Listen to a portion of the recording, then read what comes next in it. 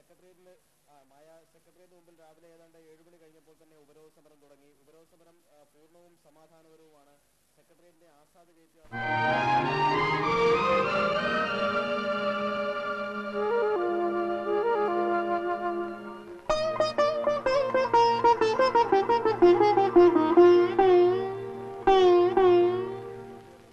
மருதமலை மாமணியே முருகையா, மருதமலை மாமணியே முருகையா, தேவரின் குலங்காக்கு வேலையா, மருதமலை மாமணியே முருகையா, தேவரின் குலங்காக்கு வேலையா, மருதமலை மாமணியே முருகையா, மனமிகு சந்தனம் அழகிய குங்குமம்.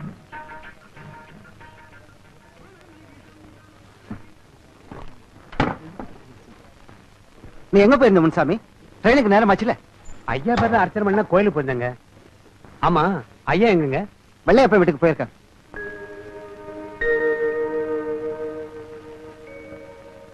நீ எங்க இருந்தாலும் மகராசனா இருப்பா.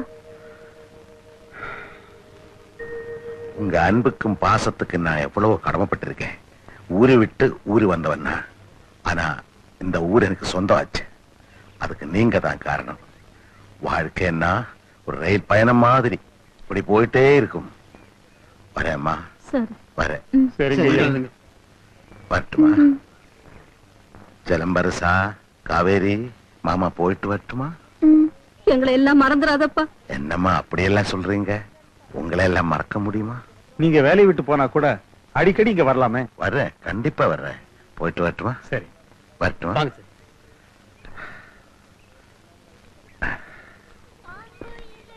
சார், டைம் ஆச்சு, புறப்படலாம். ஐயா, உங்க பேர்ல அர்ச்சனை பண்ணிட்டு வர்றேன்.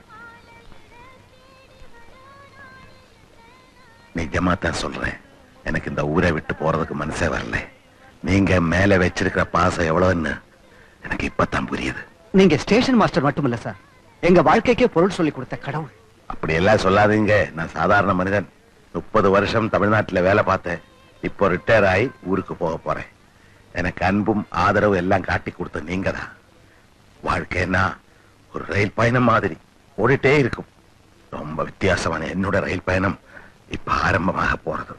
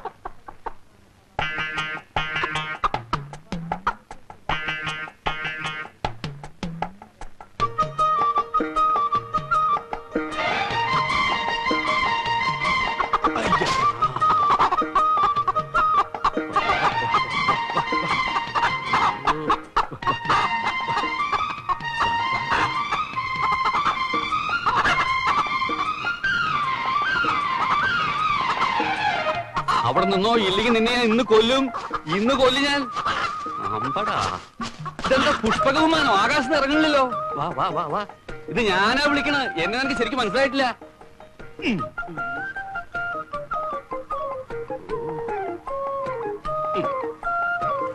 വാ.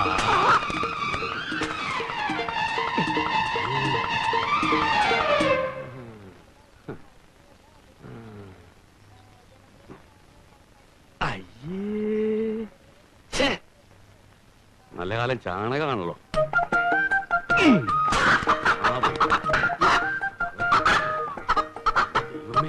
ഒന്നുകിൽ നീയേ അല്ലെങ്കിൽ ഞാൻ. ഒന്ന് നോക്കി നടന്നൂടോ. ഏത് പ്രാന്താശുപത്രി ഓടി വന്നെ മുഖത്ത് കണ്ണിലിടോ എനിക്ക്. സമയമില്ലല്ലോ.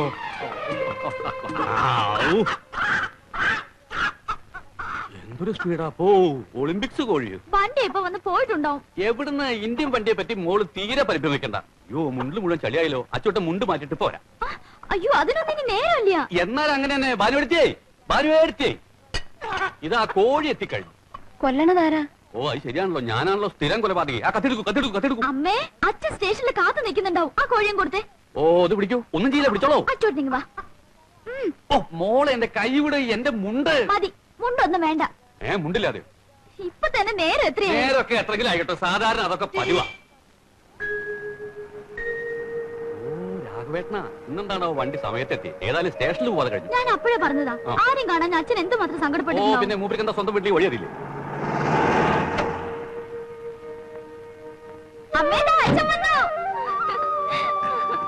അച്ഛാ, രാവിലെ മുതൽ ഞാൻ ഇറങ്ങി നിൽക്കുക. ഈ അച്ചോട്ടം കാരണം സ്റ്റേഷനില്. അയ്യോ, ഞാൻ കാരണല്ല, കോഴി കാരണം. ഞാൻ അവരൊന്നും ഇല്ലാത്തോണ്ടല്ലേ ഞാൻ തന്നെ ഇറങ്ങി പുറപ്പെട്ടത്. പക്ഷേ ഞാൻ കോഴി. നീ കോഴിയോ? അയ്യോ, ഞാൻ കോഴിയല്ല, ഭാനുവേടുത്തി. കോഴി വേണമെന്ന് പറഞ്ഞു. അതിന്റെ പിന്നാലെ ഓട്ടം ചാട്ടുമായിരുന്നു. ഇപ്പൊ അങ്ങോട്ട് കൊണ്ട് കൊടുത്തുള്ളൂ. എന്റെ കടിതം കിട്ടില്ലായിരുന്നു പാനു? കടിതമോ? കത്ത് ഒക്കെ കിട്ടി. അത് ഇങ്ങോട്ട് വിട്ടു തന്നാ മതി. രാഘവട്ടം പൊട്ട് വിശ്രമിക്കും. സൂക്ഷിക്കണം കേട്ടോ. ഞാൻ സൂക്ഷിച്ചോളാം. നീ സൂക്ഷിക്കുന്ന കാര്യമല്ല, അതിനകത്ത് പൊട്ടുന്ന സാധനം ഉണ്ടത് പൊട്ടാതെ സൂക്ഷിക്കണം. ഓ, ഞാൻ സൂക്ഷിച്ചോളാം. മോളുവാ. Very heavy weight. ഒന്ന് സഹായിക്കും.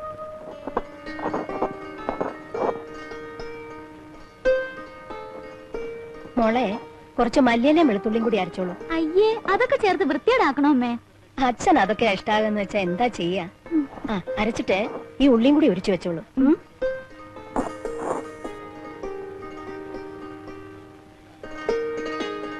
ഹായ്, എന്താ അച്ചു ഇത്? കുറച്ചുകൂടെ അങ്ങോട്ട് മാറിയിരുന്ന് ചെയ്തൂടെ? തൂവലെല്ലാം കിണറ്റിലല്ലേ വീഴുക? അത് ശരി, തൂവല് കിണറ്റിൽ വീഴാതെ സൂക്ഷിക്കാനുള്ള ബുദ്ധിയും കൂടി എനിക്കില്ല. അച്ഛേ വാ, നമുക്ക് പോവാം. എങ്ങടാ? വണ്ടിയിൽ ഇരുന്നപ്പം വിചാരിച്ച എത്തിയ ഉടനെ ആ കോരപ്പുറത്തെ കുളത്തത് മുങ്ങി കുളിക്കണം. അവിടെ ഈ കുഴായി തണ്ണിലല്ലേ കുളി. ഫ്ലോറിന്റെ മണം വേറെ. മുനിച്ചാമി ഉണ്ട്, നല്ല വെള്ളം കിട്ടും. അതാരായി മുനിച്ചാമി? പോട്ടറാ. ഓ, എന്തൊരു സ്നേഹമുള്ളവനാണെന്നറിയോ? ഞാൻ എന്റെ വലുതേ നീട്ടിയ അവനറിയാം എന്തിനാണെന്ന്. ഇടതേ നീട്ടിയാലും അവന് സംഗതി പിടികിട്ടും. കൈയൊന്നും നീട്ടിയില്ലെങ്കിൽ അവ വെറുതെ നിൽക്കുകയായിരിക്കും. വയസ്സുകാലത്ത് തണുത്ത വെള്ളത്തിൽ കുളിച്ച് പനി പിടിപ്പിക്കണ്ട കേട്ടോ. പാനു, നീ പറഞ്ഞു എന്നെ കളവനാക്കരുത് കേട്ടോ. എവിടേക്കാ? കുളിക്കാൻ. ഓ, പറഞ്ഞ മാതിരി. അച്ചു, കോഴി രാവിലെ തൊട്ട് നിന്റെ പിന്നാലെ നടക്കണതാ. അവിടെ കിടക്ക്. കണ്ടോ? ഒരു കീറിയാൻ തിന്നു. ഇപ്രാവശ്യത്തെ മഴയൊക്കെ എങ്ങനെ ഉണ്ടായിരുന്നു വെച്ചു? ഇപ്രാവശ്യത്തെ മഴയിലെ മഴ 51-ലെ വെള്ളപ്പൊക്കത്തിന് ശേഷം ഇത്രയും വീരശൂര പരാക്രമിയായിട്ടൊരു മഴ ഉണ്ടായിട്ടില്ല. അങ്ങെല്ലാം മഴയെ കിടയാത്. കുടിത്തണ്ണിക്കൂടി ரொம்ப കഷ്ടം. രാഘവേട്ടാ, വണ്ടി വാളയാറ് വിട്ടിട്ട് മണിക്കൂർ കുറെ ആയി. ആ തമിഴ് വിട്ടിട്ട് മലയാള മണ്ണിലേക്ക് വരൂ. ആ മണ്ണിന്റെ കാര്യം പറഞ്ഞപ്പോഴാ നമ്മുടെ പറമ്പൊക്കെ എങ്ങനെ ഉണ്ടാ? ആ പറമ്പ് അങ്ങനെയുണ്ട്. പണി തുടങ്ങുന്ന രാഘവട്ടം വന്നിട്ട് മതിയെന്നല്ലേ പറഞ്ഞിരുന്നത്? അല്ല, നീ ഇടയ്ക്കിടയ്ക്ക് പോയി നോക്കാറില്ലേ? നോക്കാറുണ്ട്. എന്താ ഈ പറമ്പ് മേടിക്കാൻ വേണ്ടി രാഘവട്ടം ആരുടെ കുറച്ച് കടം മേടിച്ചിരുന്നല്ലോ? ആ, പെൻഷൻ ആകുമ്പോ കിട്ടിയ കാശ് മുഴുവൻ കടം വീട്ടി തീർക്കായിരുന്നു. ഇനി മുമ്പോട്ടുള്ള ജീവിതത്തിന് ആ പറമ്പ് മാത്രമേ ഉള്ളൊരു ശരണം. രാഘവട്ടം ധൈര്യമായിട്ടിരിക്കുകയും മണ്ണ് മനുഷ്യനെ ചതിച്ചായിട്ടുള്ള ചരിത്രം ഒന്നും ഉണ്ടായിട്ടില്ല. ആ, അങ്ങനെ വിശ്വസിക്കാം. എന്നാലും കഴിഞ്ഞ 30 വർഷത്തിലേറെ കേട്ട് തരംപിച്ച ഈ തീവണ്ടിയുടെ ഒച്ചയും ബഹളവും ഒന്നും ഇല്ലാണ്ട് ഇനി ഇങ്ങോട്ട് ജീവിക്കണല്ലോ എന്ന് ഓർക്കുമ്പോഴാ. അതിന് ആരും കാര്യം ചെയ്യാം. എല്ലാ ദിവസവും രാവിലെ രാഘവേട്ടന്റെ വീട്ടിൽ വന്നിട്ട് ആ തീവണ്ടിയുടെ ശബ്ദം ഉണ്ടാക്കാം. തീവണ്ടി ഞാനുള്ള ബന്ധത്തെ കുറിച്ച് നിനക്ക് എന്താ വല്ല രക്തബന്ധം വല്ലതും ഉണ്ടോ? അതിനൊക്കെ വലിയ ബന്ധമാണെന്ന് വെച്ചു. നിനക്കറിയോ, എന്റെ കോടി കണ്ടാവൻ നിൽക്കും. കോടിയുടെ നിറം മാറ്റിയാ അവൻ പോകും. ഒരു ദിവസം രാത്രി അത്തിപ്പെട്ടിന്ന് ഗുമ്മുടിപ്പുണ്ടിലേക്ക് വരിക. M2 down. പാളം തെറ്റിക്കിടക്ക. ഞാനപ്പോ ഡ്യൂട്ടിയിലല്ല, വെറുതെ ഒരു നൈറ്റ് വാക്കിന് ഇറങ്ങിയതാ. ഈ M2 ഡൗൺ എന്ന് പറയുന്ന സാധനം ഉണ്ടല്ലോ, പറന്നാ വരുന്നതേ. സിഗ്നൽ നോക്കിയപ്പോ പച്ച. എന്റെ ഉള്ളൊന്ന് കത്തി. ഫാക്ടറി പണിയും കഴിഞ്ഞു വരുന്ന ആയിരക്കണക്കിന് തൊഴിലാളികളുണ്ട് വണ്ടിക്കകത്ത്. പിന്നെ ഞാൻ വേറെ ഒന്നും ആലോചിക്കാൻ പോയില്ല.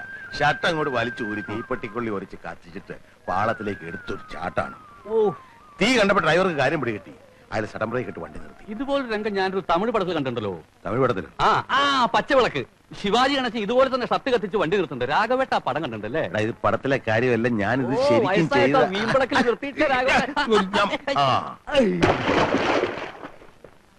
Pandit Jawaharlal Nehru, one of the greatest figures in the world's history. He was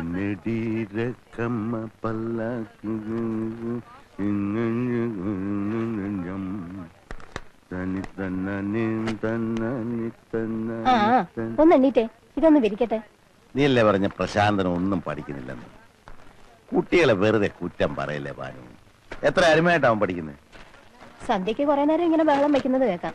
അരമണിക്കൂർ, കൂടിയാൽ 1 മണിക്കൂർ. അത്രയും മതിയായിരിക്കും മുഴുവൻ പഠിക്കാൻ. എനിക്കല്ലെങ്കിലും അറിയാം, ചെറുപ്പത്തിലെ മുതൽ അവന് നല്ല മൂളയാണ്. at Allahabad. When not quite 15, he went to Harrow School in England and then to Cambridge. After നീ അങ്ങോട്ട് ഇരുന്നേ, എന്നിട്ട് ഇതൊക്കെ ഒന്ന് വിശദമായിട്ട് കാണാം. ദേ, എന്റെ പുറകെ നിൽക്കുന്നതാണ് വെള്ളയപ്പൻ. വെള്ളയപ്പോ? അപ്പോ അല്ല, അപ്പൻ. വെള്ളയപ്പൻ. ഓരോ പേരുകളെ. ഇത് വെള്ളിയപ്പൻ. ആഹാ, പിന്നെ അപ്പനോ?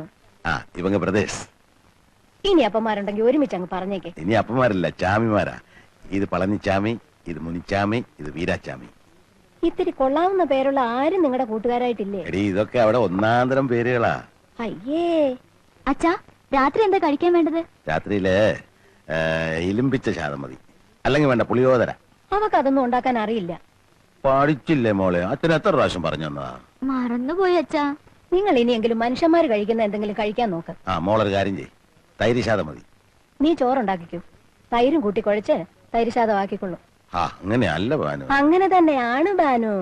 അവിടെ ആയിരുന്നപ്പോ അവിടുത്തെ ഭക്ഷണം, ഇനി ഇവിടെയല്ലേ, ഇവിടുത്തെ ഭക്ഷണം കഴിച്ചാ മതി. അത് മതി, ചെല്ലേ. മോളെ, രാത്രി അച്ഛന് വാഴപ്പഴം വേണം. എനിക്കിത് കേൾക്കുമ്പോഴാ വാഴപ്പഴം, കാളപ്പഴം, വാഴപ്പഴം ഒക്കെ ഇവിടെയുണ്ട്. 33 കൊല്ലം തമിഴ്നാട്ടിൽ കഴിച്ചു കൂട്ടിയോനല്ലേ ഞാൻ. അതിനെന്താ, 5-8 കൊല്ലം ഞാനും ഉണ്ടായിരുന്നില്ലേ? ഒരൊറ്റ തമിഴ് വാക്ക് പോലും ഞാൻ പറയുന്നില്ലല്ലോ. അത് കളാ. ലതിക ഇനി പരീക്ഷ എഴുതുന്നില്ലേ? എന്തിനാ വെറുതെ കാശ് കളയാൻ? ഇത്രയൊക്കെ പഠിച്ചാ മതി. എനിക്ക് പിള്ളേരുടെ കാര്യം ആലോചിക്കുമ്പോഴാ സമാധാനം കിട്ടാത്തത്. പ്രഭാകരനും പ്രകാശനും മുഴുവൻ സമയവും രാഷ്ട്രീയ പ്രവർത്തനമാണ്. അതിനെന്താ, ഇന്നത്തെ കാലത്ത് അരശിയൽ നല്ല ഏർപ്പാടാ. നീ പഴഞ്ചനായതുകൊണ്ടാ ദഹിക്കാത്തത്. എടി, 33 വർഷം റെയിൽവേക്കാരനായിരുന്ന എന്നെ ആരറിയും? ചില വോട്ടർമാർ കണ്ടാൽ സലാം വെക്കും, അത്ര തന്നെ. അതേസമയം ഒരു പൊതുപ്രവർത്തകന്റെ വളർച്ചയെന്ന് പറഞ്ഞാൽ ഇന്ത്യൻ പ്രസിഡന്റ് വരെ ആകാം. മഹാത്മാഗാന്ധി, സുഭാഷ് ചന്ദ്രബോസ്, ഗോഖലെ, വല്ലഭായ് പട്ടേൽ, ഇങ്ങനെയുള്ള അരസ്യൽവാദികളില്ലായിരുന്നു നമുക്ക് സ്വാതന്ത്ര്യം കിട്ടുമായിരുന്നു. വണ്ടി മക്കൾക്ക് പറ്റിയ അച്ഛൻ തന്നെ. ഒരുത്തനെ LLB വരെ പഠിപ്പിച്ചു, അവൻ കോടതി പോണില്ല. മറ്റവൻ BSc പാസ്സായിട്ടും ജോലിക്ക് ശ്രമിക്കുന്നില്ല. സത്യപ്രതിജ്ഞ എന്നും പറഞ്ഞ് തിരുവനന്തപുരത്ത് പോയിരിക്കുക. രണ്ടാളും തമ്മിലാണെങ്കിലോ കീരിയും പാമ്പും. പണ്ട് മുതലേ നിന്റെ കുഴപ്പം ഇതാ, നിസാര കാര്യത്തിന് വേവലാതി പിടിക്കും. ഞാനേ നല്ല നിമ്മതിയായിട്ട് ഇനിയുള്ള കാലം കഴിയാൻ വന്നതാ. മക്കളെ കുറ്റം പറഞ്ഞ് നീ എന്റെ നിമ്മതി കെടുത്താതെ.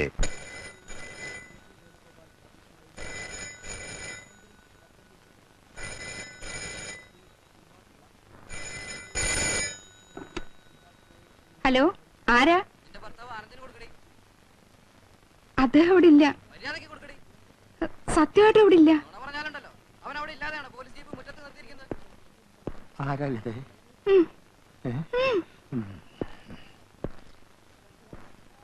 Sub inspector Anandan speaking. നീ അധികകാലം ആനന്ദിക്കേണ്ടി വരില്ല. നിന്റെ അന്ത്യം അടുത്തു കഴിഞ്ഞു. ഞങ്ങളുടെ പാർട്ടി പ്രവർത്തകരെ തല്ലിച്ചതച്ച് നീ കുറെ സൂചിച്ചില്ലടാ. നീ എന്ത് വിചാരിച്ചു ഞങ്ങൾ ഇനി അധികാരത്തിൽ വരില്ലെന്നോ? അല്ല സുഹൃത്തെ, ഞാൻ ഒന്നും പറയണ്ട. കഴുത. നിങ്ങളാരാ? നിന്റെ കാലൻ. ആരാ? കാലൻ. എന്റെ കാലൻ. ഇന്നലെ വിളിച്ച് ഇതുപോലെ തെറി പറഞ്ഞ് വേറൊരു ശബ്ദ. അതെ, അത് വേറെ കാലനായിരിക്കും. എന്റെ സ്റ്റേഷൻ അതിർത്തിയുടെ പല കോണുകളിൽ നിന്നും പലരും വിളിച്ച് പുളിച്ച തെറി പറയുന്നുണ്ട്. എല്ലാം ആനന്ദേട്ടം വരുത്തി വെച്ചല്ലേ? എടി, സർക്കാർ മാറി വരുമെന്ന് ആരെങ്കിലും വിചാരിച്ചോ? RDP-ക്കാര് പറഞ്ഞു, INSP-ക്കാരെ ഞാൻ തല്ലി. ഏതായാലും എന്റെ കാര്യം പോക്കാ. നമ്മളെ മക്കളെ അവര് കിഡ്നാപ്പ് ചെയ്യുമെന്നാ എന്റെ പേടി. കിഡ്നാപ്പിംഗ് ആണല്ലോ പുതിയ ഫാഷൻ. ഒരു കാര്യം ചെയ്യ്, നാളെ മുതൽ പിള്ളേരെ സ്കൂളിൽ അയക്കണ്ട. ഞാൻ പോട്ടെ. ഞാൻ ജീവിച്ചിരിപ്പുണ്ടെങ്കിൽ വൈകുന്നേരം കാണാം.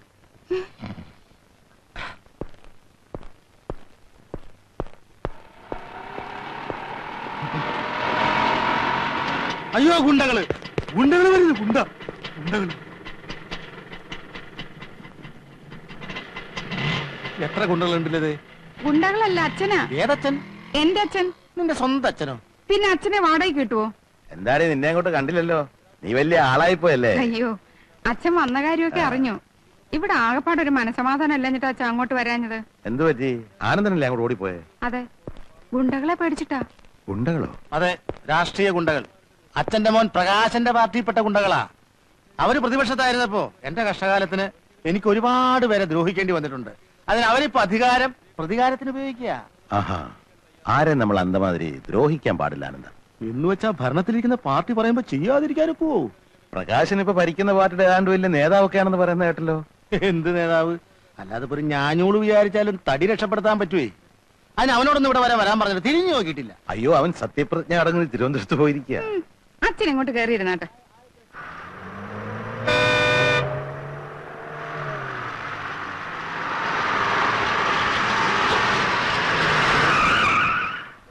ഒന്ന് മാറി അലമ്പുണ്ടാക്കല്ലേ തിരക്കുണ്ടാക്കല്ലേ. ഇറങ്ങിക്കോ.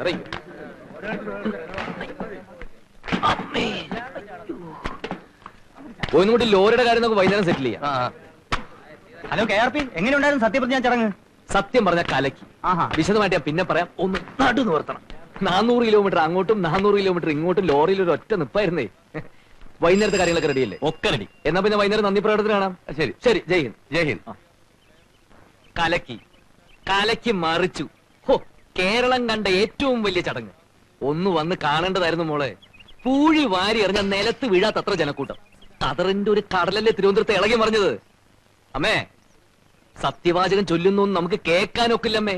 CM ഹാളിൽ പ്രവേശിച്ച് ചടങ്ങ് കഴിയുന്നവരെ ഭയങ്കര കരഘോഷമാണ്. പക്ഷെ എനിക്ക് മുൻവശത്തിന് ഇരിക്കാൻ സീറ്റ് കിട്ടിയോണ്ട് കാര്യങ്ങളെല്ലാം ഭംഗിയായിട്ട് കാണാൻ കഴിഞ്ഞു. മുൻവശത്തോ?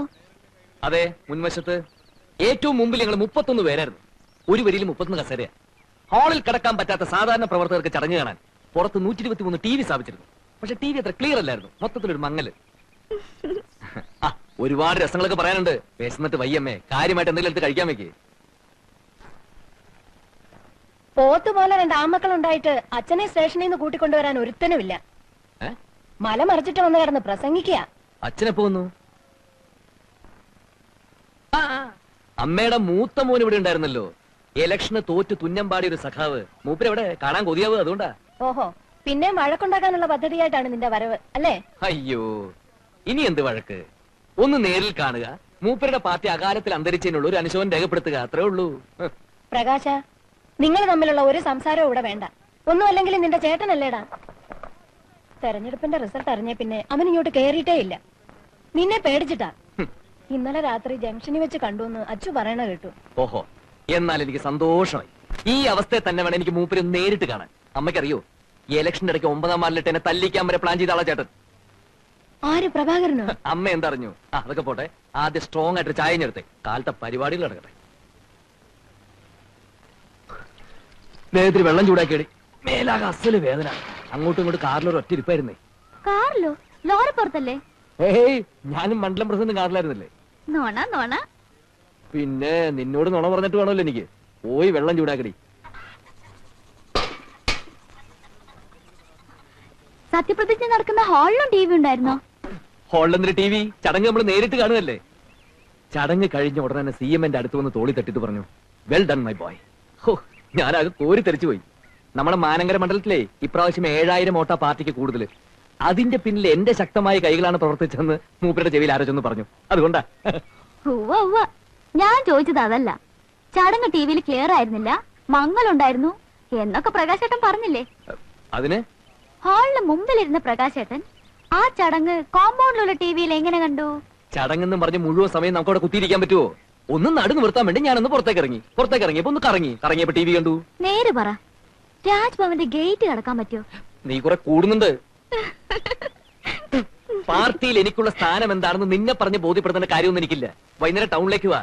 കൃതജ്ഞതാ സമ്മേളനത്തിന് ഞാൻ നടത്താൻ പോണ ഗംഭീര പ്രസംഗം കേൾക്കുമ്പോൾ നിനക്ക് മനസ്സിലാവും ഞാൻ ആരാണെന്നുള്ളത്. പ്രിയപ്പെട്ട സുഹൃത്തുക്കളെ, കഴിഞ്ഞ 5 വർഷക്കാലമായി ഈ രാജ്യത്ത് ഒരു ഭരണകൂടമുണ്ടായിരുന്നോ? ഇവിടെ ഒരു സർക്കാർ ഉണ്ടായിരുന്നോ? ഇവിടെ ഒരു മുഖ്യമന്ത്രി ഉണ്ടായിരുന്നോ എന്ന് ചോദിക്കാൻ ഞാൻ ആഗ്രഹിക്കുകയാണ്. ഇല്ലായിരുന്നു സുഹൃത്തുക്കളെ, ഇല്ലായിരുന്നു. പിന്നെ ഉണ്ടായിരുന്നത് RDP എന്ന ഒരു പാർട്ടി മാത്രമായിരുന്നു. അവരുടെ അഴിഞ്ഞാട്ടമായിരുന്നു. Revolutionary democratic പാർട്ടിയാണത്രേ. എന്ത് റവല്യൂഷണറി, എന്ത് ഡെമോക്രസി എന്നാണ് ഞാൻ ചോദിക്കുന്നത്. അതിനുള്ള ശിക്ഷ നിങ്ങൾ അവർക്ക് നൽകി കഴിഞ്ഞു.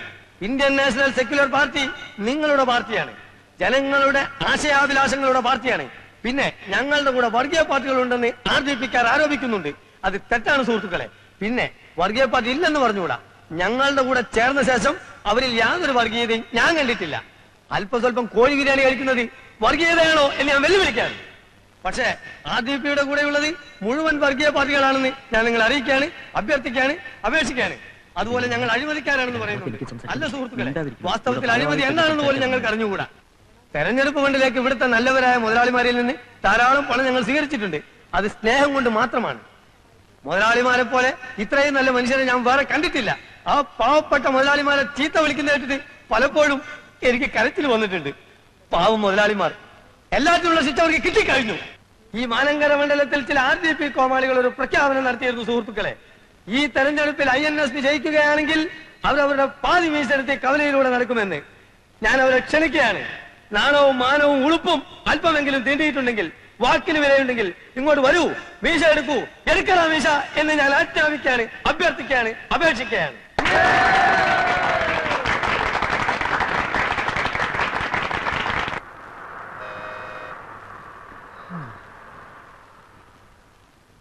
ആ തേണ്ടി RDPയുടെ തൊലി ഇരിക്കുകയാണ് ഉത്തമ. സഹിക്കല്ലാതെ എന്ത് ചെയ്യാ? അവര് ജയിച്ച പാതി മീശ എടുക്കാന്ന് പറഞ്ഞത് കോട്ടപ്പള്ളിയല്ലേ? അതെ, ഇങ്ങനെ ഒരു വിധി എഴുത്തുണ്ടാവുമെന്ന് സ്വപ്നത്തിൽ പോലും വിചാരിച്ചല്ലോ. എന്താ ഉത്തമ ജനങ്ങൾ നമ്മളോട് ഇങ്ങനെ പെരുമാറിയത്?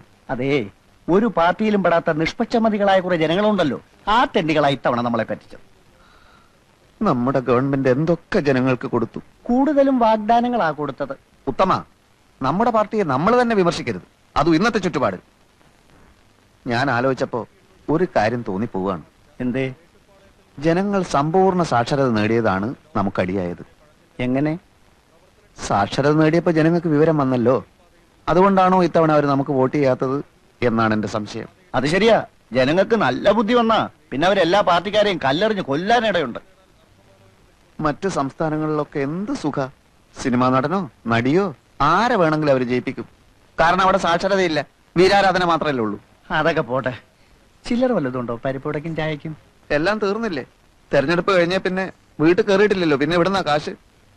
എന്റെ അനുജനുണ്ടല്ലോ, ആ അലവലാതി അവിടെ നിന്നോണ്ട് എന്നെ നോക്കി ചിരിക്കുക. എങ്ങനെ ഞാൻ അവനെ ഫേസ് ചെയ്യും? വീട്ടിൽ പോവാതിരുന്ന വിശന്ന് ചാവുകയും ചെയ്യും. എന്നായാലും ഫേസ് ചെയ്തല്ലേ പറ്റൂ കോട്ടപ്പള്ളി. അതെ, തെരഞ്ഞെടുപ്പിൽ എന്തായാലും ജയിക്കുമെന്ന് വിചാരിച്ച് ഞാൻ പല വെല്ലുവിളികളും നടത്തിയതാ. ആകെ അബദ്ധമായി. ഞാൻ ഭയങ്കര ആവേശത്തിൽ അങ്ങനെ പ്രസംഗിച്ചുകൊണ്ട് നിൽക്കുകയായിരുന്നു. ജനങ്ങളുടെ കയ്യടിയും ബഹളവും കാരണം ആകെ പ്രശ്നം. അച്ഛാ, നേര് പറയട്ടെ, എന്റെ ഓരോ വാക്കിനും കയ്യടിയായിരുന്നു. അതിന്റെ ഇടയിലെ ഞാൻ മൂപ്പരെ കണ്ടത്. ഞാൻ കണ്ടു എന്ന് മനസ്സിലാക്കിയപ്പോ തന്നെ മൂപ്പര് പാർട്ടി ഓഫീസിനകത്തെ ഒറ്റ വലിച്ചില്ല. അപ്പൊ പിന്നെ എനിക്ക് ആവേശം മൂക്കാതിരിക്കൂ? INSP തെരഞ്ഞെടുപ്പിൽ ജയിച്ചാൽ പാതിമീശ വടിച്ചോളാമെന്ന് വീമ്പിളക്കിയവന്മാരൊക്കെ എവിടെ എന്ന് ഞാൻ അട്ടഹസിച്ചു. പിന്നെ ആളുടെ പൊടി പോലും കണ്ടിട്ടില്ല. അങ്ങനെയൊന്നും പറയണ്ടായിരുന്നു മോനെ. അച്ഛാ, ഈ രാഷ്ട്രീയം എന്ന് പറഞ്ഞാൽ പല്ലും നഖവും ഉപയോഗിച്ചുകൊണ്ടുള്ള ഒരു ആക്രമണമാണ്. നമ്മൾ മടിച്ചു നിന്നാലേ എതിരാളികൾ നമ്മളെ ആക്രമിക്കും. ഓ അപ്പടിയാ? പിന്നല്ലാതെ. എന്നാലും പ്രസംഗം കഴിഞ്ഞതിന് ശേഷം നിനക്ക് അവനെ ഇങ്ങോട്ട് വിളിച്ചോണ്ട് വരായിരുന്നു. നന്നായിരിക്കും. ഈ കഥർ വിട്ടുകൊണ്ട് ഞാൻ അവരുടെ ഓഫീസിലേക്ക് കയറി ചെന്നാലേ വളരെ നന്നായിരിക്കും. പ്രവേട്ടം വരുന്നുണ്ട്. എവിടെ? പിൻവശത്തോടെ വരുന്നേ. മുൻവശത്തൂടെ വരാൻ ധൈര്യം കാണില്ലല്ലോ. നീ ഒന്നും മിണ്ടാതിരുന്നില്ലെങ്കിലുണ്ടല്ലോ. മോള് പോയി പ്ലേറ്റ് എടുത്തോണ്ട് വാ.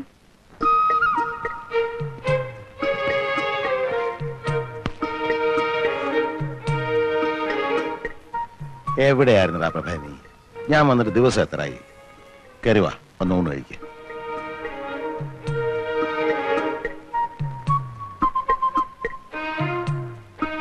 പ്രഭേ, ഞാൻ പറഞ്ഞില്ല അച്ഛാ, തോറ്റതിന്റെ ചമ്മല് മാറിയിട്ടില്ല. പ്രകാശ, നിന്നോടാ പറഞ്ഞത്. പാനു, നീ എന്ന് വിളിക്കും, വന്ന് ഊണ് കഴിക്കാൻ പറ. ഇവ നാട്ടടക്കി ഇരുന്നാ ഞാൻ വിളിക്കാം. മോനൊന്നും മിണ്ടണ്ട കേട്ടോ. ഇല്ല, ഞാൻ ഒന്നും മിണ്ടുന്നില്ല.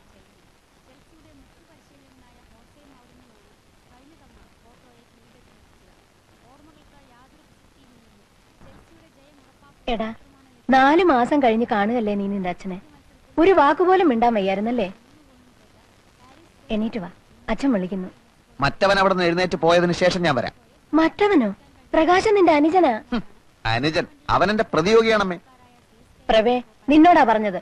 വയസ്സുകാലത്ത് അച്ഛനെ നിങ്ങൾ വിഷമിപ്പിക്കരുത്. ഞാൻ വരാം, പക്ഷെ അവൻ എന്നോട് ഒരു അക്ഷരം മിണ്ടാൻ പാടില്ല. തെരഞ്ഞെടുപ്പിനെ പറ്റിയോ എന്റെ മീശയുടെ കാര്യോ അങ്ങനെ വല്ലതും പറഞ്ഞാൽ എനിക്ക് സമനില തെറ്റും. നിന്നോട് മിണ്ടാൻ പാടില്ല എന്ന് ഞാൻ പറഞ്ഞിട്ടുണ്ട്. എണീറ്റ് വാ.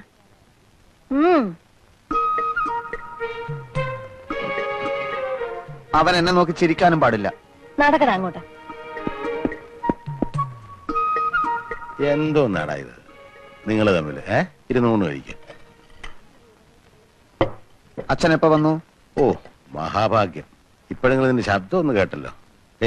അവൻ ഇച്ചിരി മീൻകുളം പോട്. അമ്മേ, ചോറത്തിരി കൂടുതൽ വിളമ്പിക്കോ, മൂപ്പർക്ക് നല്ല ക്ഷീണം കാണും. അമ്മേ, നീ കഴിച്ചു കഴിഞ്ഞില്ലേ? എണീറ്റേ. മോനെ, ഒരു തേർതലാകുമ്പോ എന്താന്ന് പറയാ, ഒരു തെരഞ്ഞെടുപ്പ് ആകുമ്പോ ഒരു പാർട്ടി ജയിക്കും, ഒരു പാർട്ടി തോക്കും. എന്നാൽ ഇങ്ങനെ ഉണ്ടാവും ഒരു തോൽവി. എനിക്ക് ചോറ് വേണ്ട. അവിടെ ഇരിക്കടാ. ഇരിക്കും മോനെ.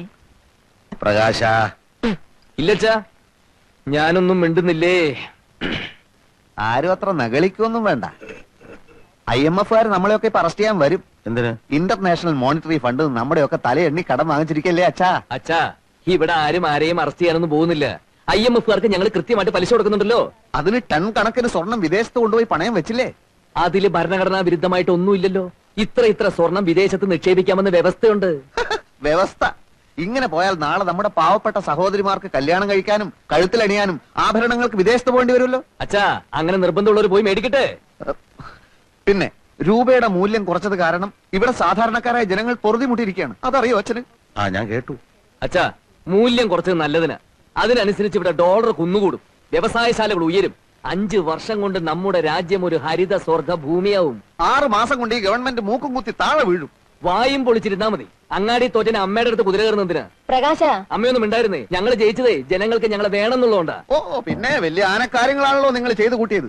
നിക്കാരഗ്വയിലെ ഒട്ടേകയെ പുറത്താക്കി കുത്തക മുതലാളിമാരായ അമേരിക്ക ഒരു പാവ ഗവൺമെന്റ് സൃഷ്ടിച്ചു. റുമേനിയയിലും മറ്റൊന്നല്ല സംഭവിച്ചത്. ജർമ്മനിയെ നിങ്ങൾ തകർത്തു. പക്ഷെ വിയറ്റ്നാമിലെയും കംബോഡിയയിലെയും വടക്കൻ കൊറിയയിലെയും ജനങ്ങൾ ഞങ്ങളുടെ ആവേശമാണെന്ന് നീ മനസ്സിലാക്കി. ഇവിടുത്തെ കാര്യം പറയുമ്പോ എന്തിനാ അന്താരാഷ്ട്രത്തിലേക്ക് ഓടുന്നത്? മനുഷ്യന്റെ കഥ എല്ലായിടത്തും ഒന്നാണടാ. ഇന്റർനാഷണൽ പൊളിറ്റിക്സിനെ പറ്റി ഒന്നും അറിയില്ലെങ്കിൽ ചിലക്കാതെ ഒരിടത്തിരുന്നോ? അറിയില്ലെന്നോ? ചോദിക്ക്, ഞാൻ പറയാം. ഹംഗറിയിൽ എന്ത് സംഭവിച്ചു?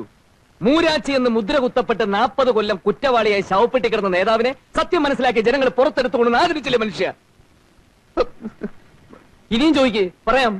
പോളണ്ടിൽ എന്ത് സംഭവിച്ചു? പോളണ്ടിനെ പറ്റി നീ ഒരു അക്ഷരം മിണ്ടരുത്, എനിക്കത് ഇഷ്ടമല്ല. സോളിഡാരിറ്റിയും ലാവലേസും കൂടി കുതിച്ചു കയറി അടിയറവ് പറയിപ്പിച്ചില്ലേ? പോളണ്ടിനെ പറ്റി ഇനി നീ മിണ്ടിപ്പോയി ഞാൻ സഹിക്കില്ല. പോളണ്ട് എന്താ ഇയാളുടെ തറവാട് സ്വത്തോ? പോളണ്ട് എന്ന് ഉച്ചരിച്ചാലുണ്ടല്ലോ. ഉച്ചരിച്ച് നോക്കാം. നീ പോ. വേണ്ട, ശരിയാവില്ല. ഇപ്പൊ കണ്ടില്ലേ?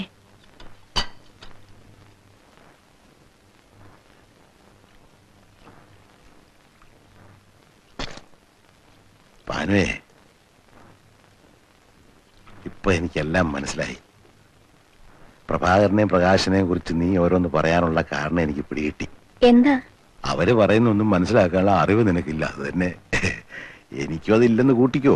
പക്ഷെ ഞാനും നീയുമായിട്ടൊരു ചെറിയ വ്യത്യാസമുണ്ട്. ഞാൻ ലോകം ഒരുപാട് കണ്ടവനാ. ഉശിലംപെട്ടി സ്റ്റേഷനിലൂടെ കടന്നു പോയിട്ടുള്ള ട്രെയിനില് എത്ര മഹാന്മാർക്ക് ഞാൻ പച്ച സിഗ്നൽ കാണിച്ചിട്ടുണ്ടെന്നറിയാവോ? ഇവന്മാർക്ക് അങ്ങനെ സിഗ്നലൊന്നും നിങ്ങൾ കാണിക്കണ്ട. തെരഞ്ഞെടുപ്പെന്നും പറഞ്ഞ് ഇവിടെ രണ്ടുപേരും കൂടെ കാട്ടിക്കൂട്ടിയ പൂലൊന്നും നിങ്ങൾക്കറിയില്ലല്ലോ.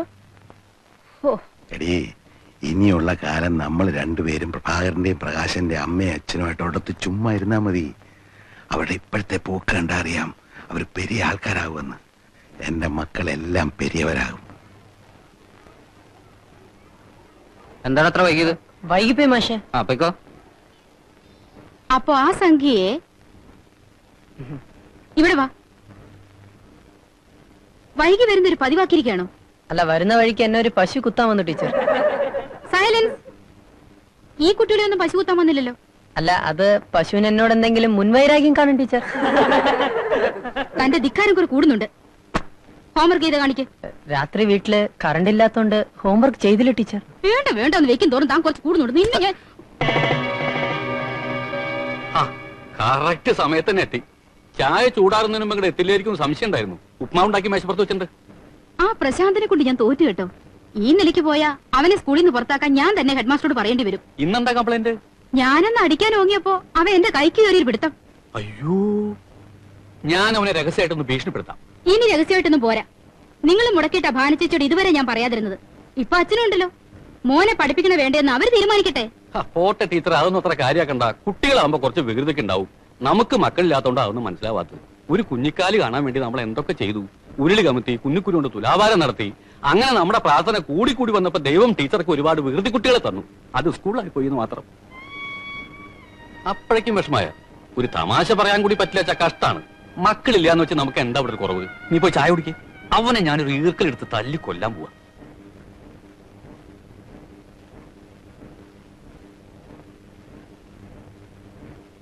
ലോ പോയിന്റ് ആണ്. അച്ഛനോ? ഞാൻ വിചാരിച്ച ഏതോ കുത്തക മുതലാളിയാണെന്ന് പേടിച്ചു പോയി. മുതലാളിമാരെ എന്തിനാ പേടിക്കുന്നത്? അവരെ മാത്രമാണ് അച്ഛാ പേടിക്കേണ്ടത്. വിപ്ലവത്തിന്റെ ശത്രുക്കൾ, സ്ഥിതി സമത്വത്തിന്റെ പാതയിലെ കുപ്പിച്ചില്ലുകൾ, കാരമുള്ളുകൾ, കാളസർപ്പങ്ങൾ. ഇങ്ങനെ പേടിച്ചുള്ളൊരു ജീവിതം നിനക്ക് വേണോ പ്രഭേ? വക്കീൽ ഭാഗം പഠിച്ചിട്ട് നീ എന്താ കോടതി പോകാത്ത? കോടതി പോകാൻ വേണ്ടി അല്ല അച്ഛൻ ഞാൻ വക്കീലായത്. നേതൃസ്ഥാനത്തേക്ക് ഉയരാൻ ഇപ്പൊ എല്ലാരും LLB എടുക്കണ്ടല്ലോ. സാധാരണക്കാരനല്ലെന്ന് മറ്റുള്ളവരെ തോന്നിക്കാൻ ഇതാണ് അച്ഛാ പറ്റിയ മാർഗം. കോടതി കേസ് ജയിക്കാനൊക്കെ നല്ല മിടുക്ക് വേണ്ടേ? നീ ലോ പോയിന്റ്സ് ഒക്കെ എഴുതിയെടുക്കാണെന്നാ ഞാൻ കരുതിയത്.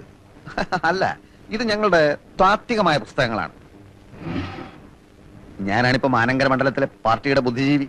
സ്റ്റഡി ക്ലാസ്സുകളൊക്കെ എടുക്കുന്നത് ഇപ്പൊ ഞാനാണ്. ബുദ്ധിജീവി ആയില്ലെങ്കിൽ ഭയങ്കര പ്രശ്നമാണ് അച്ഛാ. എന്ത് പ്രശ്നം? സമരത്തിന് പോണം, അടിപിടിക്ക് പോണം, അങ്ങനെ പല രീതിയിലും നമ്മുടെ തടി കേടാകും. ബുദ്ധിജീവി ആകുമ്പോൾ നമ്മൾ പുറകിലിരുന്ന് ചുമ്മാ ആഹ്വാനങ്ങൾ ചെയ്തുകൊണ്ടിരുന്നാൽ മതി. ഫാക്ടറി അടച്ചു പൂട്ടിക്കുക, പോലീസിനെ ആക്രമിക്കുക, മുതലാളിയെ കുത്തിക്കൊല്ലുക.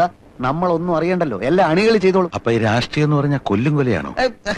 അതായത് മനുഷ്യന്റെ ബേസിക് നീഡ്സ് എന്തൊക്കെയാണ്? Food, clothing, shelter. അതാണല്ലോ. അത് മാറി. ലോകത്ത് എവിടെയെങ്കിലും ഫുഡിന് വേണ്ടിയോ ക്ലോത്തിങ്ങിന് വേണ്ടിയോ ഷെൽട്ടറിന് വേണ്ടിയോ സമരം നടന്നിട്ടുണ്ടോ? അതില്ല. സ്വാതന്ത്ര്യത്തിന് വേണ്ടി നടന്നിട്ടുണ്ട്. സ്വാതന്ത്ര്യത്തിന് വേണ്ടി മാത്രമേ നടന്നിട്ടുള്ളൂ. ഉട്ടോപ്യൻ യുഗത്തിലല്ല നമ്മൾ ജീവിക്കുന്നത്.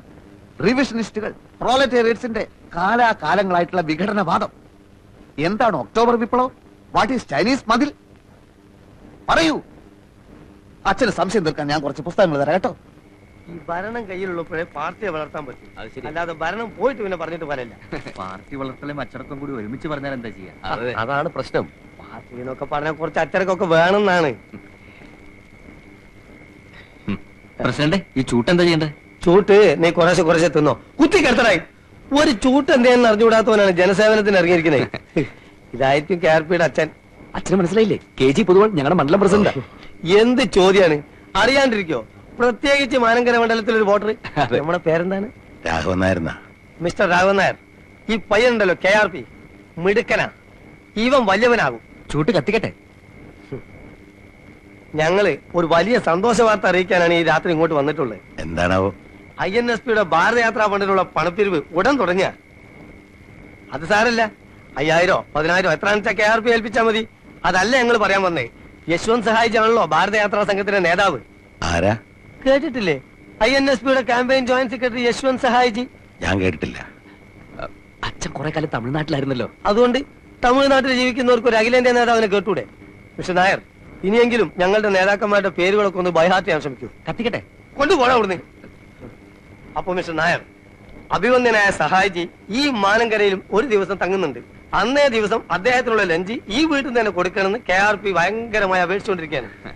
ഈ ലഞ്ച് തട്ടിയെടുക്കാൻ ഞങ്ങളിൽ തന്നെ പ്രമുഖരായ പലരും കളിക്കുന്നുണ്ട്. നിങ്ങൾക്ക് ഭാഗ്യമുണ്ടെങ്കിൽ സഹായിജി ഈ വീട്ടിൽ നിന്ന് ഉണ്ണും. അച്ഛാ, അങ്ങനെ വല്ല വീട്ടിൽ നിന്ന് ഉണ്ണുന്ന ആളല്ല സഹായിജി. അല്ല പിന്നെ സഹായിജി ഇവിടുന്ന് ഉണ്ണണേ ദൈവത്തോട് പ്രാർത്ഥിച്ചോളൂ. ഞാനും ശ്രമിക്കാം. അപ്പം മറ്റേ KRP ഇനി ചൂട്ട് കത്തിക്കാവോ? എന്നിട്ട് പണ്ടാറടിക്ക ചൂട്ട്.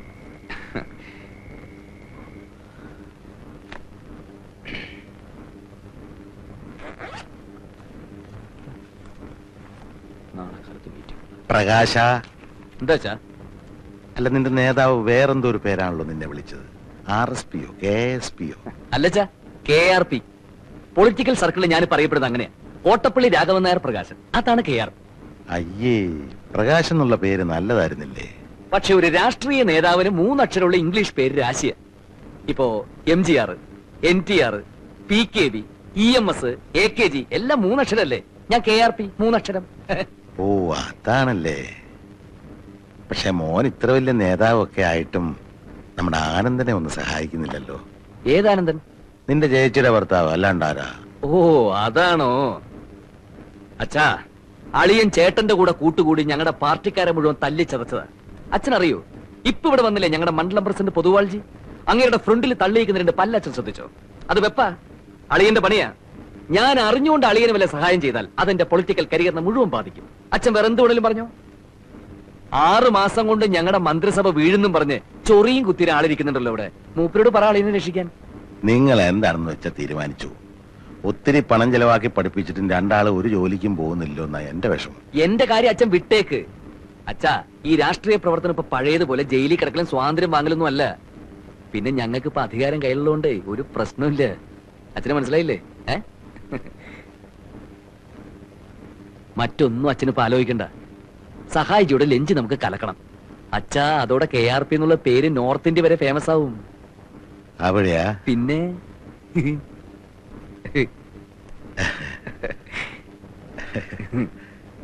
അവര് പറയുന്നത് മുഴുവൻ വിശ്വസിച്ചോ?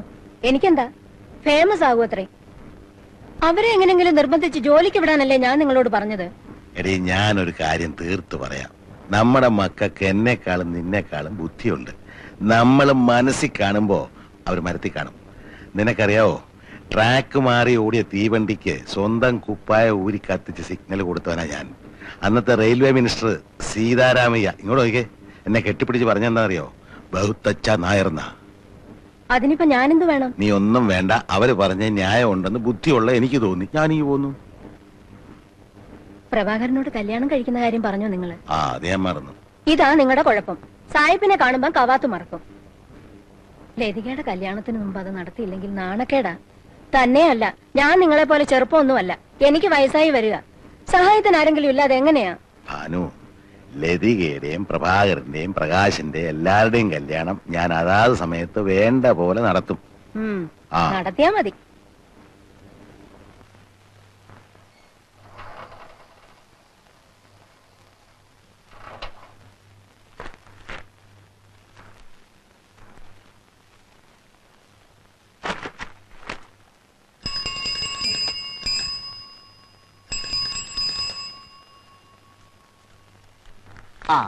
ഇതാ ബില്ല്.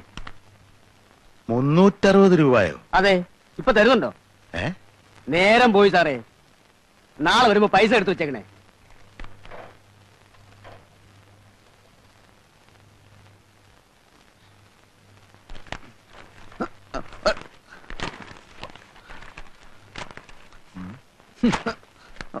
ആരാ മക്കളെ ഇത്രയും പത്രങ്ങൾക്ക് പൈസ കൊടുക്കുന്നത്? അമ്മയാണച്ചാ. മാസം 360 രൂപയോ? അവൻ വരുത്തുന്ന മൂരാച്ചി പത്രങ്ങൾ നിർത്തിയ കച്ച. ഞാൻ അയക്കുന്നത് ഇന്ന് ഇത്രയും രൂപ എങ്ങനെയാ ഭാനു പത്രത്തിന് കൊടുക്കുന്നെന്ന് എനിക്ക് മനസ്സിലാകത്തത്. അത് അച്ഛാ, ഞാൻ ഇവിടുന്ന് അങ്ങനെ അധികം ഭക്ഷണമൊന്നും കഴിക്കുന്നില്ലല്ലോ. പാർട്ടി ഓഫീസിലെ പരിപ്പോടെയും ചായ മാത്രമേ ഉള്ളൂ. ഞങ്ങൾ അധ്വാനിക്കുന്ന ജനവിഭാഗമാണല്ലോ. ഇത് അമ്മ എന്റെ ഭക്ഷണത്തിൽ നിന്ന് ലാഭിക്കുന്നതാ. ബഡ്ജറ്റിൽ ഗംഭീര നികുതി ഇളവ്. കഴിഞ്ഞ സർക്കാർ പാവങ്ങളുടെ മേൽ അടിച്ചേൽപ്പിച്ചിരുന്ന അമിത നികുതികൾ റദ്ദാക്കിക്കൊണ്ടതാണ് പുതിയ സർക്കാരിന്റെ ബഡ്ജറ്റ്. വിപ്ലവാത്മകമായ നികുതി ഇളവുകളാണ് പുതിയ സർക്കാർ പ്രഖ്യാപിച്ചിട്ടുള്ളത്. ഉള്ളിയുടെ വില കുതിച്ചുയർന്നു. കൊച്ചി ആഗസ്റ്റ് 17. 3 മാസം മുൻപ് വരെ 40 കിലോ അടങ്ങുന്ന ഒരു ചാക്ക് വലിയ ഉള്ളിക്ക് 70 രൂപയായിരുന്നത് പുതിയ സർക്കാർ വന്നതിന് ശേഷം 8 ഇരട്ടിയായി വർദ്ധിച്ച് 540 രൂപയായിരിക്കുന്നു. പാവങ്ങൾ ഇനി അങ്ങോട്ട് ഉള്ളിയില്ലാതെ ജീവിക്കേണ്ടി വരുന്ന ഒരു സ്ഥിതിവിശേഷമാണ് സംസ്ഥാനത്ത് സംജാതമായിരിക്കുന്നത്. നിത്യോപയോഗ സാധനങ്ങളായ വെണ്ണ, ചീസ്, ചീപ്പ്, കത്രിക തുടങ്ങിയവയുടെയും വില കുറഞ്ഞു. പൗഡർ, സുഗന്ധദ്രവ്യങ്ങൾ, തുണി തിന്നാൻ ഉപയോഗിക്കുന്ന സൂചി തുടങ്ങിയവയുടെയും വില കുറച്ചു. ഇനി ജനങ്ങൾക്ക് രാവിലെ ഉച്ചക്കും രാത്രിയിൽ ഇഷ്ടം പോലെ സൂചി വാങ്ങി തിന്നാലോ. അച്ഛാ, ഇത് കണ്ടോ? ക്രമസമാധാന നില ആകെ തകരാറിലായിരിക്കാണ്. പോലീസ് നിർവീര്യമായി നിൽക്കുക. പഴയ സർക്കാർ തന്നെയാണ് അധികാരത്തിലിരിക്കുന്നതെന്ന് കരുതിയാണ് പോലീസിന് യാതൊരു ജാഗ്രതയും ഇല്ലാത്തതെന്ന് മുഖ്യമന്ത്രി. എല്ലാം ശരിയായി വരാൻ കുറച്ച് സമയം പിടിക്കും. ഇന്ന് സ്കൂൾ സമരം വല്ലതും ഉണ്ടോ പത്രത്തില്? ഇന്നൊന്നും കാണുന്നില്ല. പക്ഷേ വലിയൊരു സമരം വരാനിരിക്കുന്നുണ്ട്. എല്ലാം തകിടം മറിക്കുന്ന വിമോചന സമരം. ഒരു ബസ് കണ്ടക്ടറും സ്കൂൾ കുട്ടിയും തമ്മിൽ എന്താ പ്രശ്നമുണ്ടെന്ന് കേട്ടു. ഇന്ന് സമരമൊന്നും ഇല്ലല്ലേ? കഷ്ടായിപ്പോയി. വോട്ട് ചെയ്ത് ജയിപ്പിച്ച ജനങ്ങൾ പാഠം പഠിക്കുമെന്ന് പ്രതിപക്ഷ നേതാവ്.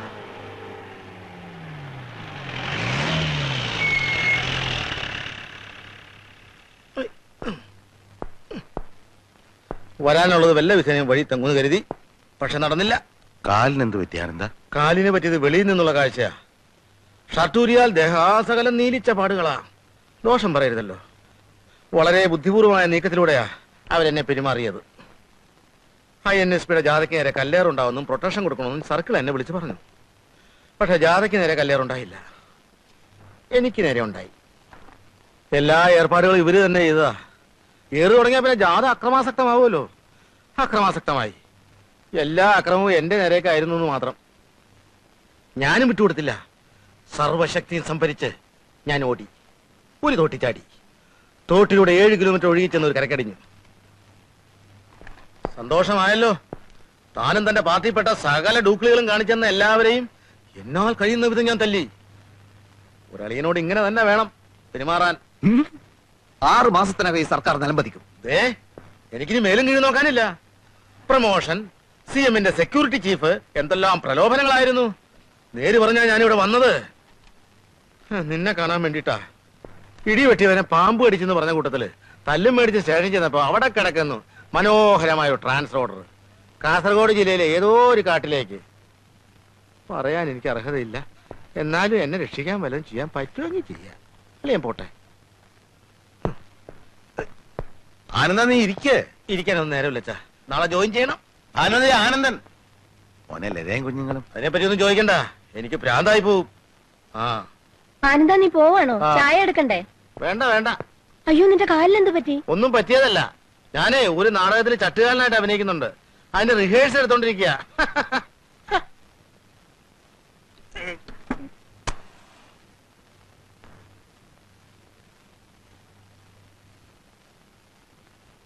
താത്വികമായ ഒരു അവലോകനമാണ് ഞാൻ ഉദ്ദേശിക്കുന്നത്. ഒന്ന്, വിഘടനവാദികളും പ്രതിക്രിയാവാദികളും പ്രഥമദൃഷ്ട്യാ അകൽച്ചയിലായിരുന്നെങ്കിലും അവർക്കിടയിലുള്ള അന്തർധാര സജീവമായിരുന്നു എന്ന് വേണം കരുതാൻ. ഒന്ന്, ബൂർഷ്വാസികളും തക്കം പാർത്തിരിക്കുകയായിരുന്നു. അങ്ങനെയാണ് തെരഞ്ഞെടുപ്പ് നമുക്ക് പ്രതികൂലമായി ഭവിച്ചത്. അതാണ് പ്രശ്നം. മനസ്സിലായില്ല. അതായത് വർഗാധിപത്യവും കൊളോണിയലിസ്റ്റ് ചിന്താസരണികളും റാഡിക്കൽ ആയിട്ടുള്ള ഒരു മാറ്റമല്ല. ഇപ്പൊ മനസ്സിലായോ എന്തുകൊണ്ട് നമ്മൾ തോറ്റു എന്നുള്ളത്? ലളിതമായിട്ടൊക്കെ പറഞ്ഞാൽ എന്താ? ഈ പ്രതിക്രിയാവാദകവും കൊളോണിയലിസവും എന്നൊക്കെ പറഞ്ഞ് വെറുതെ കൺഫ്യൂഷൻ ഉണ്ടാക്കുന്നതിനാ. ഉത്തമം ഉണ്ടാതിരിക്കും. സ്റ്റഡി ക്ലാസ്സിലൊന്നും കൃത്യമായി വരാത്തതുകൊണ്ടാണ് നിനക്കൊന്നും മനസ്സിലാവാത്തത്. കോട്ടപ്പള്ളിക്ക് മനസ്സിലായോ? എങ്കിലും ഒന്ന് പറഞ്ഞു തന്നാട്ടെ, നമ്മൾ എന്തുകൊണ്ട് തോറ്റു? കുമാരപിള്ള സാറ് നമ്മുടെ താത്വിക ആചാര്യനാണ്. തൽക്കാലം അദ്ദേഹം പറയുന്നത് നമ്മൾ കേട്ടാ മതി. എടോ ഉത്തമ, ഉൾപാർട്ടി ജനാധിപത്യം അനുവദിച്ചിട്ടുണ്ട്, ശരിയാ. നമ്മളെല്ലാവരും ഒരുമിച്ചിരുന്ന് ദിനേശ് വേടി വലിക്കുന്നതും അതുകൊണ്ടാണ്. എന്ന് വെച്ച് പാർട്ടിയിലെ ബുദ്ധിജീവികളെ ചോദ്യം ചെയ്യരുത്. മനസ്സിലായോ? ഒരു കാര്യം ഞാൻ പറയട്ടെ. പറയൂ. നമ്മുടെ പാർട്ടിക്ക് അടിത്തറയില്ല. പണ്ടൊക്കെ നമ്മുടെ പാർട്ടി എന്ന് പറഞ്ഞാൽ നാട്ടിൽ ആരെങ്കിലും മരിച്ചാൽ അവിടെ ഓടിയെത്തി വിറക് വെട്ടിക്കൊടുക്കും, കുഴി വെട്ടിക്കൊടുക്കും. ഒരു വീട്ടിൽ ഒരു കല്യാണം വന്നാലും ആദ്യാവസാനം നമ്മളവിടെ ഉണ്ടാവും. ഡോക്ടറെ വിളിക്കാനും രോഗിയെ ആശുപത്രിയിൽ എത്തിക്കാനും മുൻപന്തിയിൽ കാണും. ഇപ്പോഴതൊന്നും ഇല്ല. അതുകൊണ്ടാണ് ഞാൻ പറഞ്ഞത് RDPക്ക് അടിത്തറ ഇല്ലെന്ന്. നിങ്ങളോട് അവിടെ ഇരിക്കാനാ പറഞ്ഞത്. അച്ചടക്കമില്ലാതെ പെരുമാറിയാൽ അറിയാലോ, ഞങ്ങളത് പഠിപ്പിക്കും. ക്രിയാത്മകമായ ഈ ചർച്ചയിലൂടെ ഉരുത്തിരിഞ്ഞു വന്ന ഒരു കാര്യം ഞാൻ പറയാം. ഒന്ന്, INSP, അതായത് നമ്മുടെ പ്രധാന എതിരാളി. അവരിൽ ചില കൊള്ളാമെന്ന ചെറുപ്പക്കാർ രംഗത്ത് വന്നിട്ടുണ്ട്. ആളുകൾക്ക് അവരോട് വലിയ മതിപ്പാ. ആ മതിപ്പ് പൊളിക്കുകയാണ് നമ്മൾ ചെയ്യേണ്ടത്. വളരെ കറക്റ്റ്. ഏതെങ്കിലും രീതിയിൽ വല്ല പെണ്ണുകേസിലോ ഗർഭക്കേസിലോ അവരെ പെടുത്തി നാറ്റിക്കുകയാണ് ചെയ്യുന്നത്. ജനങ്ങൾ അവരെ കാർക്കിച്ചു തുപ്പുന്നൊരു പരിതസ്ഥിതിയിൽ എത്തിച്ചാൽ നമ്മൾ ജയിച്ചു. 6 മാസത്തിനുള്ളിൽ നമുക്ക് നഷ്ടപ്പെട്ടതെല്ലാം വീണ്ടെടുക്കാം. പരിപ്പൂട എവിടെയോ? ഇന്ന് പരിപ്പൂട ഉണ്ടാക്കില്ല സാർ. പരിപ്പൂട ഉണ്ടാക്കിയില്ലേ? പരിപ്പൂടയും ചായയും ബീഡിയുമാണ് ഞങ്ങളുടെ പാർട്ടിയുടെ പ്രധാന ഭക്ഷണം. തനിക്ക് അറിഞ്ഞൂടെ? എടുക്ക പോയി പരിപ്പൂട ഉണ്ടാക്കി കൊണ്ടുവരാ. പാർട്ടി പറയുന്ന ആദ്യം അനുസരിക്കാം എന്ന് പറഞ്ഞാൽ പാർട്ടിക്ക് അബദ്ധങ്ങളെ പറ്റി ചൂണ്ടിക്കാണിക്കേണ്ടവരാണ്. അതിനല്ലേ നേതാക്കന്മാരുള്ളത്. എനിക്ക് സാറിനോട് പേഴ്സണൽ ആയിട്ടൊരു കാര്യം സംസാരിക്കാനുണ്ടായിരുന്നു. എന്താണ് കാര്യം? ഉത്തമം നടന്നേ, ഇത് പേഴ്സണൽ ആയിട്ടുള്ള കാര്യമാണ്. സാർ വന്നേ. അതായത് എന്താണ്? വീട്ടിൽ നിന്ന് ഭയങ്കരമായിട്ട് നിർബന്ധിക്കുന്നു. എന്തിന്? ഞാൻ പെണ്ണ് കെട്ടണത്രേ. പെണ്ണ് കിട്ടാനോ? അയ്യേ, തനിക്കൊരു ബ്രൈറ്റ് പൊളിറ്റിക്കൽ ഫ്യൂച്ചർ ഞാൻ കാണുന്നുണ്ട്. ഭാര്യയും കുടുംബമൊക്കെ അതിന് തടസ്സമാണ്. അച്ഛൻ ഒരേ പിടിപിടിക്കാണ്. കോട്ടപ്പള്ളി, പാർട്ടിക്കുന്ന ആവശ്യം കെട്ടുപാടുകളും മറ്റുത്തരവാദിത്തങ്ങളും ഇല്ലാത്ത ഒരു നേതൃനിരയാണ്. പ്രകൃതി നിയമങ്ങൾക്ക് കുറച്ചൊക്കെ നമ്മൾ വഴങ്ങേണ്ടതല്ലേ? വഴങ്ങരുത്. ലൗകികമായ തൃഷ്ണകളെ നമ്മൾ അതിജീവിക്കണം. മാനവരാശിയുടെ നിലനിൽപ്പ് തന്നെ കുടുംബം എന്ന എസ്റ്റാബ്ലിഷ്മെന്റിലല്ലേ? വിഡ്ഢിത്തം. എല്ലാ എസ്റ്റാബ്ലിഷ്മെന്റുകൾക്കും എതിരെയാണ് നമ്മുടെ യുദ്ധം. ഭാര്യ ഉണ്ടാവുക, കുഞ്ഞുണ്ടാവുക, അതൊക്കെ നമ്മുടെ മനസ്സിൽ സ്നേഹത്തിന്റെ വിത്ത് മുളപ്പിക്കുമെന്ന് എവിടെയോ വായിച്ചിട്ടുണ്ട്. അത് വരട്ട് തത്വവാദമാണ്. സഹജീവികളെ, തൊഴിലാളി വർഗത്തെ സ്നേഹിക്കാൻ ശീലിക്കുക. തുറന്നു പറയാം, അടിസ്ഥാനപരമായി നമ്മുടെ പാർട്ടിക്ക് കല്യാണം ഇഷ്ടമല്ല. അപ്പൊ സാറ് കല്യാണം കഴിച്ചതോ? അതിൽ ഞാൻ ഇന്ന് ഖേദിക്കുന്നു. എന്നാ പിന്നെ ഇപ്പൊ ഭാര്യ ഉപേക്ഷിക്കരുതോ? തന്റെ കാര്യമാണ് നമ്മളിപ്പോ ഡിസ്കസ് ചെയ്യുന്നത്. പറയുന്നതൊന്ന് പ്രവർത്തിക്കുന്ന വേറൊന്നും. ദൈവമില്ല, അമ്പലമില്ല എന്നൊക്കെ വിളിച്ചു പോകും. എന്നിട്ട് ആരും കാണാതെ തലയിൽ മുണ്ടും പോയിച്ച് ദൈവത്തെ തൊഴാൻ പോകും. ആര്? സാറ് തന്നെ. തൃച്ചമ്പടി അമ്പലത്തിൽ എന്നും കാലത്ത് സാറ് തൊഴാൻ പോകുന്നത് ഞാൻ കാണാറുണ്ട്. താനിതെങ്ങനെ കണ്ടു? ഞാനൊരു രഹസ്യമായിട്ട് തൊഴാൻ പോകാറുണ്ട്. എന്നാലേ ഇത് തൽക്കാലം നമ്മൾ രണ്ടുപേരും മാത്രം അറിഞ്ഞാൽ മതി. താൻ വേണേ കല്യാണം കഴിച്ചോളാം. പക്ഷെ ഒരു കാര്യത്തെ തനിക്ക് നിർബന്ധം വേണം. എന്ത്? നമ്മുടെ പാർട്ടി നയങ്ങളെയും ആദർശങ്ങളെയും ബഹുമാനിക്കുന്ന ഒരു പെൺകുട്ടിയെ വേണം കല്യാണം കഴിക്കാൻ. അത് 100% ഞാൻ ഉറപ്പ് വരുന്നു. എന്നാ താങ്ക് യു.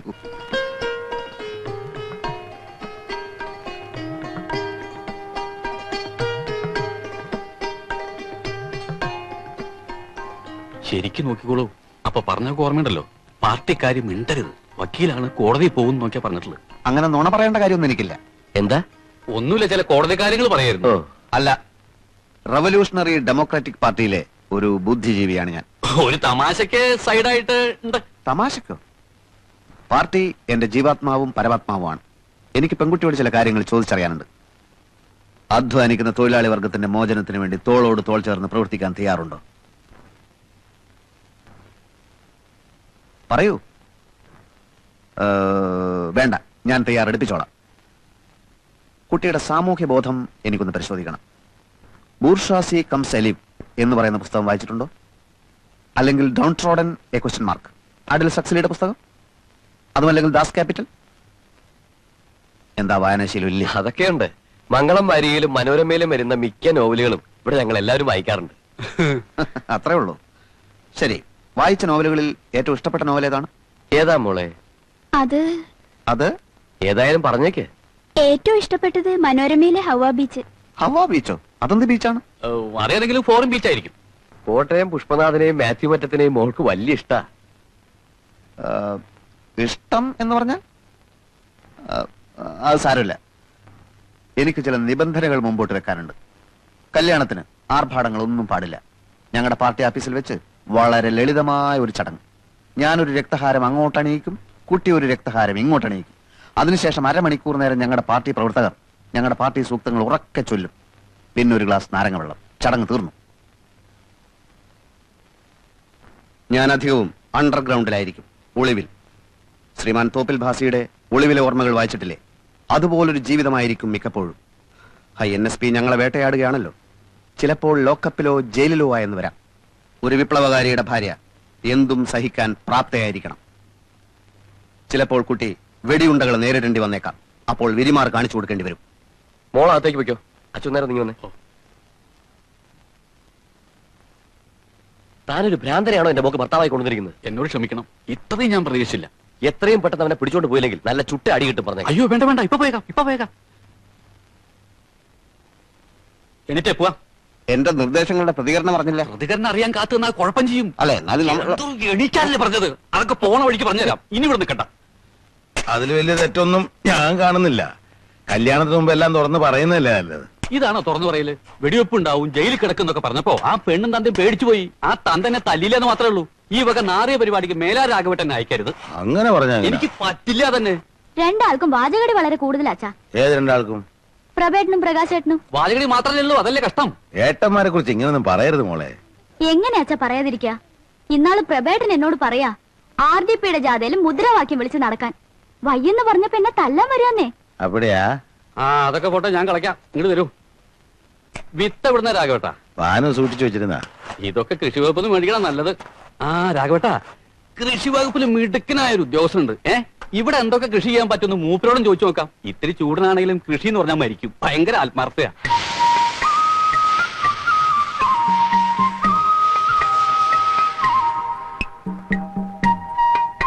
കണ്ടില്ലേ, വളമല്ലത്, കീടനാശിനിയാണ്. കടക്കലല്ല, ഇലകളിൽ വേണം അടിക്കാൻ. അടിച്ചോളൂ.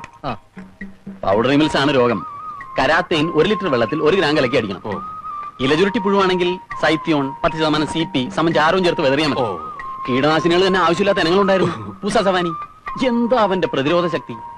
അച്ഛനാർക്ക് ഞാൻ ഒരിക്കൽ തന്നിട്ടില്ലേ വിത്ത്? ഉവ്വ് തന്നു. ആ നിങ്ങളിപ്പോ പൊയ്ക്കോ, സമയം പോലെ ഞാനങ്ങ് വന്നേക്കാം. ഈ മനുഷ്യൻ മരുന്നടിക്കാൻ അറിയില്ല. സോയിൽ ടെസ്റ്റ് ഉദയവാനൊരു പ്രശ്നമല്ല, ലാവിലേക്കേണ്ട കാര്യമില്ല. ഒരു പിടി മണ്ണ് വാരി ഒറ്റ നോട്ടത്തിൽ ഞാൻ പറയും ക്ഷാരമാണോ, അമ്ലത്തുണ്ടോ, വെള്ളക്കെട്ടുണ്ടോ, നൈട്രജൻ ശതമാനം എത്രന്നൊക്കെ. അത് കഴിഞ്ഞിട്ട് നമുക്ക് തീരുമാനിക്കാം എങ്ങനെ വളം ചെയ്യണമെന്ന്.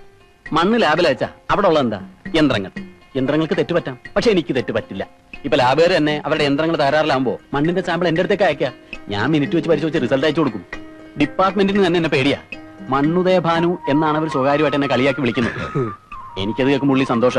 മണ്ണുദയഭാനു കൊള്ളല്ലേ? അപ്പൊ ശരി, പറഞ്ഞ പോലെ. ഭയങ്കരമായ ആള്. വെറും ഭയങ്കരനല്ല, ഭയഭയങ്കരമായ ആള്. പെട്ടി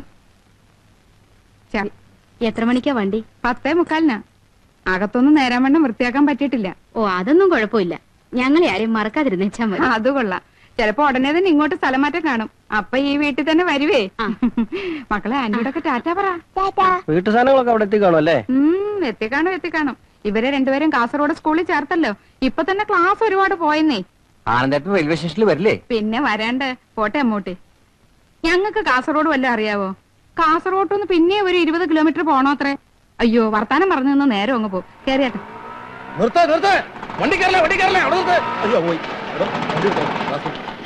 എന്താ?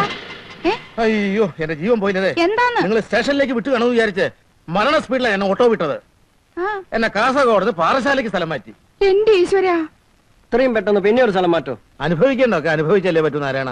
അയ്യോ ആനന്ദേട്ടാ, നമ്മുടെ വീട്ടു സാധനങ്ങളൊക്കെ ലോറി കയറ്റി അങ്ങോട്ട് അയച്ചല്ലോ. എങ്ങോട്ട്? കാസർഗോട്ടേക്ക്. തൊലച്ചു. അതൊക്കെ പിന്നെ അയച്ചാ പോരായിരുന്നു. പിള്ളേരുടെ TC വാങ്ങണ്ടേ? അതെ, അവിടുന്ന് TC വാങ്ങണം. പാറശാലയിൽ സീറ്റ് ഒപ്പിക്കണം. താമസിക്കാനുള്ള സൗകര്യം ഉണ്ടാക്കണം. അയ്യോ, എനിക്ക് ഭ്രാന്തായി പോകും. ഈ രാഷ്ട്രീയക്കാർ എന്നിട്ട് ഫുട്ബോൾ കളിക്കുക. ഈ മുടിഞ്ഞ രാഷ്ട്രീയക്കാരുടെ തലയിൽ ഇടുത്തി വീഴട്ടെ. ഈ തല പിടിച്ചോ. നീ പോയി കടത്തല വിട്ട്. അന്ന് കടത്തല വിട്ട് എടുത്തോ, മെല്ലെ എടുത്തോ. ചേട്ടാ അങ്ങേറ്റത്ത് എന്താ പ്രകാശം ഇത്? ഈ ഓല വിട്ട്. എന്താ ഇത്? നായക്ക് ഭാഗ്യം ഓരോന്നായിട്ട് അങ്ങനെ വന്നോണ്ടിരിക്കുക. തിരുവനന്തപുരത്ത് പാർട്ടി പ്ലീനം നടക്കാൻ പോകുന്ന കാര്യം അറിയാലോ. കമുക് വെട്ടി എന്തിനാ ചോദിച്ച? കൊലച്ച കമുകല്ലേ ഇത്? നിങ്ങൾ ഇതിനെ വെറും ഒരു കവുങ്ങായിട്ടാണ് കാണുന്നത്, പക്ഷെ ഞങ്ങൾക്ക് ഒരു കൊടിമരമാണ്. സംസ്ഥാന പ്ലീനത്തിന് INSPയുടെ വർണ്ണക്കൊടി വാരിപ്പറക്കാനുള്ള കൊടിമരം. താൻ പോയിട്ട് ആ തലശ്ശേരിക്ക്.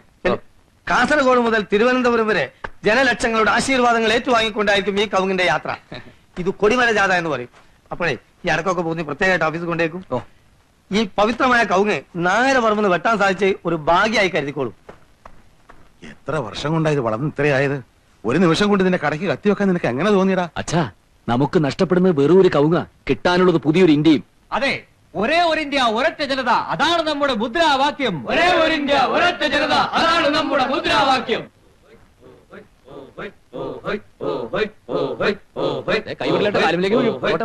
എന്താ ചേച്ചി, എന്തൊക്കെയുണ്ട് വിശേഷങ്ങൾ? എന്ത് വിശേഷം പ്രകാശ?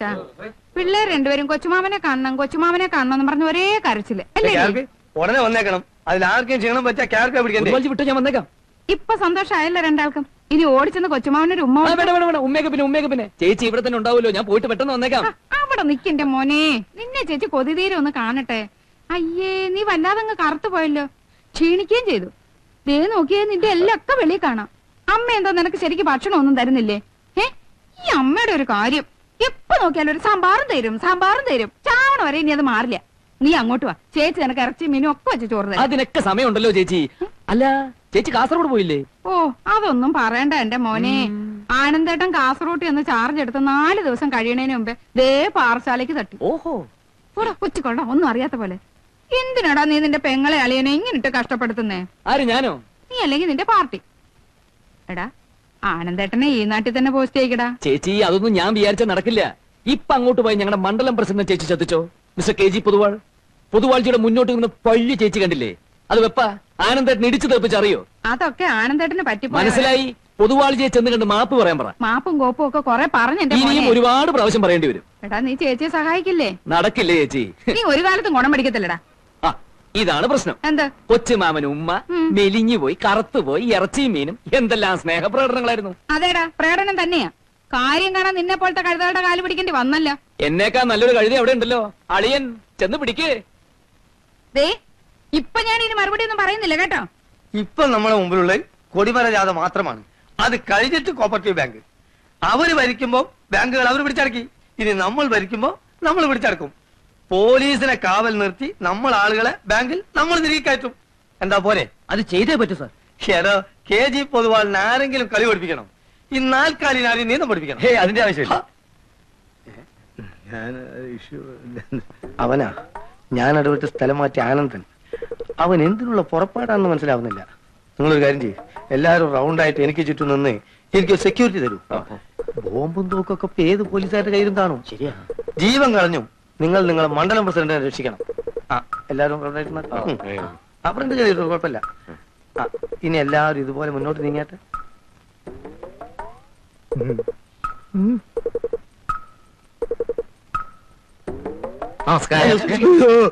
എന്തു വേണം? എന്നെ രക്ഷിക്കണം. ഇതിനു മുമ്പ് 3 തവണ അങ്ങയുടെ അടുത്ത് വന്ന് മാപ്പ് പറഞ്ഞിട്ടുണ്ട്. തെരഞ്ഞെടുപ്പിന് പാർട്ടി ജയിക്കാൻ പോണെന്ന് അറിഞ്ഞപ്പോ ആ നിമിഷം ഓടി വന്ന് മാപ്പ് പറഞ്ഞു. ജയിച്ചപ്പോ പിന്നെയും വന്ന് പറഞ്ഞു. മന്ത്രിസഭ രൂപീകരിച്ച് അപ്പോഴും വന്ന് പറഞ്ഞു. ഇപ്പൊ എനിക്ക് ട്രാൻസ്ഫറാ. അതെ, കേരളത്തിന്റെ വിരുമാറിലൂടെ നീ ഒരു ഗതി കിട്ടാപ്പേദം പോലെ ഒഴുകുന്നത് എനിക്ക് കാണണം. ഞങ്ങളുടെ പ്രവർത്തകൻ KRPയുടെ അളിയനായതുകൊണ്ട് മാത്രം തന്നെ ഞാൻ വെടിവെച്ചൊന്നില്ല. റാസ്കൽ. കണ്ണുകൊടും. സാറേ പൊന്നു സാറേ മറഞ്ഞോട്ട്. സാറേ ഞാൻ കാല് പിടിക്കാം. ഓർമ്മയുണ്ടോ അന്ന് ഞങ്ങൾ പ്രതിപക്ഷത്തായിരുന്നപ്പോ ഞാൻ എന്തോ ഒരു കാര്യത്തിന് വേണ്ടി സ്റ്റേഷനിൽ വന്നു. അന്ന് താൻ എന്നൊരു ചാമ്പി ഗെറ്റ് ഔട്ട് അടിച്ചത് ഓർമ്മയുണ്ടോ? ഇപ്പൊ ഞാൻ എന്നോട് പറയുന്നു ഗെറ്റ് ഔട്ട്.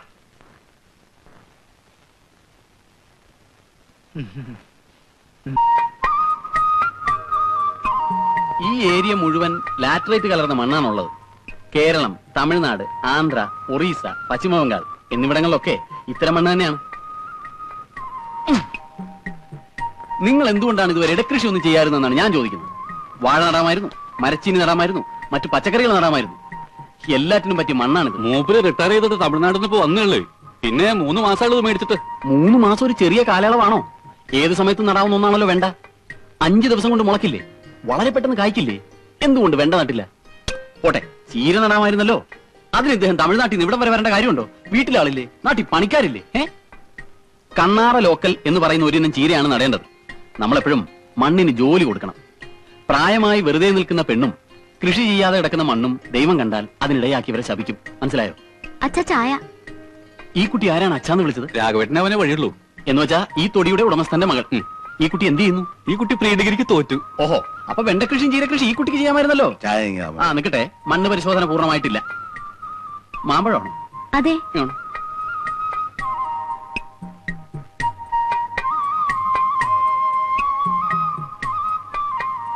മാർക്കറ്റിൽ നിന്ന് വാങ്ങിയതാണല്ലേ? ഇത് ചൊങ്കത്തേനി എന്ന് പറയുന്ന ഒരു മാമ്പഴമാണ്. തമിഴ്നാട്ടിലെ ബണ്ടൂരിട്ടിയിൽ ഇത് ധാരാളം ഉണ്ട്. എന്തുകൊണ്ട് ഈ മാമ്പഴം നമുക്ക് ഇവിടെ കൃഷി ചെയ്തുകൂടാ? ഓയ്യോ, 1.5 ഏക്കർ സ്ഥലത്ത് എല്ലാം കൂടി പറ്റുമോ? പറ്റണം, പറ്റിക്കണം. നല്ല മധുരം. വരൂ മണ്ണ് പരിശോധന തുടരാം.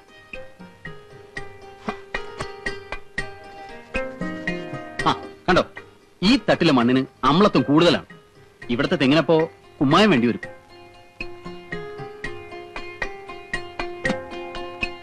നൈട്രജൻ കുറവാ, യൂറിയം വേണ്ടി വരും.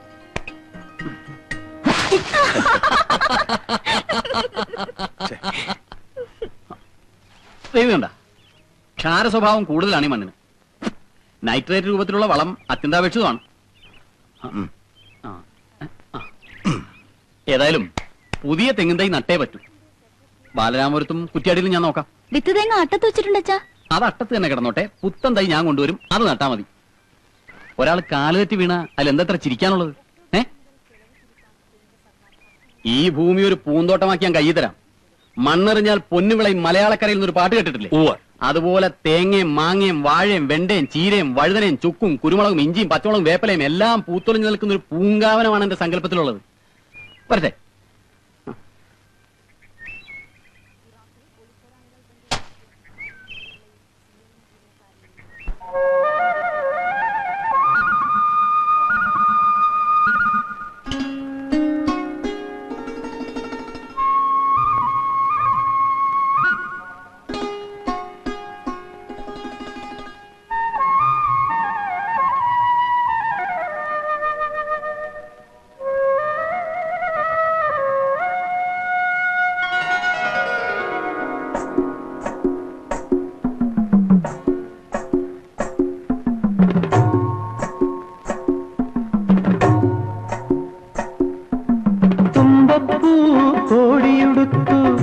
തൃപ്പടി പൊന്നളന്നു പിടിവിതയ്ക്കാൻ പറനിറയ്ക്കാൻ കളമൊരുക്കും കൈകളിൽ നിറനിറ പറനിറ നിറനിറ പറനിറ പാടിയുണർന്നു ഭൂമി പെണ്ണ്.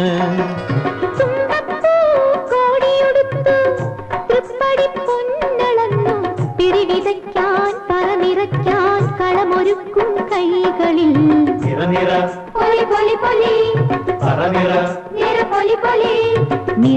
പറനിറ പാടിയുണർന്നു ഭൂമി പെണ്ണ്.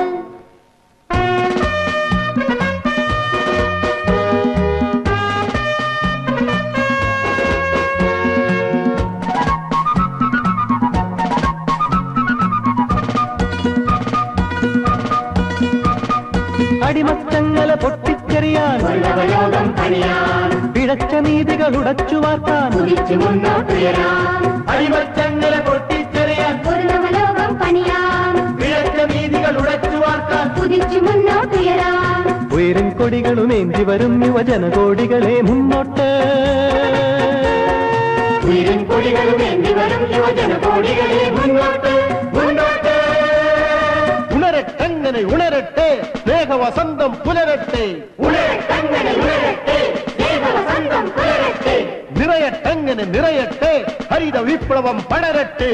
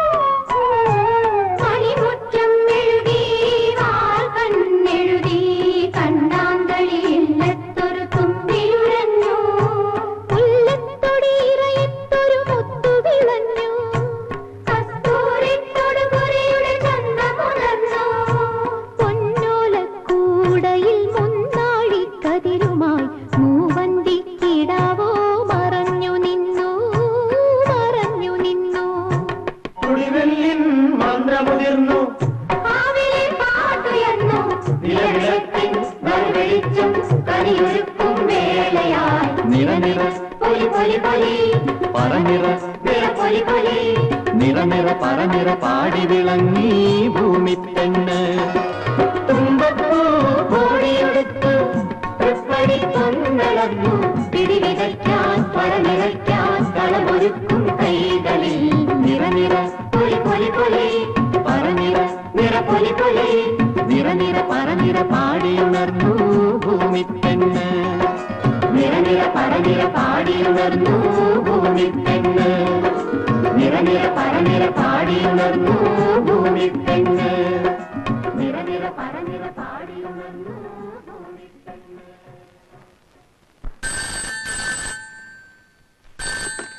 Yes, police station. അടി നടക്കുന്നു. എവിടെ? ഓ, മരിച്ചെന്നോ? ശരി. ഇസ്മായിൽ, അപ്പാ ജീപ്പ് എടുക്കാൻ പറ. ജംഗ്ഷനിൽ അടി നടക്കുന്നു. ആരോ മരിച്ചെന്ന്.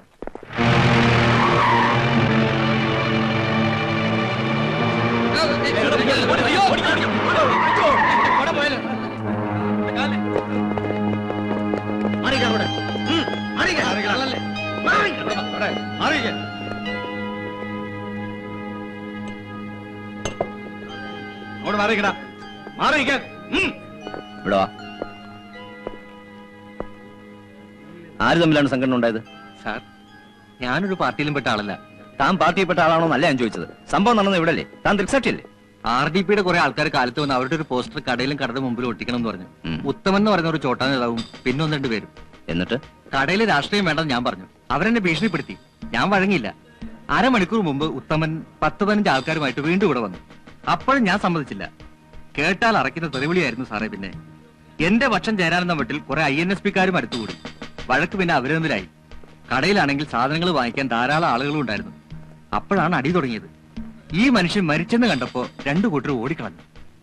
ഈ മരിച്ചയാൾ ആരാണ്? മരിച്ചയാൾ ആരാണ് എന്നുള്ളതല്ല നമ്മുടെ പ്രശ്നം. അയാൾ നമ്മുടെ പാർട്ടിക്കാരനാണ് എന്ന് മറ്റുള്ളവരെ പറഞ്ഞ് വിശ്വസിപ്പിക്കലാണ്. മരിച്ച ചാത്തൂട്ടിയാരെ എനിക്കറിയാം. അയാൾ ഒരു പാർട്ടിയിലും പെടാത്ത ഒരാളാ. എന്റെ അനന്ത താനും മണ്ടന്മാരെ പോലെ സംസാരിക്കാൻ തുടങ്ങി. സാറിന്റെ കൂടെ കൂടെ പിന്നെ ഞാൻ എങ്ങനെയായത്? അയാൾക്ക് പാർട്ടി വേണ്ട. നമുക്ക് കൈവന്നിരിക്കുന്നത് ഒരു സുവർണാവസരമാണ്. അത് പരമാവധി നമ്മൾ മുതലെടുക്കണം. എങ്ങനെ സാർ? അയാളെ നമ്മുടെ പാർട്ടിക്കാരനായി ചിത്രീകരിച്ചാൽ അയാൾ ആരാ? നമ്മുടെ രക്തസാക്ഷി. INSP കാർ മൃഗീയമായി കൊല ചെയ്ത നമ്മുടെ രക്തസാക്ഷി. തെരഞ്ഞെടുപ്പിൽ തോറ്റതിന്റെ ക്ഷീണം ഈ ഒരൊറ്റ രക്തസാക്ഷിയെ കിട്ടുന്നതോടുകൂടി തീരും.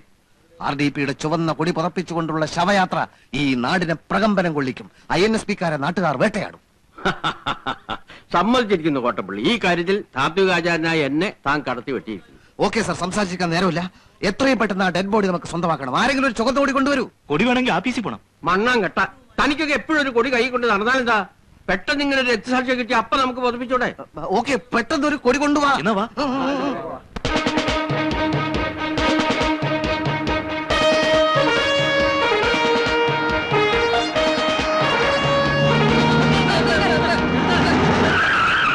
സംഗതി ആ കുഴപ്പത്തിലേക്ക് നീങ്ങാണ്. കുഴപ്പോ പിന്നെ സംഘടന വണ്ടി തിരിച്ചു വിടും. സംഘടനമല്ല, മരിച്ചത് അവരുടെ ആളാണെന്ന് വരുത്തി തീർക്കാനുള്ള ഗൂഢാലോചന നടന്നുകൊണ്ടിരിക്കുക. ഈ സമയത്ത് അവർക്ക് ഇങ്ങനെ രക്തസാക്ഷി കിട്ടിയാൽ നമുക്കത് വളരെയേറെ ദോഷം ചെയ്യും.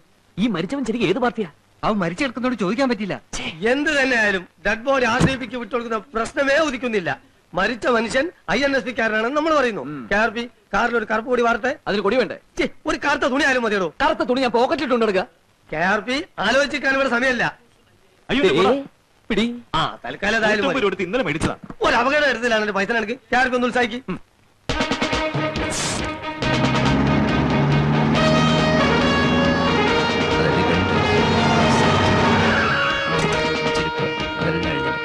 എന്റെ പ്രിയ കൂട്ടുകാരൻ ഗോപാലൻ കുട്ടിയാരെ അങ്ങക്ക് ഈ ഗതി വന്നല്ലോ. സോറി, എന്റെ പ്രിയ കൂട്ടുകാരൻ ചാത്തുക്കുട്ടിയാരെ അങ്ങക്ക് ഈ ഗതി വന്നല്ലോ. INSPയുടെ വീരനായക ഞങ്ങൾ ഇട്ടിലാറ്റിൽ അങ്ങ് പോയോ? ഇല്ല സാർ, 20 കൊല്ലക്കാലമായി ഞാൻ ചാത്തുക്കുട്ടിയാർ INSPക്ക് വേണ്ടി പ്രവർത്തിക്കുന്നു. ഞങ്ങളൊരു പാത്രത്തിൽ നിന്നുണ്ടു, ഒരു പായൽ കിടന്നു, ഒരു കൊടിക്കീഴിൽ അണിനിരുന്നു. ഇല്ലേ? എന്നോടാ പറഞ്ഞ മാറാൻ? ഞാൻ മണ്ഡലം പ്രസിഡന്റ് KG പൊതുവാളാണ്. വാളും പരിചയം എനിക്കറിയണ്ട. മാറോ. ആഭ്യന്തര വകുപ്പ് ഞങ്ങൾക്ക് തന്നെയാണ്. അതിന് ഉടനെ ഞങ്ങൾക്ക് ഒരു വിലാപയാത്ര നടത്തണം.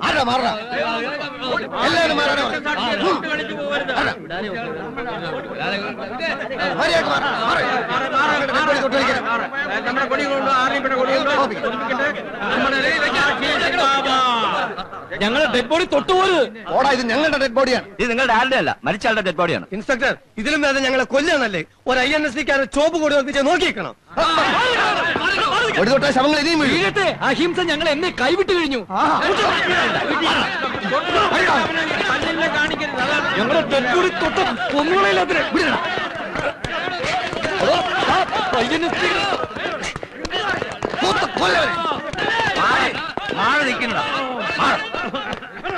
ബോഡി ആംബുലൻസ് കെട്ട്. ഇൻസ്പെക്ടർ, വിലാപയാത്ര ഞങ്ങൾ ഭരണകക്ഷി, അത് മറക്കരുത്. പോസ്റ്റ്മോർട്ടം കഴിഞ്ഞിട്ട് നിശ്ചയിച്ചോ ബോഡി ആരുടെയാണ്. പോലീസ് അക്രമം അവസാനിപ്പിക്കുക. പോലീസ് അക്രമം അവസാനിപ്പിക്കുക. പോലീസ് അക്രമം അവസാനിപ്പിക്കുക. ഞങ്ങളുടെ ഡെഡ് ബോഡി ഞങ്ങൾക്ക് വിട്ടുതരിക. ഞങ്ങളുടെ ഡെഡ് ബോഡി ഞങ്ങൾക്ക് വിട്ടുതരിക. RDP സിന്ദാബാദ്. RDP സിന്ദാബാദ്. RDP സിന്ദാബാദ്. ചലോ ചലോ ഹോസ്പിറ്റൽ. ചലോ ചലോ ഹോസ്പിറ്റൽ. ഞങ്ങളുടെ ഡെഡ് ബോഡി ഞങ്ങൾക്ക് വിട്ടുതരിക. RDP കാർ മൃഗീയമായി മർദ്ദിച്ചു കൊന്ന INSPയുടെ വീരനായകൻ ശ്രീമാൻ ചാത്തുക്കുട്ടി നായരുടെ നിര്യാണത്തിൽ അനുശോചിക്കാൻ ഇന്ന് മാനങ്കര ജംഗ്ഷനിൽ ചേരുന്ന വൻപിച്ച പൊതുയോഗത്തിൽ നല്ലവരായ നാട്ടുകാർ കൂട്ടം കൂട്ടമായി പങ്കെടുക്കണമെന്ന് ഞങ്ങൾ അഭ്യർത്ഥിക്കുകയാണ്, അപേക്ഷിക്കുകയാണ്. RDP കാരായ ചില ആളുകൾ അവരുടെ പതാകയിട്ട് ആസ്പത്രിയിൽ നിലവിളിച്ചുകൊണ്ടിരിക്കുന്നുണ്ട്. പക്ഷെ മോർച്ചറിയിൽ വെച്ച് തന്നെ INSPയുടെ കൊടി പതിപ്പിക്കാനുള്ള എല്ലാ ഏർപ്പാടും ചെയ്തിട്ടുണ്ട്. ശവം മോർച്ചറിയിൽ നിന്ന് ഇറങ്ങുന്നുണ്ടെങ്കിൽ അത് INSPയുടെ കൊടി പതിപ്പിച്ചിട്ടായിരിക്കും. അതെ അതെ, മന്ത്രി എന്ന നിലയിൽ സാർ ഇത്ര ചെയ്യണ്ടു. എല്ലാ പത്രക്കാരും വിളിച്ച് INSP പ്രവർത്തകന്റെ മരണ വാർത്ത അറിഞ്ഞ് ഞാൻ ഞെട്ടി എന്ന് പറയണം. ബാക്കി ഞങ്ങൾ ഏറ്റു. പറ്റുമെങ്കിൽ ഈ പ്രദേശം വരെ വന്ന് സംഭവം ഒന്ന് ചൂടാക്കി തരണം. എന്താ എങ്ങനെ തിരക്കോ? എന്താണ് മന്ത്രി സാറേ, നമ്മുടെ പാർട്ടിക്ക് ഒരു രക്തസാക്ഷി കിട്ടുന്നതിലും വലിയ തിരക്കൊന്നും ഇപ്പൊ തിരുവനന്തപുരത്തില്ലല്ലോ. ഇല്ല, പ്രതികളൊക്കെ ഒളിവിൽ പോയി. Okay okay okay sir, Bharat Mata കി ജയ്.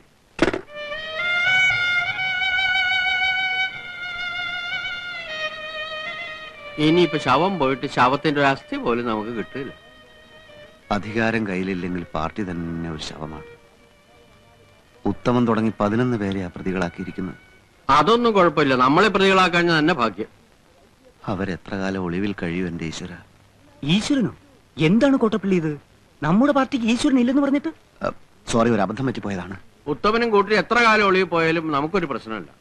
അവരെ കൊണ്ട് ഇപ്പോ വലിയ ആവശ്യമൊന്നുമില്ലല്ലോ. അത് ശരിയാ. അടുത്തൊന്നും ഒരു തെരഞ്ഞെടുപ്പൊന്നും വരാനില്ലല്ലോ. അവർക്ക് ആര് ഭക്ഷണം കൊടുക്കും? എങ്ങനെ ജീവിക്കും? എങ്ങനെയെങ്കിലും ജീവിക്കും. അവനൊക്കെ ഇനിയുള്ള കാലം മുഴുവൻ ഒളിവിൽ പോയാലും RDPക്ക് ഒരു പുല്യം സംഭവിക്കാൻ പോകും. അങ്ങനെ പറയരുത് സാർ. പിന്നെ എങ്ങനെ പറയണം?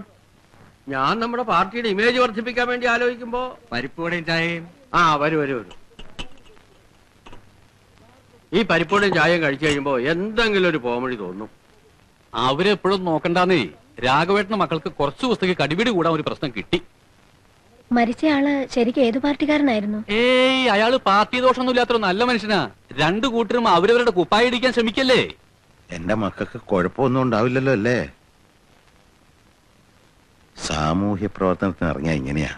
രാത്രിയെന്നോ പാലെന്നോ ഒന്നും നോക്കാൻ പറ്റില്ല. ശരിക്കും പറഞ്ഞാൽ ഈ നാട്ടിൽ എന്തെങ്കിലും ഒരു പ്രശ്നം ഉണ്ടായാൽ അത് പരിഹരിക്കാൻ എന്റെ മക്കള് തന്നെ വേണം. അല്ലേ അച്ചു? എഴുതി, ഇനി ഞാൻ ഇവിടെ നിന്നാ ശരിയാവില്ല. എന്തെങ്കിലുമൊക്കെ പറഞ്ഞു പോകും. ടീച്ചർ അവിടെ തനിച്ച ഊണ് കഴിച്ചിട്ട് പോവാ അച്ചുതാ. അയ്യോ, വേണ്ടായിട്ടാണേ. നല്ല ആളാ. ആരാ ഇത്? വരിക. എന്ത് വരിക? ആ തെങ്ങിന്റെ കാര്യം എന്തായെന്ന് അന്വേഷിക്കാൻ ഒന്ന് അങ്ങോട്ട് വന്നോ? ഈ കൃഷി എന്ന് പറഞ്ഞാലേ അതിലൊരു ഇൻട്രസ്റ്റ് ഉണ്ടെങ്കിൽ നടക്കും. ഇൻട്രസ്റ്റ് ആയിട്ടല്ല. എന്താ തൈ കിട്ടുവോ? ദൈവം സഹായിച്ച് തൈ കിട്ടാനില്ല. സീസൺ അല്ലേ സാറേ? ഇതെന്താ പരിപാടി? തെങ്ങിനിടാന്ന് വിചാരിച്ചു. ഓഹോ, എന്തേ?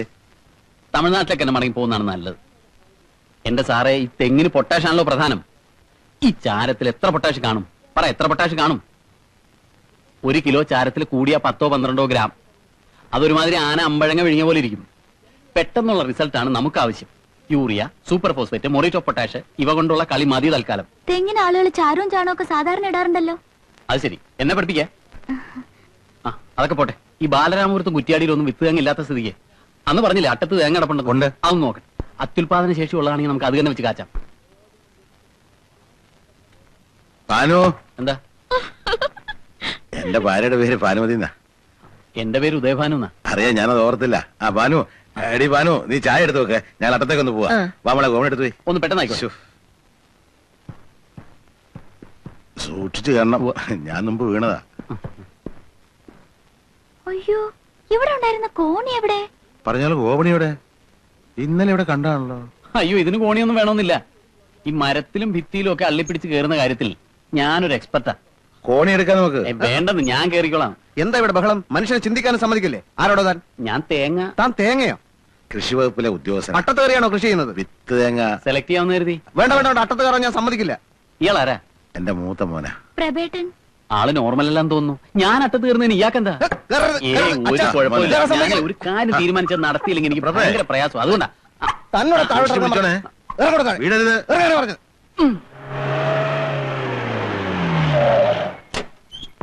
അരിച്ചു വെറുക്കി പരിശോധിക്കണം സാർ. എല്ലാ റൗഡിസത്തിനും നേതാവിന്റെ വീടാ. ആ ചാക്ക് കെട്ടിരിക്കുന്നില്ലേ, അതിനപ്പുറം. അയ്യോ, പോലീസ്!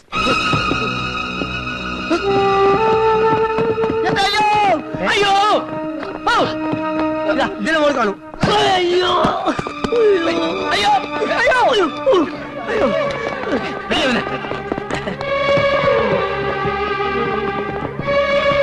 നിക്കവിടെ.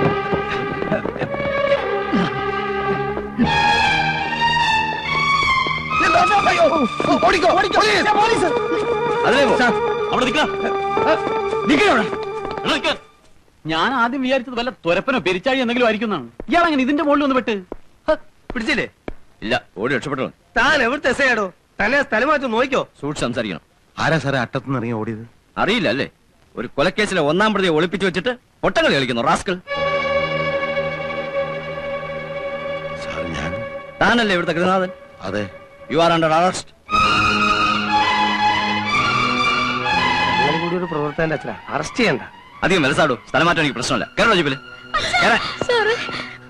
ഒരു തെറ്റും ചെയ്തിട്ടില്ല. പുള്ളി നിരപരാധി. അത് കോടതി നിശ്ചയിച്ചോളൂ.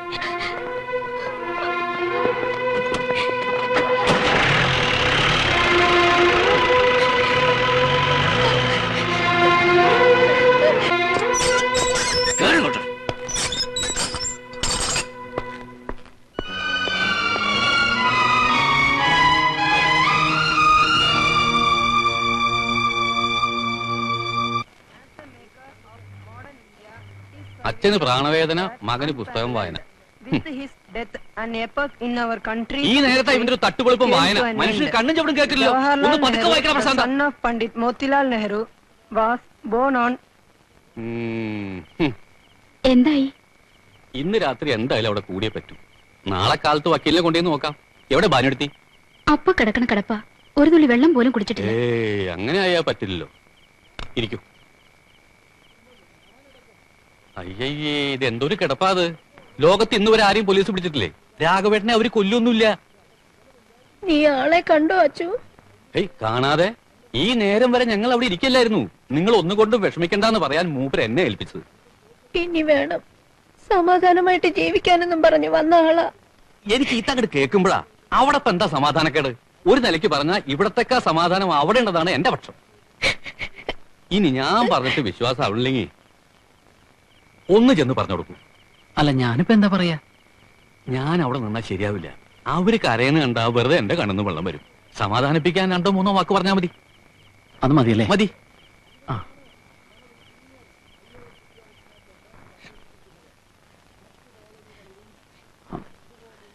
വിഷമിക്കത്തക്കതായിട്ടൊന്നുമില്ല. അതായത് ഈ ഒരു നാണയത്തിന്റെ 2 സൈഡിലായിട്ടാണല്ലോ കണ്ണീരിന്റെയും പുഞ്ചിരിയുടെയും സ്ഥാനം. ഇപ്പൊ കണ്ണീര്, നാളെ പുഞ്ചിരി. അതാണ് ജീവിതം. അതുകൊണ്ട് അമ്മ വിഷമിക്കണ്ട, കുട്ടിയും തീരെ വിഷമിക്കണ്ട. പോട്ടെ.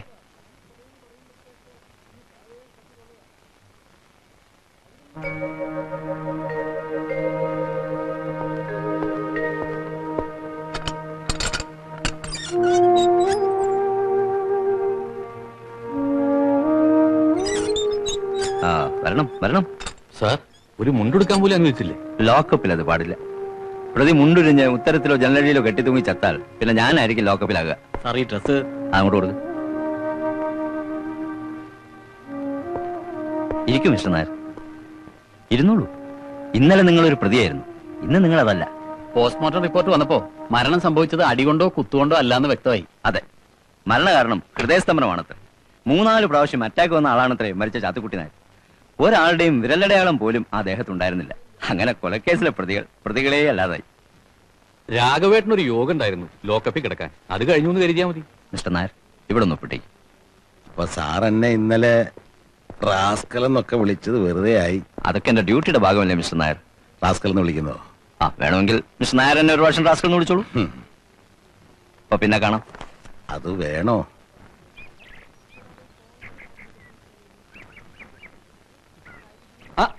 ഇതാരാ, അച്ഛനോ? പിന്നെ അമ്മയാണെന്ന് വിചാരിച്ചു. ഞാൻ ദാ സ്റ്റേഷനിലേക്ക് പുറപ്പെടുമായിരുന്നു. എന്തിനാ എന്നെ ലോക്കപ്പിൽ നിന്ന് വിടരുതെന്ന് പറയാനോ? എന്താണ് അച്ഛൻ ഇങ്ങനെയൊക്കെ പറയുന്നത്? പിന്നെ എങ്ങനെ പറയണമെന്നാ പറയണത്? ഒരു അച്ഛൻ ലോക്കപ്പിലായിട്ട് നിങ്ങൾ രണ്ടുപേരും ആ വഴിക്ക് തിരിഞ്ഞു നോക്കൂ. ഇതാണ് തെറ്റിദ്ധാരണ എന്ന് പറയുന്നത്. ഞാനേ പാർട്ടി ഓഫീസിനകത്തിരുന്നോണ്ട് കംപ്ലീറ്റ് ചരട് വലിയായിരുന്നു, അറിയോ? അച്ഛനെ തുടരുത്, അച്ഛനെ ഇറക്കണം, ദാ പറഞ്ഞില്ലേ? അച്ഛൻ ഞങ്ങള് ഭരണപക്ഷക്കാരായി പോയില്ലേ? പരസ്യമായിട്ട് സ്റ്റേഷനിൽ കയറി ചെന്ന അത് പോലീസിനെ സ്വാധീനിക്കാനാണെന്ന് പ്രതിപക്ഷം പറഞ്ഞു വരുത്തും. അതുകൊണ്ടാണ് ഞാൻ അണ്ടർഗ്രൗണ്ടിൽ ഇരുന്ന് ചരട് വലി നടത്തിയത്. മൂത്തമോൻ കാരണമല്ലേ ലോക്കപ്പിൽ കിടന്ന്. അതിൽ അച്ഛന് ദേഷ്യമൊന്നുമില്ല അല്ലേ? ഇല്ല, എനിക്കിപ്പോ വളരെ സന്തോഷമാണ്. മക്കള് കാരണം ജീവിതത്തിൽ ആദ്യമായിട്ട് ലോക്കപ്പിൽ കിടന്നില്ല. അതിന് കാരണക്കാരൻ ഏട്ടനല്ലേ അച്ഛാ? ആരാടാ കാരണക്കാരൻ? പോലീസിനെ സ്വാധീനിച്ച് ഉത്തമന്റെയും കൂട്ടരുടെയും പേരിൽ കൊലപാതക കുറ്റം ചുമത്തിയത് ആരാന്നാ ചോദിച്ചത്? നാറികൾ. ഇപ്പൊ എന്തായി? അയാൾ ചത്തത് ഹാർട്ട് അറ്റാക്ക് കൊണ്ടാണെന്ന് തെളിഞ്ഞില്ലേ? മരിച്ചു കിടക്കുന്നത് ഞങ്ങളുടെ സഖാവാണെന്നും പറഞ്ഞ് ചുവപ്പ് കൂടി പുതപ്പിക്കാൻ പുറപ്പെട്ട കോമാളികളെ എന്തിയെ? ഇപ്പൊ നിങ്ങൾക്ക് ശവം വേണ്ടേ? വേണ്ട, ഞങ്ങൾക്ക് ശവം വേണ്ട. നിങ്ങൾ എല്ലാ ശവങ്ങളുടെയും കൂടെ ഒരു ശവം കൂടി ഇരിക്കട്ടെ. സൂക്ഷിച്ച് സംസാരിക്കണം. പോടാ പുല്ലേ. ജംഗ്ഷനിലേക്ക് വാ, വാ കാണിച്ചു തരാം. ജംഗ്ഷനിൽ വെച്ച് ചലിച്ചാൽ നീ വിവരം അറിയും. അച്ഛാ, ഞാനൊരു നിരപരാധിയെ രക്ഷിക്കാൻ ശ്രമിച്ചു. മറ്റൊരു നിരപരാധിയായ അച്ഛൻ ലോക്കപ്പിലായി. ഇതാണ് ഇവിടുത്തെ വ്യവസ്ഥിതി. V are living in A very cruel society. ഇവിടുത്തെ ക്രമസമാധാന നില ആകെ തകരാറിലായിരിക്കുന്നു. ഇപ്പൊ അച്ഛന് മനസ്സിലായില്ലേ? നീ പ്രതിപക്ഷമാണല്ലോ, എന്നിട്ട് എന്തേ സ്റ്റേഷനിലൊന്നും വന്നില്ല? അച്ഛാ, അച്ഛൻ വെറുമൊരു അച്ഛനല്ല, ഒരു വിപ്ലവകാരിയുടെ അച്ഛനാണ്. വിയറ്റ്നാമിലെയും ക്യൂബയിലെയും എത്രയോ അച്ഛന്മാരെ പറ്റി അച്ഛൻ അറിയോ? മക്കളുടെ ചിതയിൽ നിന്ന് തോക്കെടുത്ത ധീരന്മാർ. ഇവിടെ ഇപ്പൊ മക്കളുടെ ചിതയില്ലല്ലോ. ഇത് ഞങ്ങളുടെ കുടുംബ പ്രശ്നമാണ്. അച്ഛനെ ലോക്കപ്പിൽ നിന്ന് വിട്ടില്ലെങ്കിൽ പോലീസ് സ്റ്റേഷൻ ആക്രമിക്കാനായിരുന്നു ഞങ്ങളുടെ പരിപാടി. അയ്യോ, അത്രയ്ക്കൊന്നും വേണ്ടിയിരുന്നില്ല. സായുധ വിപ്ലവം ഞങ്ങൾക്ക് പുത്തരിയൊന്നല്ല അച്ഛാ.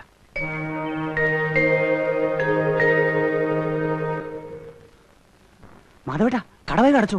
എന്താ? INSP-ക്കാര് പിരിവിനിറങ്ങിയിരിക്കുക. എന്റെ ഭഗവാനെ, ചതിച്ചോ? 1000-ഉം 10,000-ഉം ഒക്കെ ചോദിക്കുന്നത്. കൊടുക്കാഞ്ഞാലോ തെറിവിളിയും ജീവൻ വേണി ഓടിക്കും. ഞാൻ മറ്റുള്ളവരോടൊക്കെ പറയട്ടെ. അവരെവിടെ എത്തി? സെയിൽ ടാക്സ് കൊണ്ട് കട റെഡി ആയിരിക്കും. 500 രൂപയിൽ കൂടുതൽ എങ്ങനെയാ? 1000 രൂപ തികച്ചു തരാൻ പറ്റത്തില്ല.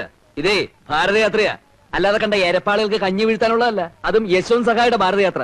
മര്യാദ കാശെടുക്കണോ?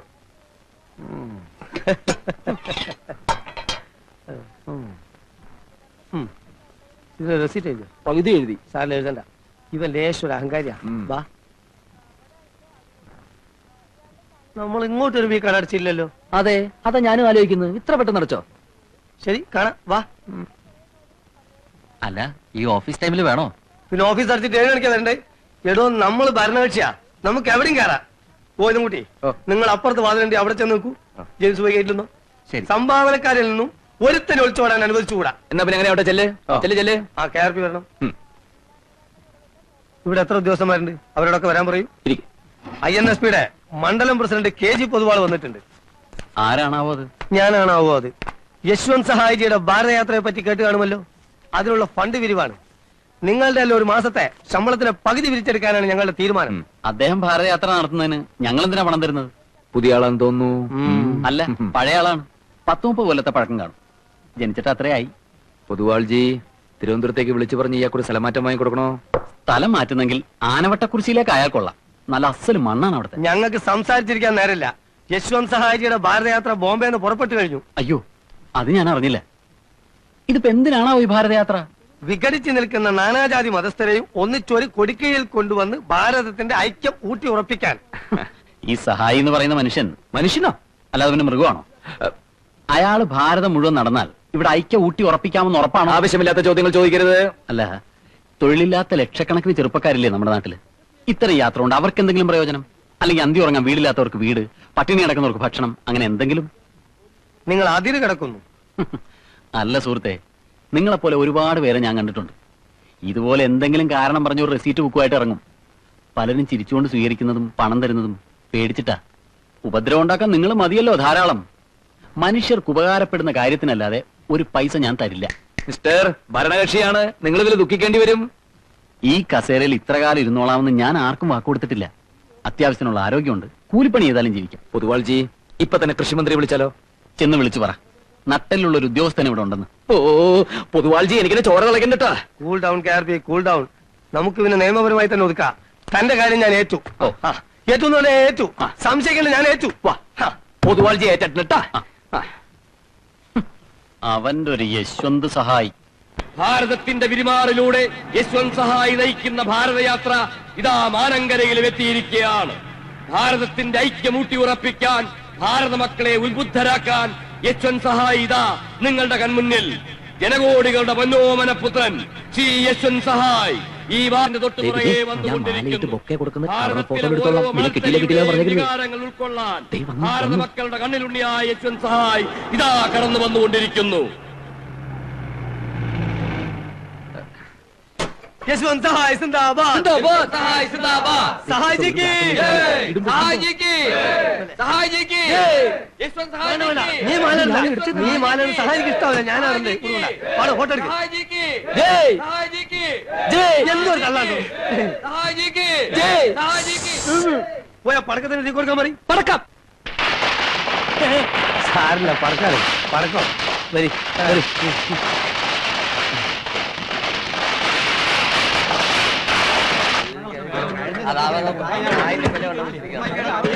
വേഗാവട്ടെ വേഗാവട്ടെ, ഇട്ട് കുത്തിക്കൊണ്ടിരിക്കാതെ ഇളക്കണോ ഒന്നും പറയുന്നത്.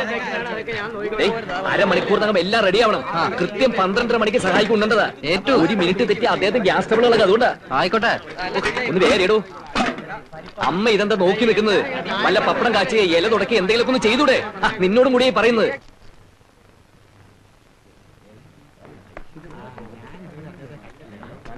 നിങ്ങളൊക്കെ അങ്ങനെ കൂടി നിന്നാലോ? സഹായിക്ക് അല്പം കാറ്റ് കിട്ടട്ടെ. ഒന്ന് മാറിക്കൊടുക്കും.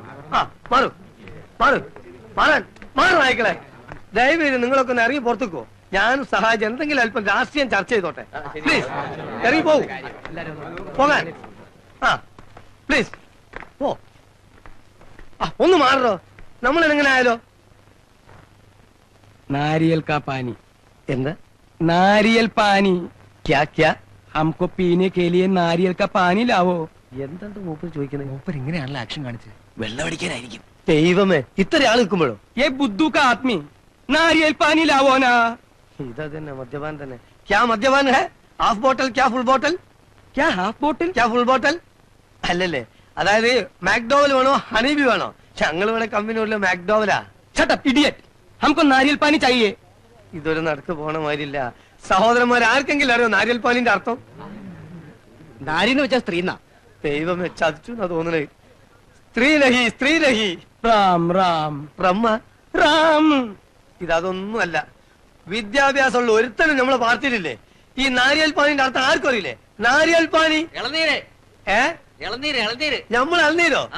ഓന്റെ ഇഷ്ടം എന്നാലും ആദ്യം പറഞ്ഞൂടെ? ക്യാ ഇളനീർ ഹേ? അങ്ങനെ പറയ്. അപ്പളേ നിങ്ങൾ കുറച്ചാൾ പോയിട്ട് ഇളനീരിട്ടെ. ചെല്ലി ചെല്ലി.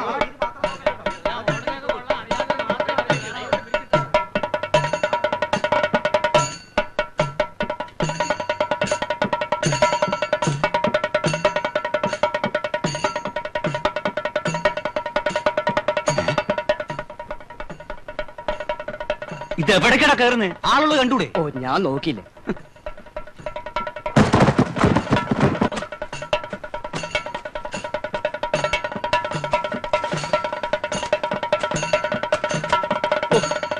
എന്ത് പണിയാച്ചത്! നമ്മുടെ വീട്ടിൽ ഇത്രയും വലിയൊരു സംഭവം നടക്കുമ്പോ ഗ്രഹനാഥനായ അച്ഛൻ ഇവിടെ ഒന്ന് കുത്തിയിരിക്കുക. ഗ്രഹനാഥനായോണ്ടാണല്ലോ ലോക്കപ്പ് കിടക്കേണ്ടി വന്നത്. ഇനി വയ്യ മോനെ. അണികൾ മുഴുവൻ എന്റെ മുഖത്ത് നോക്കി ചോദിക്കുക, കെ ആർ പിയുടെ അച്ഛൻ എവിടെ, കെ ആർ പിയുടെ അച്ഛൻ എവിടെയെന്ന്. കെ ആർ പിയുടെ അച്ഛൻ ഇവിടെയെന്നങ്ങ് പറഞ്ഞാ പോലെ. നിങ്ങൾ കാരണം അച്ഛൻ ഇവിടെ വന്നിരിക്കുന്നത്. ഞങ്ങളുടെ വീട്ടിൽ വന്നിരിക്കുന്നതേ INSPയുടെ ക്യാമ്പയിൻ ജോയിന്റ് സെക്രട്ടറിയും അഖിലേന്ത്യാ നേതാവ്. അറിയോ? അയ്യോ, അത്ര ഭയങ്കരനാ. എന്നാ രാഘവട്ടം പോണം. ഞാനില്ല ബഹളത്തിലേക്ക്. അച്ഛാ, അണികളുടെ മുമ്പിൽ എന്നെ നാറ്റിക്കരുത്. ഞാൻ അച്ഛന്റെ കാല് വേണമെങ്കിൽ പിടിക്കാൻ എന്റെ കൂടെ വന്നേ പറ്റും. കാല് പിടിക്കാൻ രാഘവട്ടം എന്തായാലും പോണം. എന്റെ മോനെ, അന്നത്തെ ആ സംഭവത്തോടെ ഞാൻ ആകെ പേടിച്ചിരിക്കുക. അച്ഛാ, ആ സംഭവം അല്ല ഈ സംഭവം. ഇതൊരു അഖിലേന്ത്യാ സംഭവം അല്ലേ? വന്നാട്ടെ. അതെ, അതാ എന്റെ പ്രത്യേകത. നിങ്ങൾ എന്റെ അച്ഛന്റെ ഏറ്റവും അടുത്ത സുഹൃത്തല്ലേ? ഏതാണ്ട് എന്റെ അച്ഛന്റെ അതേ പ്രായവും. അതെ. എന്നൊരു മാതിരി ഊതരുത്. എല്ലാം കിട്ടിയില്ലേ? അച്ഛൻ അച്ഛൻ വാന്ന്.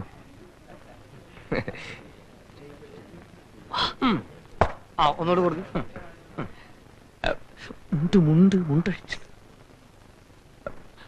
അച്ഛനൊന്ന് പരിചയപ്പെടുത്തണം. ആയിക്കോട്ടെ, അതിനെന്താ? നായരെ മൂപ്പരെ കാലൊന്ന് തൊട്ട് വന്നിച്ചേക്കൂ. വേഗം വേഗം ആവട്ടെ. എൽനീര് കൂടി കഴിഞ്ഞാൽ മറ്റുള്ളവർ വന്ന് കാല് പിടുത്തം തുടങ്ങും. അപ്പൊ പിന്നെ കാല് പിടിക്കാൻ ബുദ്ധിമുട്ടാവും. വലിയ ആളല്ലേ അച്ഛാ, കാല് തൊട്ട് വന്നിച്ചോളൂ. ഈ ചാൻസ് പിന്നെ കിട്ടിയില്ലാന്ന് വരും. എന്നെ എന്തിനാ ഇങ്ങോട്ട് കൊണ്ടുവന്നേ? കളയണ്ട, ഞാൻ പിന്നെ എടുത്തോളാം. ये कौन है? कदर नहीं उसको. ये हमारा പ്രകാശൻ കാ അച്ഛൻ. क्या प्रकाश? KR പ്രകാശൻ. क्या?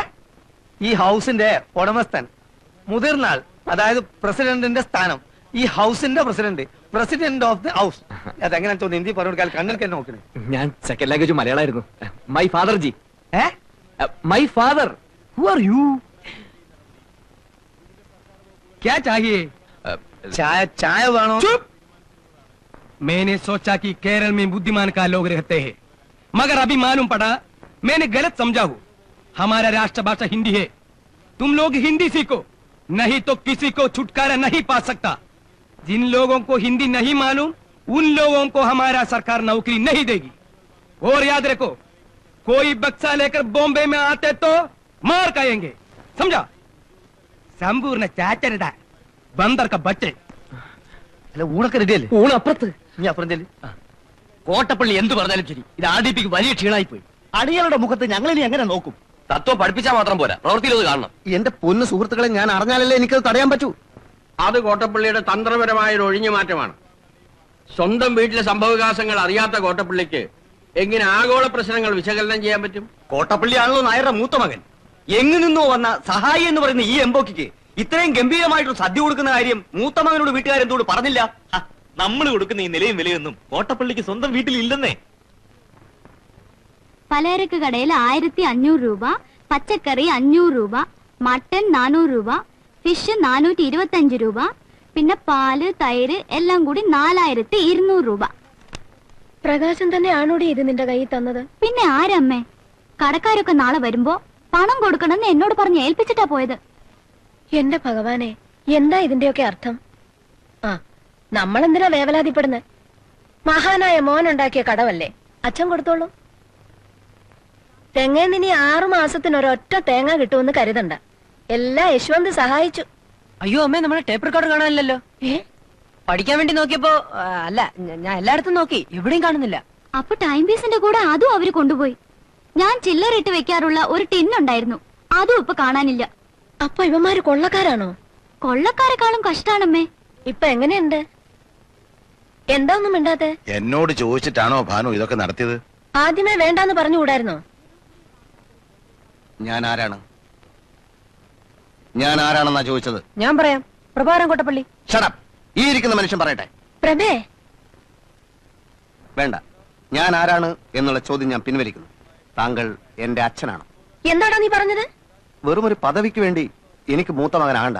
ഒരു മൂത്ത മകന്റെ അധികാരം എനിക്ക് കിട്ടുന്നില്ലെങ്കിൽ എന്നെ നിങ്ങൾ റബ്ബർ സ്റ്റാമ്പ് ആക്കരുത്. എന്റെ മോനോട് ഞാൻ എന്ത് തെറ്റാണാവോ ചെയ്തത്? ഒരു ബൂർഷ്വാ കുത്തക മുതലാളിയോട് പെരുമാറുന്നത് പോലെയാണ് എന്റെ സഹാക്കളി എന്നോട് പെരുമാറിയത്. പാർട്ടിയുടെ സ്റ്റഡി ക്ലാസ്സുകളിൽ പൂച്ചകളെ പോലെ പതുങ്ങിയിരിക്കാറുള്ള ലോ ക്ലാസ് മെമ്പർമാർ പോലും ഇന്നെന്നെ ചീത്ത വിളിച്ചു. എങ്ങു നിന്നോ വന്ന ഒരു കാട്ടുകള്ളനെ എന്റെ വീട്ടിൽ കൊണ്ടുവന്ന് സൽക്കരിക്കാന്ന് വെച്ചാൽ? ഓ, അതാണോ? എന്നോടൊരു വാക്ക് ചോദിച്ചോ? പറയൂ. ഇതിന് പ്രതിവിധി ചെയ്യാതെ ഞാൻ വിടില്ല. എന്ത് പ്രതിവിധിയാണാവോ? അത് ചെയ്യുമ്പോ കാണാം. ഈ അഴിഞ്ഞാട്ടത്തിനൊക്കെ കാരണം എന്താണെന്നറിയോ?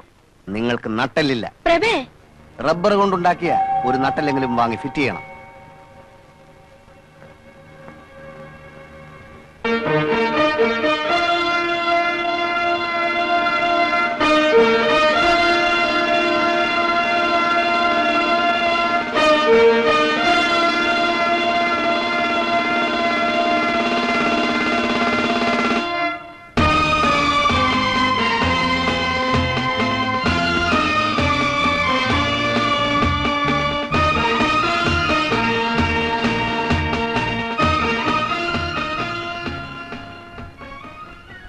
ചില പ്രതിവിധികളൊക്കെ ചെയ്യാതെ പറ്റില്ലെന്ന് ഞാൻ ഇന്നലെ പറഞ്ഞില്ലേ?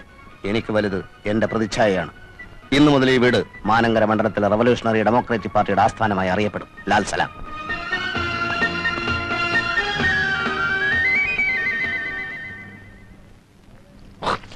പ്രകാശേട്ടോ, വിവരം അറിഞ്ഞോ?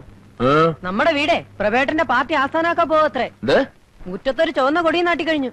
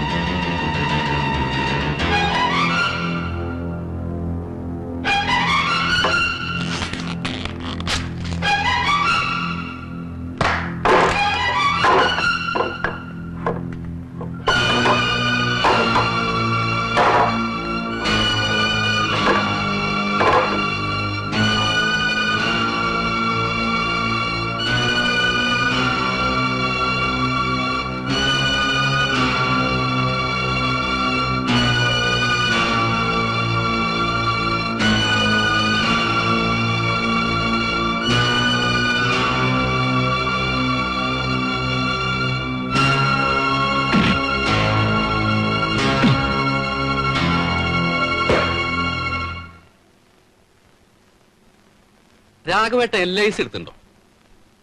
ഇല്ലെങ്കിൽ വേഗം എടുത്തോളൂ, വലിയൊരു തുകയ്ക്ക്. അല്ല, ഇങ്ങനെയൊക്കെ പോവാണെങ്കിൽ തവണകൾ അധികം അടയ്ക്കേണ്ടി വരില്ല. അതിപ്പോ ഈ വലിയ വലിയ ഓട്ടക്കാരും പന്ത് കളിക്കാരൊക്കെ കണ്ണ് വേറെ, കൈ വേറെ, കാല് വേറെ എന്നൊക്കെ പറഞ്ഞ് ഇൻഷുർ ചെയ്യാറുണ്ട്. അല്ല, ഇങ്ങനത്തെ മക്കളുണ്ടെങ്കിൽ ഏത് ടൈപ്പ് ഇൻഷുർ ആയാലും നഷ്ടം വരില്ല. ഈ തല ഇൻഷുർ ചെയ്തിരുന്നെങ്കിൽ രാഘവേട്ടന് നല്ലൊരു തുക അടിക്കായിരുന്നു. രാഘവേട്ട എന്തോന്നും മിണ്ടാത്തത്? ദേഷ്യ ഈച്ചയ്ക്ക് വ്രണം കാട്ടരുത്, പിള്ളേർക്ക് മോണ കാട്ടരുത് എന്നൊക്കെ പണ്ടത്തെ ആൾക്കാർ പറഞ്ഞു കേട്ടിട്ടുണ്ട്. അതായത് പിള്ളേരോട് അമിത വാത്സല്യം കാണിക്കരുത് എന്നർത്ഥം. എന്താ നോക്കണേ? ഓ, ഇതൊക്കെ ഉപദേശിക്കാൻ താൻ ആരോടൊന്നായിരിക്കും. ശരി, വേണ്ട, ഞാൻ നിർത്തി. തുടരുത്. ദൂരെ നിന്നുകൊണ്ടുള്ള ഒച്ചമ്പകളൊക്കെ മതി. തലയ്ക്ക് 4 തുന്നലുണ്ട്. നല്ല വേദനയുണ്ടോ അച്ഛാ?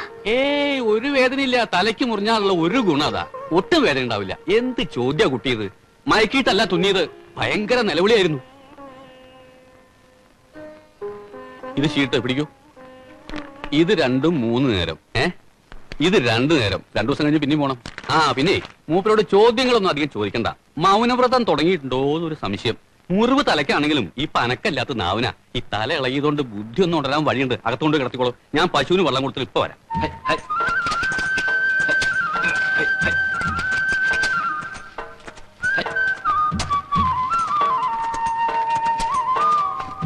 പോരാ, ഒരു 25 സെന്റിമീറ്ററെങ്കിലും ആഴം വേണം. ശരി, വീതി കറക്റ്റാണ്. ശ്രീധര, കുഴി കറക്റ്റ് സമയത്തരമായിരിക്കണം കേട്ടാ. മണ്ണ് നല്ലപോലെ ഇളകട്ടേട്ടാ. നല്ല ആൾക്കാരാ.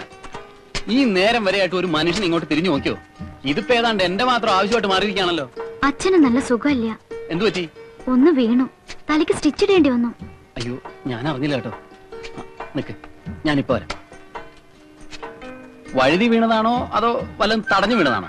അത് വീഴുന്ന ഞാൻ കണ്ടില്ല. കാണണമെന്ന് നിർബന്ധമില്ലല്ലോ. വീഴാൻ പോകുമ്പം ഞാനിതാ വീഴുന്നു, എല്ലാവരും വന്ന് കണ്ടോളൂ എന്ന് ആരെങ്കിലും പറയോ? എന്റെ കുട്ടി എങ്ങനെയാണ് വീണെന്ന് അച്ഛനോട് ചോദിച്ചില്ലേ? സ്വന്തം അച്ഛൻ വീണ് തലമുറിഞ്ഞിട്ട് ഇങ്ങനെ പ്രതികരിക്കാം? കാല് തെറ്റി ചെടിച്ചട്ടിയുടെ പുറത്ത് വീണതാ. ഇത് ആദ്യം അങ്ങ് പറഞ്ഞാ പോരെ? ഇങ്ങനെ തന്നെ ആവും കുട്ടി പ്രീ ഡിഗ്രിക്ക് തോറ്റത്. നേർക്ക് നേരെയുള്ള ചോദ്യത്തിന് നേർക്ക് നേരെയുള്ള ഉത്തരം വശമില്ലല്ലോ. ഈ ലോകത്ത് ഞാൻ മാത്രമല്ല പ്രീ ഡിഗ്രി തോറ്റത്. ജയിച്ചത് ആകെ 41%. ഓ, അപ്പൊ ഭൂരിപക്ഷം നിങ്ങളെ പാർട്ടിക്കാ. എന്താ തോറ്റ പേപ്പേഴ്സ് എഴുതി എടുക്കാത്തത്? പഠിച്ച് പാസ്സായി ഒരു ജോലിയൊന്നുമില്ലാതെ ഈ കാലത്ത് ജീവിക്കാൻ പറ്റുമോ? ഭർത്താവിന്റെ ശമ്പളം കൊണ്ട് മാത്രം എങ്ങനെയാ കുടുംബം പുലർത്തുക? എന്റെ കല്യാണം കഴിഞ്ഞിട്ടില്ല. കൊള്ളാം, കുട്ടിക്ക് നല്ല സെൻസ് ഓഫ് ഹ്യൂമർ ഉണ്ട്. ഞാനല്ല വേറെ ആരെങ്കിലും ആയിരുന്നെങ്കിൽ ഈ തമാശയിൽ ഇരുന്നു പോയനെ. തമാശയല്ല, എന്റെ കല്യാണം കഴിഞ്ഞിട്ടില്ല. ഒരു പ്രാവശ്യം ഏറ്റവും കരുതി അതേ തമാശ വീണ്ടും അടിക്കരുത് കേട്ടാ. എന്താ ഇത് സംഭവം? പണിക്കാര് പറമ്പിലേക്ക്. അതെ, അവരവിടെ കുഴിയെടുത്തോണ്ട് നിൽക്കാ. എന്തിനാ ഈ ചെടിച്ചട്ടി ചെന്ന് ചാടിയത്? അത്ര കാര്യമായിട്ടൊന്നുമില്ല. നീ കുറച്ച് ചായ ഇട്. ചായ വേണ്ട. നക്ഷത്രം ഏതാ? എന്തേ നക്ഷത്രം ഏതാണെന്ന് പറ. രോഹിണിയാ. അത് പറ. കഷ്ടകാലമാ. തുലാം, വൃശ്ചികം, ധനു, മകരം. മകരം 15 വരെ പെടാപ്പാട് വിടും. ജോത്സ്യവും വശമുണ്ടാ? ഞാൻ കളി പറഞ്ഞല്ല.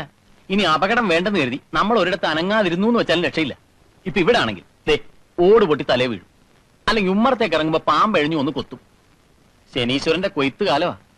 കുട്ടിയുടെ വീട് എവിടെയാ? സ്വന്തം നാട്? സ്വന്തം നാട് അതൊരു കുഴക്കുന്ന ചോദ്യാ. എന്താ നാടില്ലേ?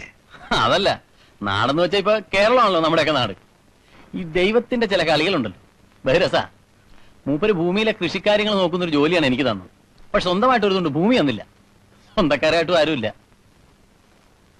അപ്പൊ ചോദിക്കും, താമ്പിന്നെ താനെ പൊട്ടിമുളച്ചുണ്ടായതാണോ? അല്ല, അവസാനത്തെ കന്നി അമ്മയായിരുന്നു. 10ാം ക്ലാസ്സിൽ പഠിക്കുമ്പോ അമ്മ യാത്ര പറഞ്ഞു പോയി. 5 സെന്റിൽ ഒരു കുടിലുണ്ടായിരുന്നു, കനാല് വന്നപ്പോ പൊളിച്ചു. അപ്പൊ കിട്ടിയ കാശ് കൊണ്ട് ഞാൻ 2 കൽപ്പിച്ചൊരു പഠിത്തം അങ്ങ് പഠിച്ചു.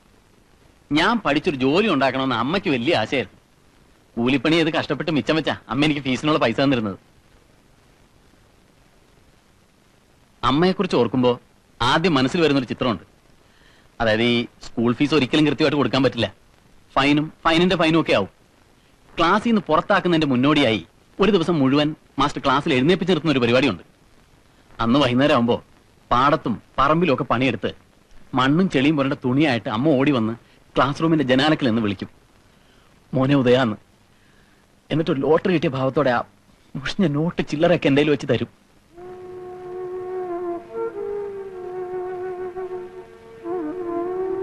ഞാൻ പോട്ടെ, ആ പണിക്കാരും വല്ല അബദ്ധവും കാണിക്കും.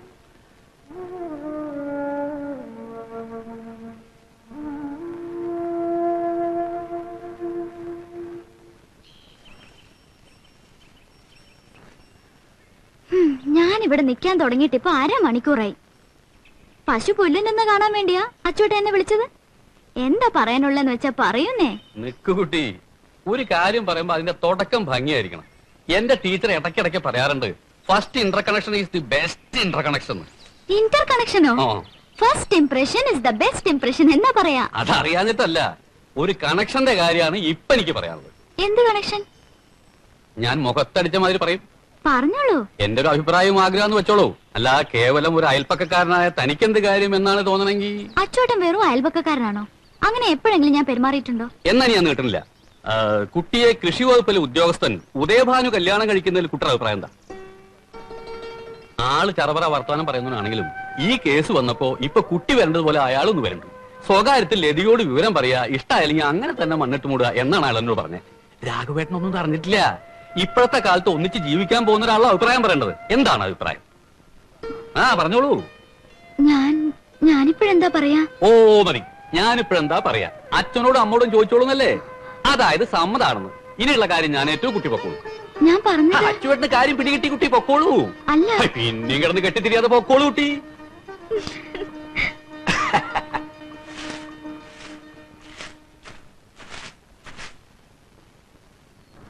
പണി മുടക്കണ്ട. അല്ല, കുറച്ചു ദിവസമായി മുറ്റമൊക്കെ ഒന്ന് വൃത്തിയാക്കിയിട്ട്.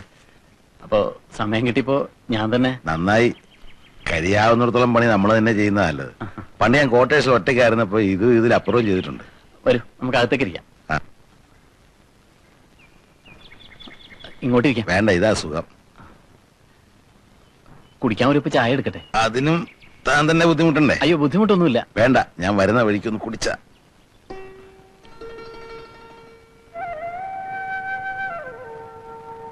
ഈ കല്യാണക്കാര്യങ്ങളൊക്കെ രക്ഷിതാക്കൾ തമ്മിൽ സംസാരിക്കുമ്പോഴുള്ള ഗുണം എന്താന്ന് വെച്ചാല് ഇപ്പോൾ ഉള്ള ഈ ജാള്യത ഉണ്ടല്ലോ, അതുണ്ടാവില്ല.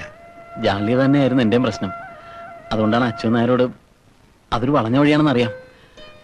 പിന്നെ എനിക്കതിനുള്ള അർഹതയുണ്ടോന്നുള്ള പേടിയും കൂടെ ആയപ്പോ. അർഹതയൊക്കെ ആരാ തീരുമാനിക്കുന്നത്? നേര് പറഞ്ഞ എന്റെ മോടെ ഒരു ഭാഗ്യമായിട്ടാണ് ഞാനിത് കാണുന്നത്. ഞങ്ങൾക്കൊക്കെ തന്നെ അത്രയ്ക്കിഷ്ട. ആരും ഇല്ല എന്നുള്ള ദുഃഖമായിട്ട് കുറെ നാളായില്ലേ കഴിയുന്നു. ഇനിയിപ്പോ എല്ലാരും ഉണ്ടെന്ന് കൂട്ടിക്കോളൂ. എന്റെ മോള്, അവളുടെ അച്ഛൻ, അമ്മ, എല്ലാരും.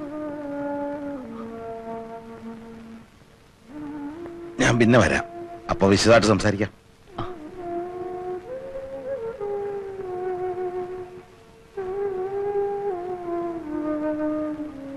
മുറ്റവടി പൂർത്തിയാക്കിയിട്ടില്ല.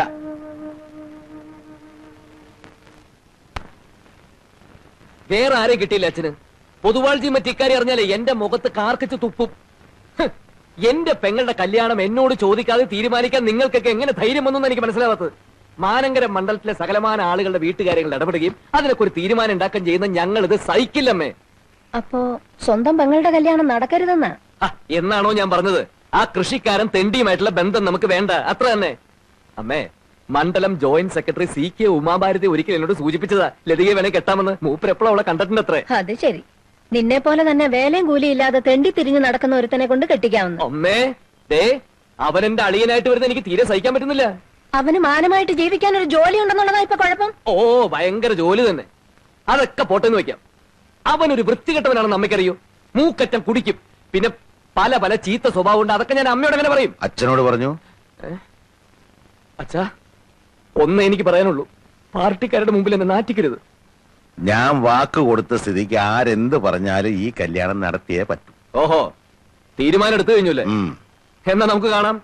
INSP ഒരു നാഷണൽ പാർട്ടി ആണെങ്കിൽ കല്യാണം നടക്കില്ല, ഞങ്ങൾ നടത്തിക്കില്ല. സ്വർണത്തിനൊക്കെ മിനിറ്റ് വെച്ചാ വില കൂടുന്നത്. ഇപ്പൊ എത്ര പവനുണ്ടല്ലോ ദീക്ക്? അങ്ങനെ കാര്യമായിട്ടൊന്നും ഇല്ല ടീച്ചറെ. അവളുടെ കല്യാണത്തിലുള്ള പണമൊക്കെ രാഘവേട്ടൻ നേരത്തെ തന്നെ ബാങ്കിൽ നിക്ഷേപിച്ചിട്ടുണ്ടാവുന്നേ. അങ്ങനെ നീ അറിയാത്തൊരു നിക്ഷേപം എനിക്കില്ലടാച്ചു. പെൻഷൻ ആകുമ്പോ കിട്ടാനുള്ള തുക മുമ്പിൽ കണ്ടുകൊണ്ട് ആ പറമ്പ് മേടിച്ചത്, കടം മേടിച്ചിട്ട്. ആ കടം തീർത്തപ്പോ പോക്കറ്റ് കാലിയായി. മക്കൾ വല്ലതും ഉണ്ടാക്കുമെന്ന് കരുതി, അതിങ്ങനെയായി. സ്വന്തം പെങ്ങടെ കല്യാണം മുടക്കാൻ നടക്കുക ഒരുത്തൻ. ആ കേസ് വിട്ടുകളാ. അതൊക്കെ രാഘവേട്ടനെ കൊള്ളാഞ്ഞിട്ടാ അല്ല ടീച്ചറെ? നിങ്ങളൊന്ന് വെറുതെ ഇരുന്നേ. കുറച്ചൊക്കെ സ്വർണ്ണം എന്റെ കയ്യിലും ഉണ്ട്. മാഷ് ധൈര്യമായിട്ടിരിക്കെ. അതൊന്നും വേണ്ടി വരില്ല. ആ സ്ഥലം ഉണ്ടല്ലോ, അതിന്റെ ആധാരം പൂപ്പണയം വാങ്ങി പണയം വെച്ച് കുറച്ച് പൈസ എടുക്കാം. പിന്നെ ഇല്ലാത്തത് ഉണ്ടെന്ന് നമുക്കാരെയും ബോധ്യപ്പെടുത്തേണ്ട കാര്യമില്ലല്ലോ. ഉദയഭാനും അങ്ങനെയുള്ള ഒരാളല്ല. അത് വളരെ നേരാ. അതെന്താ ലോറി സാധനങ്ങളൊക്കെ കല്യാണത്തിനുള്ള ഒരുക്കൾ തുടങ്ങിയോ? ഇറങ്ങി മക്കളെ, ഇറങ്ങി വരൂ. ഇറങ്ങി പോരെ. ചെറുതൊക്കെ ഇങ്ങ് തരൂ. അച്ഛൻ വരുന്ന അച്ഛൻ. പറ്റ സാരമില്ല. അച്ഛാ, ഞാൻ നോക്കിയപ്പോ ഇതാ കൂടുതൽ സൗകര്യം. നമ്മളൊന്ന് കണ്ടുപിരിഞ്ഞതിന് ശേഷം 7 ട്രാൻസ്ഫർ എനിക്ക് ഒത്തു കിട്ടി. ദോഷം പറയരുതല്ലോ. ഞങ്ങൾക്കും പിള്ളേരും കുറച്ച് നാട് കാണാൻ പറ്റി. ഇനി ഒരു വിശ്രമജീവൻ നയിച്ചാലോന്ന് ആലോചിക്കുക. അച്ഛാ, കുട്ടികളെ ഇവിടെ അടുത്ത് ഏതായാലും സ്കൂളിൽ ചേർക്കാച്ചാ. അപ്പൂപ്പന് നമസ്കാരം പറ മക്കളെ നോക്കിക്കാതെ. അമ്മ എന്ത് ചേച്ചാ? വാ, അമ്മമ്മയെ കാണിച്ചു തരാം. അകത്തുണ്ടല്ലോ അമ്മേ. മകളെ, ചെറിയമ്മതാ. നിങ്ങൾ ചെറിയമ്മയോട് അകത്തോട്ട് പോയിക്കോളൂ. ഒരു സന്തോഷ വാർത്ത അറിയിച്ചില്ലല്ലോ. ഞാനിപ്പോ സസ്പെൻഷനില്ല. കുട്ടനാട്ടി വെച്ചാ ഇങ്ങനെ അത് സാധിച്ചെടുത്തത്. ബ്ലാക്ക് ലിസ്റ്റിൽ പെട്ട ആളായതുകൊണ്ട് INSPക്കാരുടെ ഭീഷണിയൊക്കെ അവിടെ ഉണ്ടായിരുന്നു. അങ്ങനെ ഇരിക്കുമ്പോ ഒരു കള്ളനെ അബദ്ധത്തിൽ ചില പോലീസുകാർ പിടിച്ച് സ്റ്റേഷനിൽ കൊണ്ടുവന്നു. അവന്റെ പേര് കേസെടുക്കരുതെന്ന് പറഞ്ഞു വന്ന INSPക്കാരനെ നേരം വെളുക്കോളം പിടിച്ചങ്ങ് തല്ലി. അതോടെ എന്റെ നാട് ചുറ്റിൽ നിന്നു. സസ്പെൻഷൻ കിട്ടിയപ്പോ സുഖം. ആനന്ദേട്ടന്റെ വീട്ടുകാരെ ബുദ്ധിമുട്ടിക്കണ്ട, ഇനി ഇവിടെ കൂടാന്ന് ഞാനാച്ചാ പറഞ്ഞത്. ഇവിടെ ഇപ്പൊ എന്താ ഒരു കുറവ്? നല്ല സ്നേഹമുള്ള അച്ഛനും അമ്മയും ആങ്ങളമാരും വലിയൊരു വീടും. ആനന്ദേട്ടാ, സസ്പെൻഷൻ കഴിഞ്ഞാലും നമുക്ക് ഇവിടെ തന്നെ കൂടിയാൽ മതി കേട്ടോ. എനിക്ക് ഈ സാധനങ്ങളും കെട്ടി തൂക്കി എപ്പോഴും അങ്ങോട്ടും ഇങ്ങോട്ടും ഓടാൻ. അല്ലെങ്കിൽ വേണ്ട, അമ്മയുടെ പേരിൽ അച്ഛൻ പുതുതായിട്ട് വാങ്ങിച്ച ആ സ്ഥലത്തെ എനിക്കൊരു വീട് കെട്ടി തന്നാ മതി. അതൊന്നും അത്ര പെട്ടെന്ന് വേണ്ട. അല്ല, ഞാൻ പറഞ്ഞേ ഉള്ളൂ. അച്ഛാ, ലോറിക്കാരനും കൂലിക്കാർക്കും കൂടെ 875 രൂപ കൊടുക്കണം. കൊടുത്തേക്കണേ. ആ, ദേ അവന്മാര് കൂടുതലൊക്കെ ചോദിക്കും, കൊടുക്കണ്ട.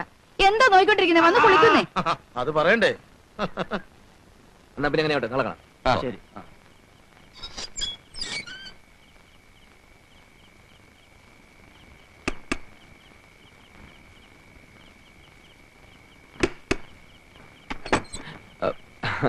ചേച്ചിയെ പോന്നു. ഇന്ന് കാലത്താ മോനെ. ആങ്ങളമാരെ കാണാൻ ചേച്ചിക്ക് കൊതിയായിട്ട് വന്നതാ. നീ പിന്നെ ക്ഷീണിച്ചു പോയല്ലോ. ആനന്ദേട്ടനും കുട്ടികൾക്ക് സുഖം തന്നെയല്ലേ ചേച്ചി? പിന്നെ ഇതുപോലൊരു സുഖം അടുത്ത കാലത്തൊന്നും ഉണ്ടായിട്ടില്ല.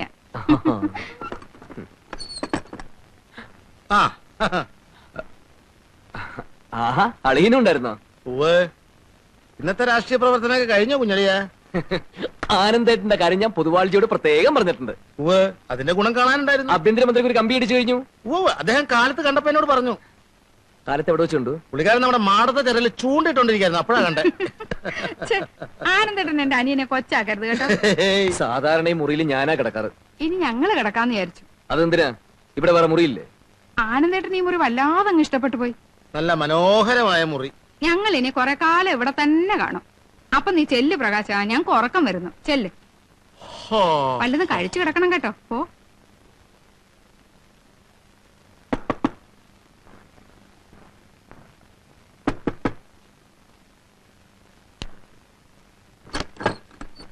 എന്തിനാടി അവർ എന്റെ മുറി കയറ്റി കിടത്തത്? ആരും കിടത്തിയതല്ല. സംസ്ഥാനത്താണെങ്കിൽ ആകെ ആഭ്യന്തര കലകം. സ്വന്തം വീട്ടിൽ വന്നാലും സമാധാനം ഇല്ലെന്ന് വെച്ചാ കിടന്ന് ചിരിക്കാതെ ചായപ്പിൽ കിടക്കെടുത്തിരിക്കെ. അവിടെ ലത ചേച്ചിയുടെ കുട്ടികൾ കിടക്കുക, ബോബനും കവിതയും. പിന്നെ ഞാൻ ഏത് നരകത്തിൽ പോയി കിടക്കും? ഇനി ഇപ്പൊ ഡൈനിങ് ടേബിളേ ഉള്ളൂ, പിന്നെയുള്ളത് അടുക്കളയാ. ഒറ്റ അടി വെച്ചെന്നുണ്ടല്ലോ. നിനക്കൊക്കെ തമാശ കളിക്കാനുള്ള ഒരു കുട്ടിയാണ് ഞാനെന്ന് നീ കരുതിയോ? ഭരിക്കുന്ന കക്ഷിയിലെ പ്രമുഖനായ ഒരു പ്രവർത്തകനാണ് ഞാൻ. 24 അവേഴ്സിനുള്ളിൽ ആരെ വേണമെങ്കിൽ പിടിച്ചകത്തിടാനുള്ള സ്വാധീനം KRPക്ക് പാർട്ടിയിലുണ്ടെന്നുള്ള കാര്യം നിനക്കറിയാലോ. ഇനി ഒരു പോലീസുകാരനെ പേടിച്ച് ജീവിക്കേണ്ട കാര്യമൊന്നും എനിക്ക് ഈ വീട്ടിലില്ല. ഈ വീട്ടിലെന്നല്ല നാട്ടിലുമില്ല. ഓരോന്ന് കുറ്റിയും പറഞ്ഞുകൊണ്ട് ഇങ്ങോട്ട് പോരും. എടി നിനക്കൊന്നും എന്റെ വില മനസ്സിലാവില്ല. എന്നെ കറിയണമെങ്കിലേ നാട്ടിലൊന്നും ഇറങ്ങി ചോദ്യം. KRP എന്ന് പറഞ്ഞാൽ ഞെട്ടും. എനിക്കൊക്കെ തിരുവനന്തപുരത്തേക്ക് ഒറ്റ കോള മതി. നിനക്കറിയാമത്?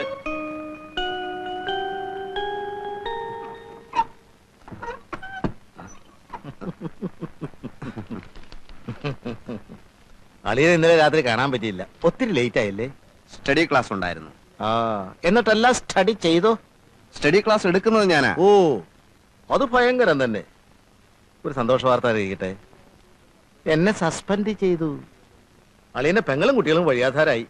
വന്നിട്ടുണ്ട്, എല്ലാവരും വന്നിട്ടുണ്ട്. ഒരു ഡിസ്മിസിലാണ് ഞാൻ പ്രതീക്ഷിക്കുന്നത്. ഓഹോ, INSP പ്രതികാരം ചെയ്യുകയാണ്. അളിയൻ ഭയപ്പെടണ്ട. RDPയുടെ കമ്മിറ്റി മീറ്റിംഗിൽ ഈ പ്രശ്നം ഞാൻ ഉന്നയിക്കും. അയ്യോ, അത്രയ്ക്കൊന്നും വേണ്ട. ഇല്ല, ഞങ്ങളുടെ കൂടെ നിന്നൊരു ഉദ്യോഗസ്ഥനെ സസ്പെൻഡ് ചെയ്താൽ ഞങ്ങൾ കൈയും കെട്ടി നോക്കിയിരിക്കില്ല. വേണ്ടി വന്നാൽ ഒരു കലാപം തന്നെ ഇവിടെ പൊട്ടി പുറപ്പെട്ടേക്കാം. സായുധ വിപ്ലവം ഞങ്ങൾക്ക് പുത്രിയല്ല. കുറെ കാലമായി ഞാൻ ഇത് കേൾക്കാൻ തുടങ്ങിയിട്ട്. എന്ത് പുല്ലാണടാ നിന്റെയൊക്കെ സായുധ വിപ്ലവം? ഒരു തോക്ക് നീ കണ്ടിട്ടുണ്ടോ? ബോംബെന്ന് പറഞ്ഞ എന്താണെന്ന് നിനക്കറിയാവോ? അവന്റെ അമ്മയുടെ ഒരു സായുധ വിപ്ലവം. എടാ, മേലനങ്ങാതെ ഉരുട്ടി ഉരുട്ടി വിഴുങ്ങലല്ല നിന്റെയൊക്കെ രാഷ്ട്രീയം. അളിയ കഴുതേ, ഇനി നീ ഇവിടെ രാഷ്ട്രീയം പറഞ്ഞ് കേട്ടാൽ ഇട്ടിച്ച് നിന്റെ അസ്ഥിയെല്ലാം ഓടിക്കും. Bloody fool.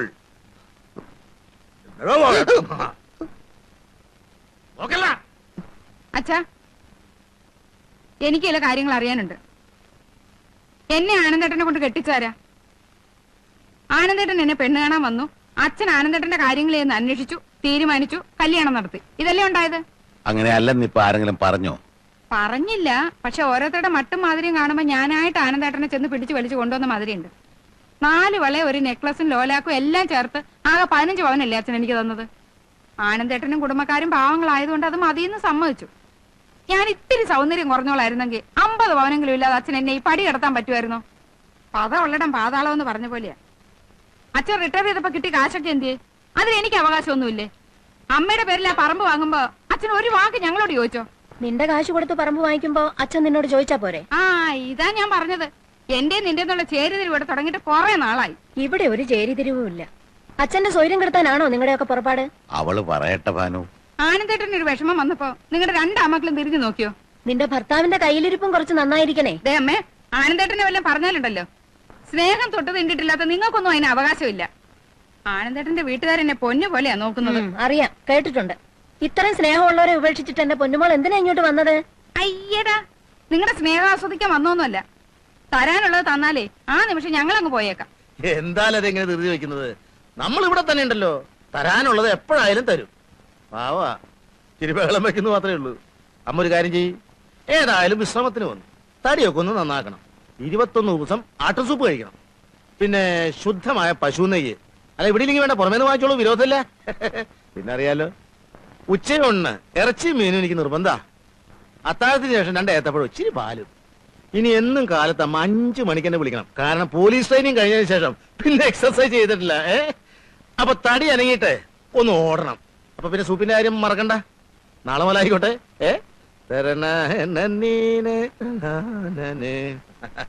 കാലത്തിന്റെ മോൾക്ക് പിടിപ്പത് പണിയുണ്ടല്ലേ.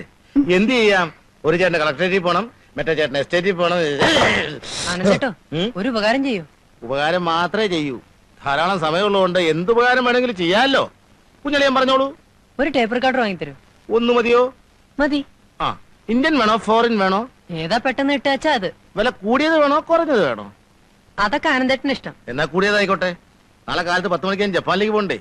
അവിടെ ചെന്നാ സോണി കമ്പനിക്കാരെ നേരിട്ട് വാങ്ങിക്കാമല്ലോ. ഒറിജിനൽ ആയിക്കോട്ടെ. എന്ത് ചെയ്യും? നിനക്ക് ഞാൻ ഒലക്ക വാങ്ങിച്ചു തരടാ, ഇരുമ്പോലക്കാ.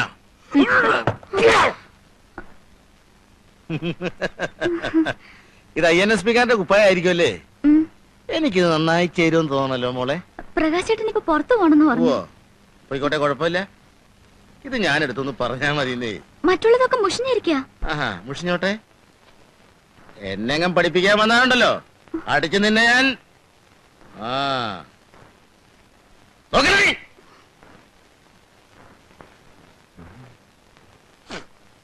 എല്ലാം തേച്ചു വെച്ചോടി. പ്രകാശേട്ടന്റെ മുണ്ട് ഷർട്ടും ആനന്ദേട്ടൻ എടുത്തോണ്ട് പോയി. ആനന്ദേട്ടൻ കൊണ്ടുപോയി. ബാക്കിയെല്ലാം മുഷിഞ്ഞിരിക്കാന്ന് പറഞ്ഞപ്പോ എന്നെ തിന്നാൻ വന്നു. ഓഹോ, ഈ മനുഷ്യനോട് കുഴപ്പമുണ്ടാക്കുന്ന തന്നെയാണല്ലോ വന്നിരിക്കുന്നത്. പ്രകാശേട്ടൻ കുഴപ്പത്തിനൊന്നും പോണ്ട. നീ മറിയുന്നേ, അവരെ കളി അവസാനിപ്പിച്ചിരുന്നു.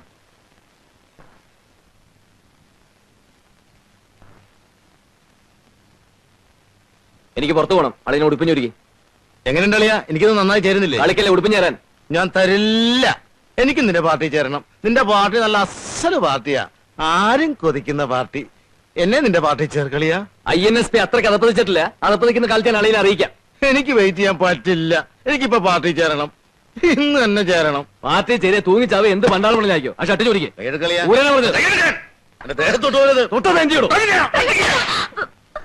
നേരമായി ഞാൻ ക്ഷമിക്കുന്നു. എന്റെ വീട്ടിൽ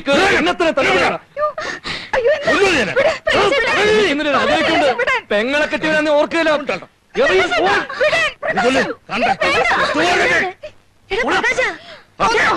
എന്നെ മക്കളെ എല്ലാരും നീ കൊന്നു. ഇതിനാണോ ചേട്ടാ ഓടിപ്പടിച്ച് ഇങ്ങോട്ട് വന്നത്? ഇത്ര സ്നേഹമില്ലാത്ത വർഗമാണെന്ന് ഞാൻ അറിഞ്ഞു. ഇവരെയൊക്കെ സ്വന്തം പോലെ കരുതാനുള്ള കൂലി ചേട്ടന് കിട്ടിയില്ലേ?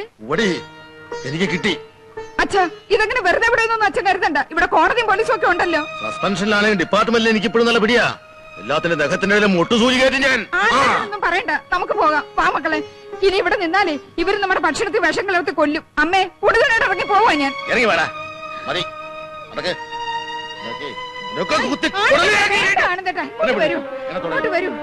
നന്ദിയില്ലാത്ത വർഗങ്ങളാ. നമ്മുടെ കണ്ണത്തിൽ ദൈവം കാണും. നിങ്ങൾ എങ്ങനെ ഇവിടെ എത്തി? എന്തേ, ഞാൻ വിളിച്ചോളുന്നതാ. അതല്ല, സ്ഥാനഭ്രംശം സംഭവിച്ചിട്ടുണ്ടല്ലോ. ഈ സമയത്ത് ഈ ദേശത്ത് ഈ ആത്മാവ് ഉണ്ടായിരിക്കാൻ പാടില്ല. ഏറ്റവും ചുരുങ്ങിയത് 300 കിലോമീറ്റർ അപ്പുറത്തേക്കെങ്കിലും ഈ ആത്മാവ് സഞ്ചരിച്ചിട്ടുണ്ടാവണം. രാഷ്ട്രീയക്കാര് മൂപ്പരെ സ്ഥലം മാറ്റിരിക്കുക. ഇന്നലെ അവിടെ ജോലി ചേരേണ്ടതാ. സുഖമില്ല എന്ന് പറഞ്ഞ് കമ്പിടിച്ചിരിക്കുക. ഓ, അതാണ് കാര്യം. അപ്പോ എത്രയും പെട്ടെന്നൊരു ശുഭമുഹൂർത്തം കാണിച്ചു തരാം. ഇടവം, മിഥുനം, കർക്കടകം. ചിങ്ങത്തിൽ എല്ലാം കൊണ്ടും മംഗളകരമായ ഒരു മുഹൂർത്തം കാണാനുണ്ട്. അയ്യോ, കൂടിപ്പോയ ഒരാഴ്ച, അതിനുള്ളിലൊരു മുഹൂർത്തം വേണം. ഈ മുഹൂർത്തം എന്ന് പറയുന്നത് ഞാൻ എന്റെ ഫാക്ടറിയിൽ വെച്ചുണ്ടാക്കുന്നതല്ല. നിങ്ങളുടെ ഇഷ്ടത്തിനനുസരിച്ച് മുഹൂർത്തം വേണമെങ്കിൽ ഇപ്പൊ തന്നെ പോയി കെട്ടിക്കോളൂ. എന്തിന് ഇങ്ങോട്ട് വന്നു? അല്ല, ഏതായാലും വന്ന നിലയ്ക്കൊന്ന്. അടുത്ത ബുധനാഴ്ച വലിയ ദോഷം വരില്ല. 9-നും 10-നും ഇടയ്ക്ക്. അത് മതി. ഭാനുവേ, കണ്ടോ? കണ്ടു. നമ്മുടെ INSP മോന്റെ എതിർപ്പിന് കാരണമുണ്ട്. അവൻ എപ്പോഴോ സംഭാവന പിരിക്കാൻ ചെന്നപ്പോ ഉദയഭാനു കളിയാക്കിയിരുന്നത്രേ. INSP വെറുതെ ഇരുന്നില്ല, ഉദയഭാനു ഒരു ട്രാൻസ്ഫർ വാങ്ങിക്കൊടുത്തു. നേര് പറയാലോ ഭാനു, എനിക്ക് പേടിയായി തുടങ്ങി. നമ്മുടെ അരയെ കെട്ടിയിരിക്കുന്ന ചരട് പാമ്പായിട്ട് വന്ന് നമ്മളെ തന്നെ കടിക്കുമെന്നുള്ള പേടി. ലതിയുടെ കല്യാണം എത്രയും വേഗം നടത്തണം. നമ്മൾ ജീവിച്ചിരുന്നിട്ടിങ്ങനെ അല്ലാത്തൊരു സ്ഥിതി ഒന്ന് ആലോചിച്ചു നോക്കി. രാഘവട്ട, ഒരു കാര്യം ചോദിച്ചോട്ടെ? എന്താടാ? ഒരു കാര്യം ചോദിച്ചോട്ടെ? എന്താ അച്ചോ? ഒന്നുമില്ല. എന്താന്ന് വെച്ചാ പറ. രാഘവേട്ട ആ സ്ഥലം ഭൂപണയ ബാങ്കിന് പണയം വെക്കുന്നില്ല എന്നോട് പറഞ്ഞത്. അതെ. വിറ്റിട്ടില്ല. വിക്കേ? അങ്ങനെ വല്ലതും ഉണ്ടോ നീ അറിയാണ്ടിരിക്കുവോ? അതെ, അതാ ഞാനും സംശയിച്ചത്. ഇപ്പൊ എന്താ പ്രശ്നം? രാഘവേട്ടൻ ബേജാറാവൊന്നും വേണ്ട. ആ സ്ഥലത്ത് ആരൊക്കെയോ വന്ന് അളക്ക് കുറ്റിയടിക്കുകയൊക്കെ ചെയ്യുന്നുണ്ട്. അതേന്നേ, എനിക്കൊന്നും പിടിയിട്ടില്ല. അവിടെ ആമീനെയും സർവേറും ഒക്കെ കണ്ടു. എന്താ നീ പറയണേ?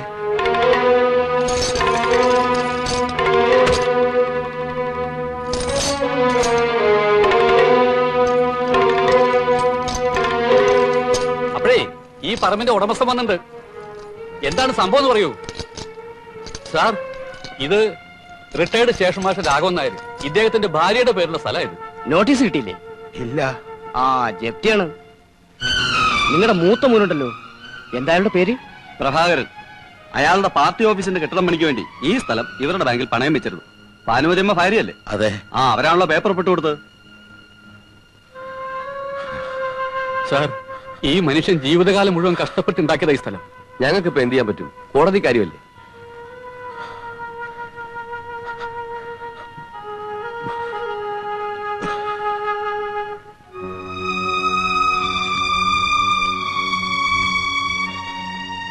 എങ്ങോട്ടാ പോയത്? അച്ഛൻ എന്താ വന്ന് പറഞ്ഞത്? നീ എന്നെ ചതിക്കായിരുന്നല്ലേ? ഈ കാലം അത്രയും ഞാൻ അധ്വാനിച്ചുണ്ടാക്കിയ സ്ഥലമല്ലേ അത്. നമ്മൾ ഒന്നാണെന്ന് കരുതി അന്ന് നിന്റെ പേര് വാങ്ങിയത്. എന്നോടൊരു വാക്കുപോലും ചോദിക്കാതെ ഇത് ചെയ്യാൻ നിനക്ക് എങ്ങനെ മനസ്സ് വന്നു പാനു? എന്താ ഉണ്ടായേ? ചെന്ന് നോക്ക്, ബാങ്കുകാർ ജപ്തി ചെയ്തോണ്ടിരിക്കുക. ലതിയുടെ കല്യാണത്തിന് ഞാൻ എവിടുന്ന് പണം ഉണ്ടാക്കും?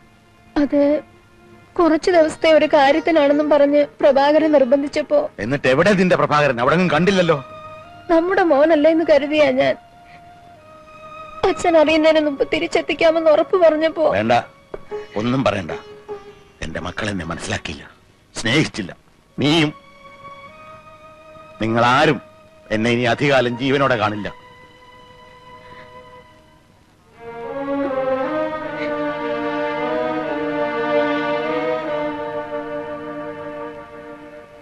നേരെ ഒരുപാടായി. രാഘവേട്ടൻ പോ, അല്ലെങ്കിൽ ഇവിടുന്ന് എന്തെങ്കിലും കഴിക്കും. വേണ്ട, നീ ആ ടോർച്ചിനെടുത്ത് വീട് വരെ ഞാനും വരാം. നിനക്ക് ഞാൻ ശല്യമായല്ലേ? എന്താ രാഘവേട്ടായി പറയണത്? ഒരേ കാര്യം തന്നെ ഇങ്ങനെ ആലോചിച്ചോണ്ടിരുന്ന മനസമാധാനം ഇല്ലാണ്ടാവുന്നല്ലാതെ ഒരു കാര്യമില്ല. ഓർക്കാൻ ഒരു കാര്യമല്ലല്ലോ ഉള്ളത്. അച്ഛനറിയോ, ഇടയ്ക്കിടയ്ക്ക് സ്ഥലമാറ്റങ്ങൾ ഉണ്ടാകുമ്പോ കുട്ടികളുടെ പഠിത്തം തകരാറിലാകുമല്ലോ എന്ന് കരുതിയാ അവരെ ഞാൻ വീട്ടിൽ തന്നെ താമസിപ്പിച്ചത്. റെയിൽവേ സ്റ്റേഷന്റെ പ്ലാറ്റ്ഫോറത്തിൽ കിട്ടുന്ന രുചിയില്ലാത്ത ഭക്ഷണം കഴിച്ച എന്റെ ജീവിതത്തിന്റെ നല്ല പങ്ക് ഞാൻ തള്ളി നീക്കിയത്. ഒരു ചായ കുടിക്കുമ്പോ പേടിയാ. ആ കാശ് വീട്ടിലെത്തിക്കാമല്ലോ എന്ന് ചിന്തിക്കും. മക്കൾ പഠിച്ചു വലിയവരാകണം. അവരുടെ സ്കൂൾ തുറക്കുന്ന സമയമാകുമ്പോ ആദ്യ പുസ്തകങ്ങൾ വാങ്ങണം, നല്ല ഉടുപ്പ് വാങ്ങണം. മക്കൾക്ക് വേണ്ടി മാത്ര അവള് ഞാൻ അകന്നും ജീവിച്ചത്. അതൊന്നും സാരാക്കണ്ടെന്നേ. സത്യത്തിൽ ഈശ്വരൻ നിങ്ങളെ അനുഗ്രഹിച്ചിരിക്കുക. മക്കളുണ്ടാകാൻ അനേക അമ്പലങ്ങളിൽ പോയി നിങ്ങൾ നേർച്ചയും കാഴ്ചയും വെച്ചല്ലോ. ഇപ്പോ മക്കളില്ലെന്നുള്ള ദുഃഖമല്ലേ ഉള്ളൂ. ഉള്ള മക്കളൊരു ശാപമായി തീരുന്നു എന്ന ദുഃഖമില്ലല്ലോ. ഇറങ്ങട്ടെ.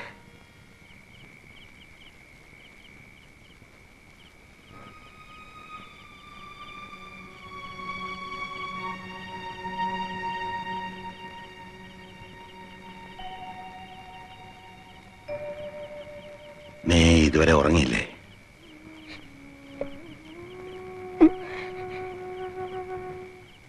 ഇത്രയും വർഷത്തിനിടയ്ക്ക് നിനക്ക് വിഷമുണ്ടാക്കുന്ന ഒരു കാര്യം ഞാൻ ചെയ്തിട്ടില്ല. നീ അതിന് അവസരം ഉണ്ടാക്കിയിട്ടുമില്ല. അപ്പോഴത്തെ വിഷമത്തിന് പറഞ്ഞതാ, മറന്നുകളാ. വാ, നേരെ ഒത്തിരിയായി.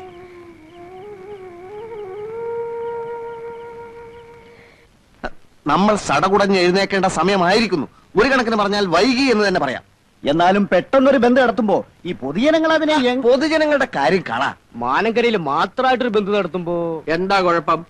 RDPയുടെ ഭാഗത്തുനിന്ന് എന്തെങ്കിലും ഒരു ഒച്ചയും ബഹളവും ഇപ്പൊ ഉണ്ടാക്കിയേ പറ്റൂ. അതെ, അതുകൊണ്ട് വരുന്ന 3-ാം തീയതി നമ്മൾ ബന്ദ് പ്രഖ്യാപിക്കുന്നു. അതെ, മറ്റേ 3-ാം തീയതി എന്താ ആഴ്ച? വെള്ളിയാഴ്ച ആണല്ലോ. എന്നാ അന്ന് ബന്ധു വേണ്ട, എന്റെ മൂത്ത മകളുടെ കുഞ്ഞിന്റെ ചോറൂണ. എന്നാ 4-ാം തീയതി ഓക്കെ. അപ്പോ 4-ാം തീയതി നമ്മൾ ആഞ്ഞടിക്കുന്നു. കൊടികളും പോസ്റ്ററുകളും മാനങ്കരയിൽ അങ്ങോളം ഇങ്ങോളം ഉയരണം. വിലക്കയറ്റത്തിനെതിരെയുള്ള ഒരു കൊടുങ്കാറ്റായി മാറണം നമ്മുടെ ബന്ദ്. ജനജീവിതം സ്തംഭിക്കണം, പോലീസ് ഞെട്ടണം, സർക്കാർ ആടി ഉലയണം.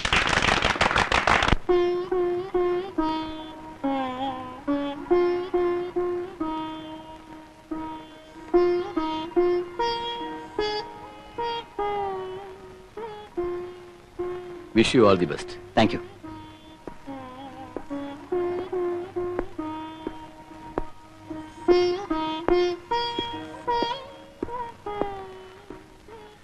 ഇങ്ങനൊന്നുമല്ല ഞാൻ വിചാരിച്ചിരുന്നത്. എന്നോട് ഇതൊക്കെ ഇനിയും പറയണോ?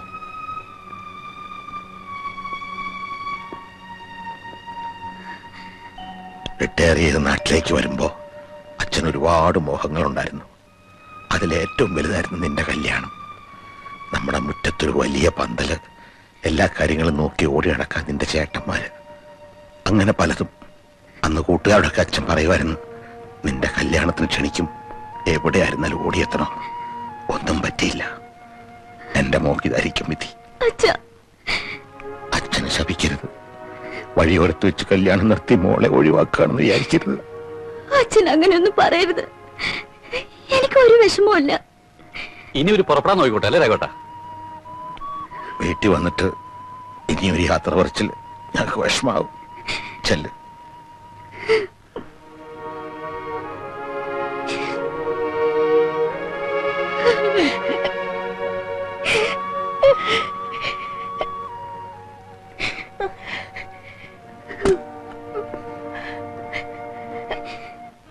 പുതിയ സ്ഥലത്ത് ജോയിൻ ചെയ്തതിന് ശേഷം ഒരു ദിവസം ഞങ്ങൾ വരാം.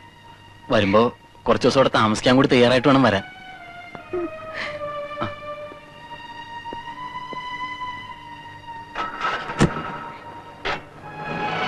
ഭാഗ്യമുള്ള കുട്ടിയല്ലേ ഇതിക.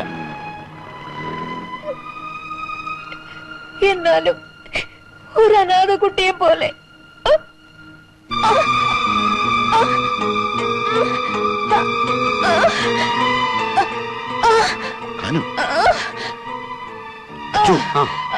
പോയാൽ വണ്ടി വിളിച്ചോണ്ടോ? ശരി.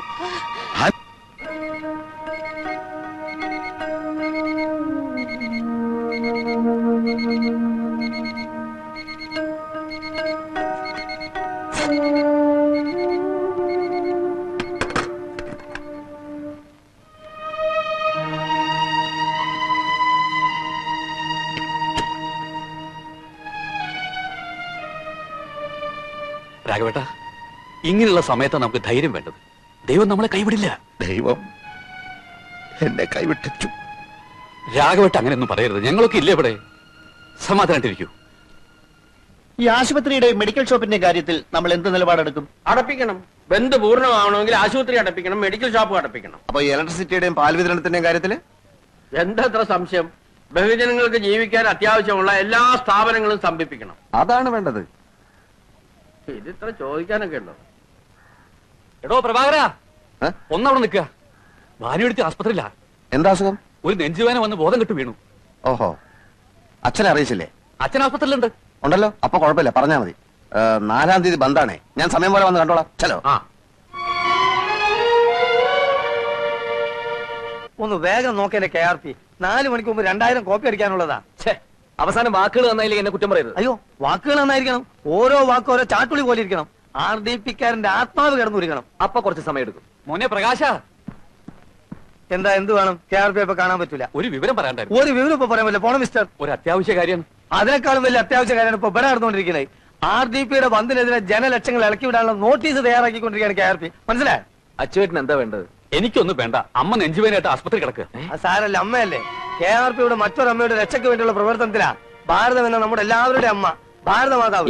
KRP സമയം പോണ നോട്ടീസ് എഴുതു. നിങ്ങളൊന്ന് പോണം മിസ്റ്റർ. നിങ്ങളാണല്ലേ പറഞ്ഞേ? എഴുതൂ. ഇപ്പൊ എവിടെ എത്തി? ഭരണപക്ഷത്തിന്റെ ക്രിയാത്മകമായ പ്രവർത്തനത്തിന് വേണ്ടി അങ്ങനത്തെ വാക്കുകൾ തരട്ടെ.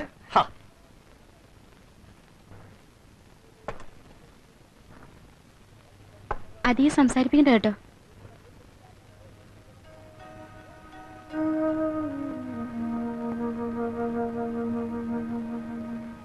ഇത്തിരി കഞ്ഞിയാ. ഭാനുവെടുത്തേക്ക് ഇപ്പൊ സുഖമുണ്ടെന്ന് ടീച്ചർ വന്ന് പറഞ്ഞു. ഒന്നും കൊടുക്കണ്ടെന്നാ ഡോക്ടർ പറഞ്ഞിരിക്കുന്നത്. ആയിക്കോട്ടെ, കഞ്ഞി രാഘവേട്ടന് കുടിക്കാലോ. ഇപ്പൊ എങ്ങനെ എടുത്തി? പ്രഭയും പ്രകാശനെയും ഒന്നും കണ്ടില്ലല്ലോ അച്ഛോ. അത് അവരിത് അറിഞ്ഞിട്ടില്ലല്ലോ. 4 കൂടിയ വഴി വെച്ചിട്ട് പ്രശാന്തനെ കണ്ടു. അവൻ കുട്ടിയല്ലേ, വെറുതെ വിഷമിപ്പിക്കണ്ടെന്ന് കരുതി ഞാനൊന്നും പറഞ്ഞില്ല. ചിലപ്പോ ഈ വിവരം അറിഞ്ഞിട്ട് എല്ലാവരും കൂടി ഇപ്പൊ എത്താനും മതി.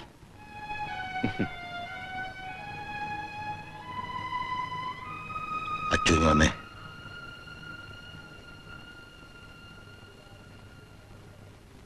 എന്തേ? നീ പ്രഭയം പ്രകാശനെ കണ്ടില്ലേ? അച്ചു, നിന്നെ ഞാൻ ഇന്നോ ഇന്നലെ കാണാൻ തുടങ്ങിയല്ല. രണ്ടുപേരെ നീ കണ്ടു, നിന്റെ മുഖം കണ്ടറിയാം. എന്താ രാഘവേട്ട ഈ പറയണത്? നേര് പറ, നീ അവരെ കണ്ടില്ലേ? അതല്ലല്ലോ നമ്മുടെ ഇപ്പോഴത്തെ പ്രശ്നം. വെറുതെ ഒന്ന് അറിയാൻ വേണ്ടിട്ടാ. അതൊക്കെ കളാ രാഘവേട്ട. രാഘവേട്ടന് ഇപ്പൊ എന്താ വേണ്ടത്? രാഘവേട്ടന്റെ എന്താ ആവശ്യത്തിന് ഞാനുണ്ട്, ടീച്ചറുണ്ട്. വേറെ എത്ര പേരെ വേണം സഹായത്തിന് പറ. എന്റെ മക്കള് തിരക്കിലാണല്ലേ. ഇതൊക്കെ ജീവിതത്തിലെ ഒരു അനുഭവങ്ങളാണ് അച്ചു. മക്കള്, രക്തബന്ധം എന്നൊക്കെ നമ്മൾ പറയാറില്ലേ, അതിനൊന്നും ഒരർത്ഥവും ഇല്ലടാ. വയസ്സുകാലത്ത് മക്കള് നമുക്കൊരു താങ്ങാകുമെന്ന് കരുതി നമ്മുടേതായിട്ടുള്ള എല്ലാവർക്കും കൊടുക്കുക. എനിക്ക് മനസ്സിലായി, നമുക്ക് നമ്മളെ ഉള്ളൂ. അച്ചു പൊയ്ക്കോ. എന്റെ മക്കള് തിരിഞ്ഞു നോക്കാത്തടത്ത് നിനക്ക് എന്ത് കാര്യം? അല്ല, ഞാൻ പൊയ്ക്കോ. ഇവിടെ ആരും വരണ്ട, എനിക്കാരും കാണുകയും വേണ്ട. എന്നോടും ഭാനുവിനോടും ദയവുണ്ടെങ്കിൽ ദൈവം ഞങ്ങളെ പെട്ടെന്ന് വിളിക്കും. ഭരണം അവരുടെ കയ്യിൽ, പോലീസ് അവരുടെ കയ്യിൽ. ടൗണിൽ അങ്ങോളം ഇങ്ങോളം പോലീസ് അണിനിരക്കുമെന്നാണ് കേൾക്കുന്നത്. അങ്ങനെ വരുമ്പോ എല്ലാ കടകളും തുറക്കും. നമ്മൾ പോലീസിനെ അറ്റാക്ക് ചെയ്യും. എന്ത് പിണ്ണാക്ക് വെച്ചാ നമ്മൾ പോലീസിനെ അറ്റാക്ക് ചെയ്യുന്നത്? പിണ്ണാക്കും? മിസ്റ്റർ കോട്ടപ്പള്ളി, അൺപാർലമെന്ററി ആയിട്ടുള്ള പദങ്ങൾ പ്രയോഗിക്കരുത്. പിണ്ണാക്ക് പാർലമെന്ററി ആയിട്ടുള്ള പദമാണ്. അതൊരു ഭക്ഷ്യവസ്തുവാണ്, പശുക്കൾ കഴിക്കുന്നത്. പക്ഷെ സന്ദർഭം അൺപാർലമെന്ററി ആണ്. Don't repeat it. എങ്ങനെ അറ്റാക്ക് ചെയ്യും എന്ന് പിള്ള സാർ പറഞ്ഞില്ല. ഛത്രപതി ശിവജിയുടെ രീതി, ചെമ്പടയുടെ രീതി, ഫെഡറൽ കാസ്ട്രോയുടെ രീതി. നമ്മുടെ മുമ്പിൽ ചരിത്ര പുസ്തകങ്ങളുണ്ടല്ലോ. Guerrilla warfare, ഒളിയുദ്ധം. അതിനൊക്കെ ആയുധം എവിടെ? വല്ലഭന്റെ പുല്ലും ആയുധം. വല്ലഭന്റെ കാര്യമല്ല നമ്മളിവിടെ പറയുന്നത്. കരിങ്കല്ലുകളും നാടൻ കല്ലുകളുമാണ് നമ്മുടെ ആയുധങ്ങൾ. അത് വെച്ച് നമ്മൾ പോലീസിന്റെ നേർക്ക് മിസൈലുകൾ അയക്കും. അതിന് ടൗണിൽ എവിടെയാ ഒളിത്താവളങ്ങള്? അഴുക്ക് വെള്ളം ഒഴുകുന്ന ഓടകൾ, പിന്നെ ആ അരയാൽ മരം. രാത്രി 12 മണിയോടുകൂടി നമ്മുടെ യോദ്ധാക്കൾ ഈ പറയുന്ന സ്ഥലങ്ങളിൽ സ്ഥാനം പിടിക്കണം. നനച്ചിരിക്കാത്ത നേരത്തായിരിക്കും അറ്റാക്ക്. സംഘർഷവും അരക്ഷിതാവസ്ഥയും സംജാതമായാൽ പിന്നെ ഒറ്റ കടകളും തുറക്കുകയില്ല. പോലീസ് പിടിച്ചാൽ പിടികൊടുക്കണം. കൈ നനയാതെ ഇവിടെ വിപ്ലവം വിജയിപ്പിക്കാൻ സാധ്യമല്ല. വരൂ, നമുക്ക് പോയി ഒളിത്താവളങ്ങൾ കണ്ടുപിടിക്കാം. എനിക്കിത് നടക്കുമെന്നുള്ള Kottappally, first obey then question. Come on. അയ്യോ, എന്താ?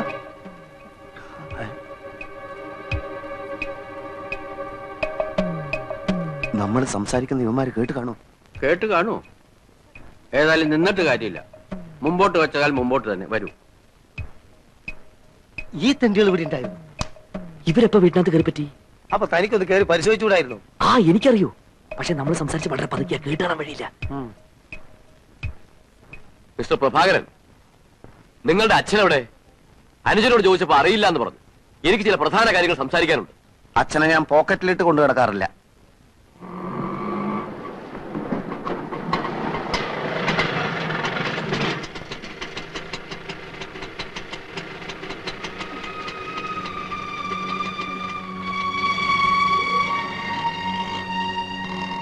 എല്ലാവരും ഉണ്ടല്ലോ. എന്താ അവിടെ വല്ല മീറ്റിംഗോ സത്യാഗ്രഹമോ വല്ലതും ഉണ്ടോ? അമ്മയ്ക്ക് എങ്ങനെയുണ്ട് അച്ഛാ? കുഴപ്പമൊന്നുമില്ല മോനെ. അച്ഛൻ ഇപ്പൊ വരാം. മോൻ പോവല്ലേ? അപ്പോ നമുക്ക് നീങ്ങാം. മോനും പോവല്ലേ? അമ്മയുടെ രോഗത്തെ കുറിച്ച് എല്ലാരോടും എനിക്ക് കുറച്ച് സംസാരിക്കാനുണ്ട്. 5 മിനിറ്റ് വെയിറ്റ് ചെയ്യല്ലേ?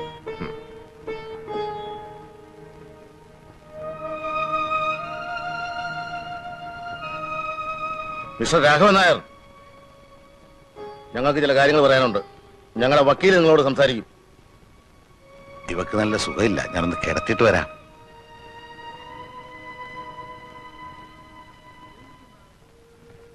കിടന്നോ? എനിക്ക് ക്ഷീണമൊന്നും തോന്നുന്നില്ലെന്നേ. എന്നാലും ദേഹം അധികം ഇളക്കണ്ട.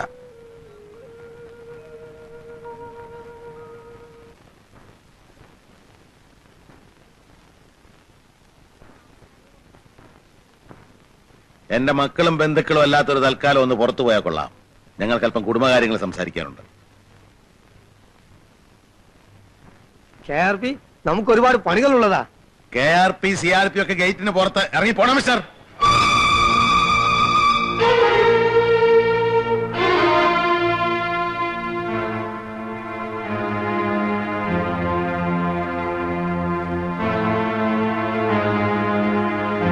ഇവളുടെ ഭാഗത്തിന്റെ കാര്യമല്ലേ നിനക്ക് സംസാരിക്കാനുള്ളത്? അതെ, 1966 അമെന്റ്മെന്റ് പ്രകാരം.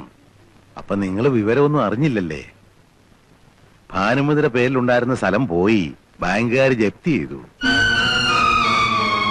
ഇനിയിപ്പൊ നിങ്ങളുടെ വീതം ബാങ്കുകാരോട് എന്ന് ചോദിക്കും, അവര് ചിലപ്പോ തരുമായിരിക്കും. പിന്നെ ഉള്ളത് ഈ വീടാ. വീട് എന്റെ പേരില്ല.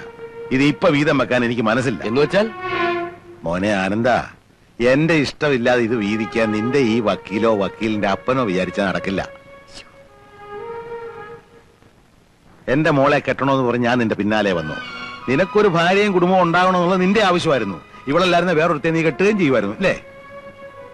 ഞാനുമായിട്ട് ഒരു ബന്ധവും ഇല്ലാത്ത നിനക്കൊരു കുടുംബം ഉണ്ടാകാൻ വേണ്ടി എന്റെ സമ്പാദ്യത്തിന്റെ ഒരു വലിയ ഭാഗം ചെലവഴിച്ചവനാ ഞാൻ. ആ കുറ്റത്തിനാണോ നീ ഇപ്പൊ എന്നെ ശിക്ഷിക്കുന്നത്? എന്ത് ധൈര്യത്തിലാണ് നീ ഈ വക്കീലിനെ കൂട്ടി പടി കയറിയത്? നീ സമ്പാദിച്ചു വല്ല ഓടി ഇരിപ്പുണ്ടോ?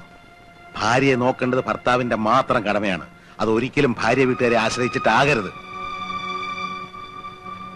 നിനക്കും ഉണ്ടല്ലോ മോളെ 2 കുഞ്ഞുങ്ങള്. നാളെ അവര് നിന്നോട് ഇങ്ങനെ പെരുമാറിയാൽ എന്തായിരിക്കും നിന്റെ സ്ഥിതി?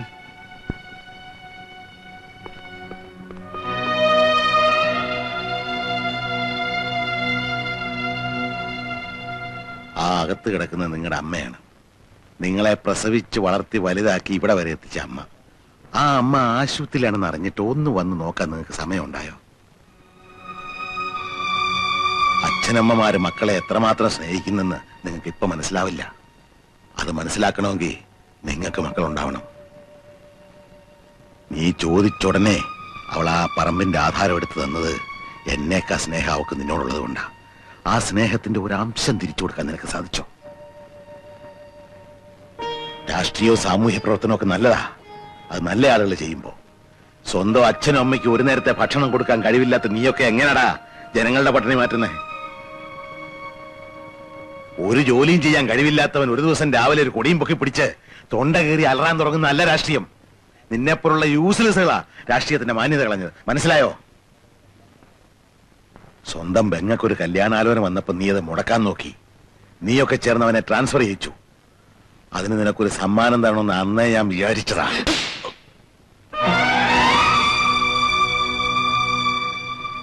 ഏതൊരു ബിസിനസ്സിലും മുതൽ മുടക്കുന്ന ലാഭം കിട്ടണം, അല്ല ബിസിനസ് പൊളിയും. എന്റെ ബിസിനസ് പൊളിഞ്ഞിരിക്കുകയാണ്. നീയൊക്കെ ജനിച്ച അന്ന് മുതൽ ഈ ദിവസം വരെ എന്റെ ചോരയെ നീരുവായിരുന്നു എന്റെ ഇൻവെസ്റ്റ്മെന്റ്. അത് വറ്റിക്കഴിഞ്ഞിരിക്കുന്നു. അതുകൊണ്ട് ഇത് ഇവിടെ അവസാനിപ്പിക്കാം. ഇറങ്ങും പുറത്ത്. ഇനി എനിക്ക് മക്കളുമില്ല മരുമക്കളുമില്ല. എല്ലാം ഇപ്പൊ ഇറങ്ങണം.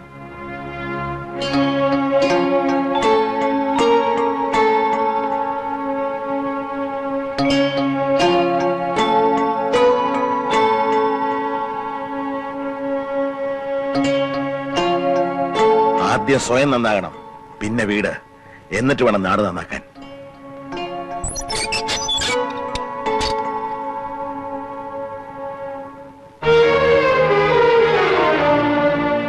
ഭാനു, ഇനി ഈ വീടാകെ ഒന്ന് അടിച്ചു വൃത്തിയാക്കി ചാണകവെള്ളം തളിക്കണം. ഒരു നിലവിളക്കും കത്തിച്ചു വെക്കാം. ആദ്യം ഒരു ഐശ്വര്യം വരട്ടെ.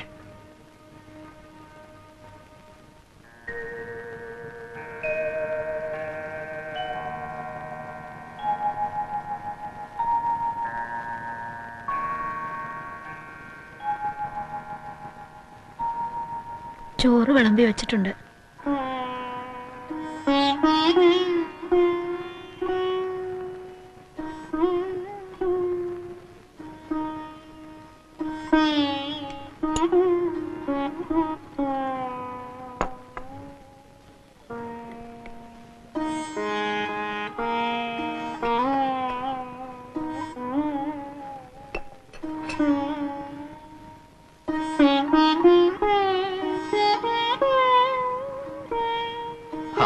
നല്ല സമയത്താണല്ലോ വന്നത്. എന്താ രണ്ടാൾക്കൊരു മൗനം? രാഘവേട്ടാ, എന്നോട് ദേഷ്യം തോന്നില്ലെങ്കിൽ ഞാൻ ഒരു കാര്യം പറയാം.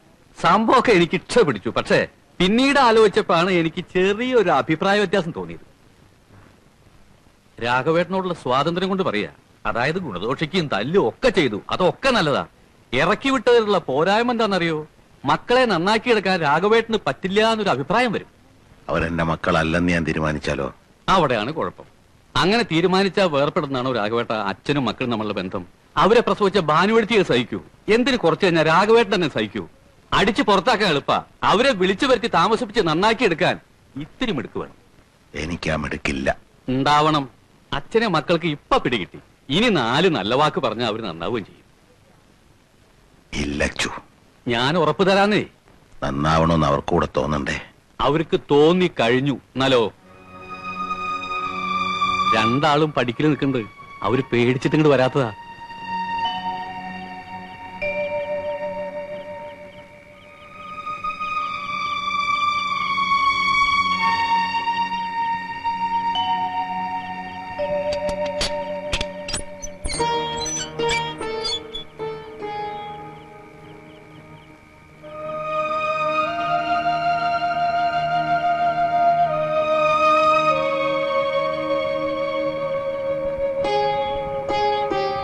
സ്വന്തം വീട്ടിൽ നിന്ന് അടിച്ചിറക്കിയ പിന്നെ രാഷ്ട്രീയക്കാർ വില വയ്ക്കൂ.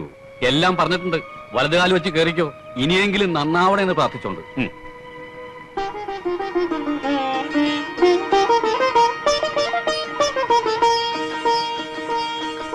ചെല്ലുന്നേ.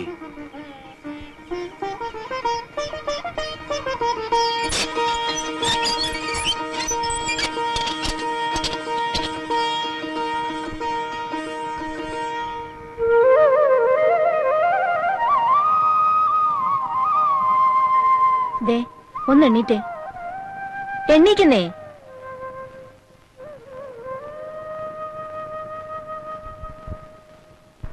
പ്രകാശിന് ബസ് തെറ്റും. അവൻ കാത്തു നിൽക്കുന്നു അച്ഛന്റെ അനുഗ്രഹത്തിനായിട്ട്. എന്നും ഉണ്ടോ ഇന്റർവ്യൂ? ആ, ഇത് തീർച്ചയായിട്ടും കിട്ടുമെന്നാ പറയണേ. നല്ല ശമ്പളം ഉണ്ടാവത്രേ. എന്നും പ്രത്യേക അനുഗ്രഹമൊന്നും ആവശ്യമില്ല. എല്ലായ്പ്പോഴും അതെന്റെ മനസ്സിലുണ്ടല്ലോ. എവിടെ പ്രഭാകരൻ പോയോ? ഞാൻ ഇറങ്ങാണച്ചാ. മേനോ സാർ ചിലപ്പോ ഇന്നെന്നോട് ഹാജരാവാൻ പറഞ്ഞേക്കും. കേസ് നേരാവണ്ണം പഠിച്ചാൽ വാദിക്കാമെന്നാണ് മൂപ്പരുടെ പക്ഷം. പഠിച്ചു, തലങ്ങും വിലങ്ങും പഠിച്ചു. നീ ടൗണിലേക്കുണ്ടോ? ഉണ്ട്. എന്നാ അവർ ഓട്ടോ പിടിക്കാം. അച്ഛാ, 1 മാസത്തിനകം നമ്മുടെ പറമ്പ് ഞാൻ വീണ്ടെടുത്തിരിക്കും. പറമ്പൊന്നും കിട്ടിയില്ലേലും സാരമില്ല മക്കളെ. നിങ്ങളൊക്കെ നന്നായി കണ്ടാ മതി.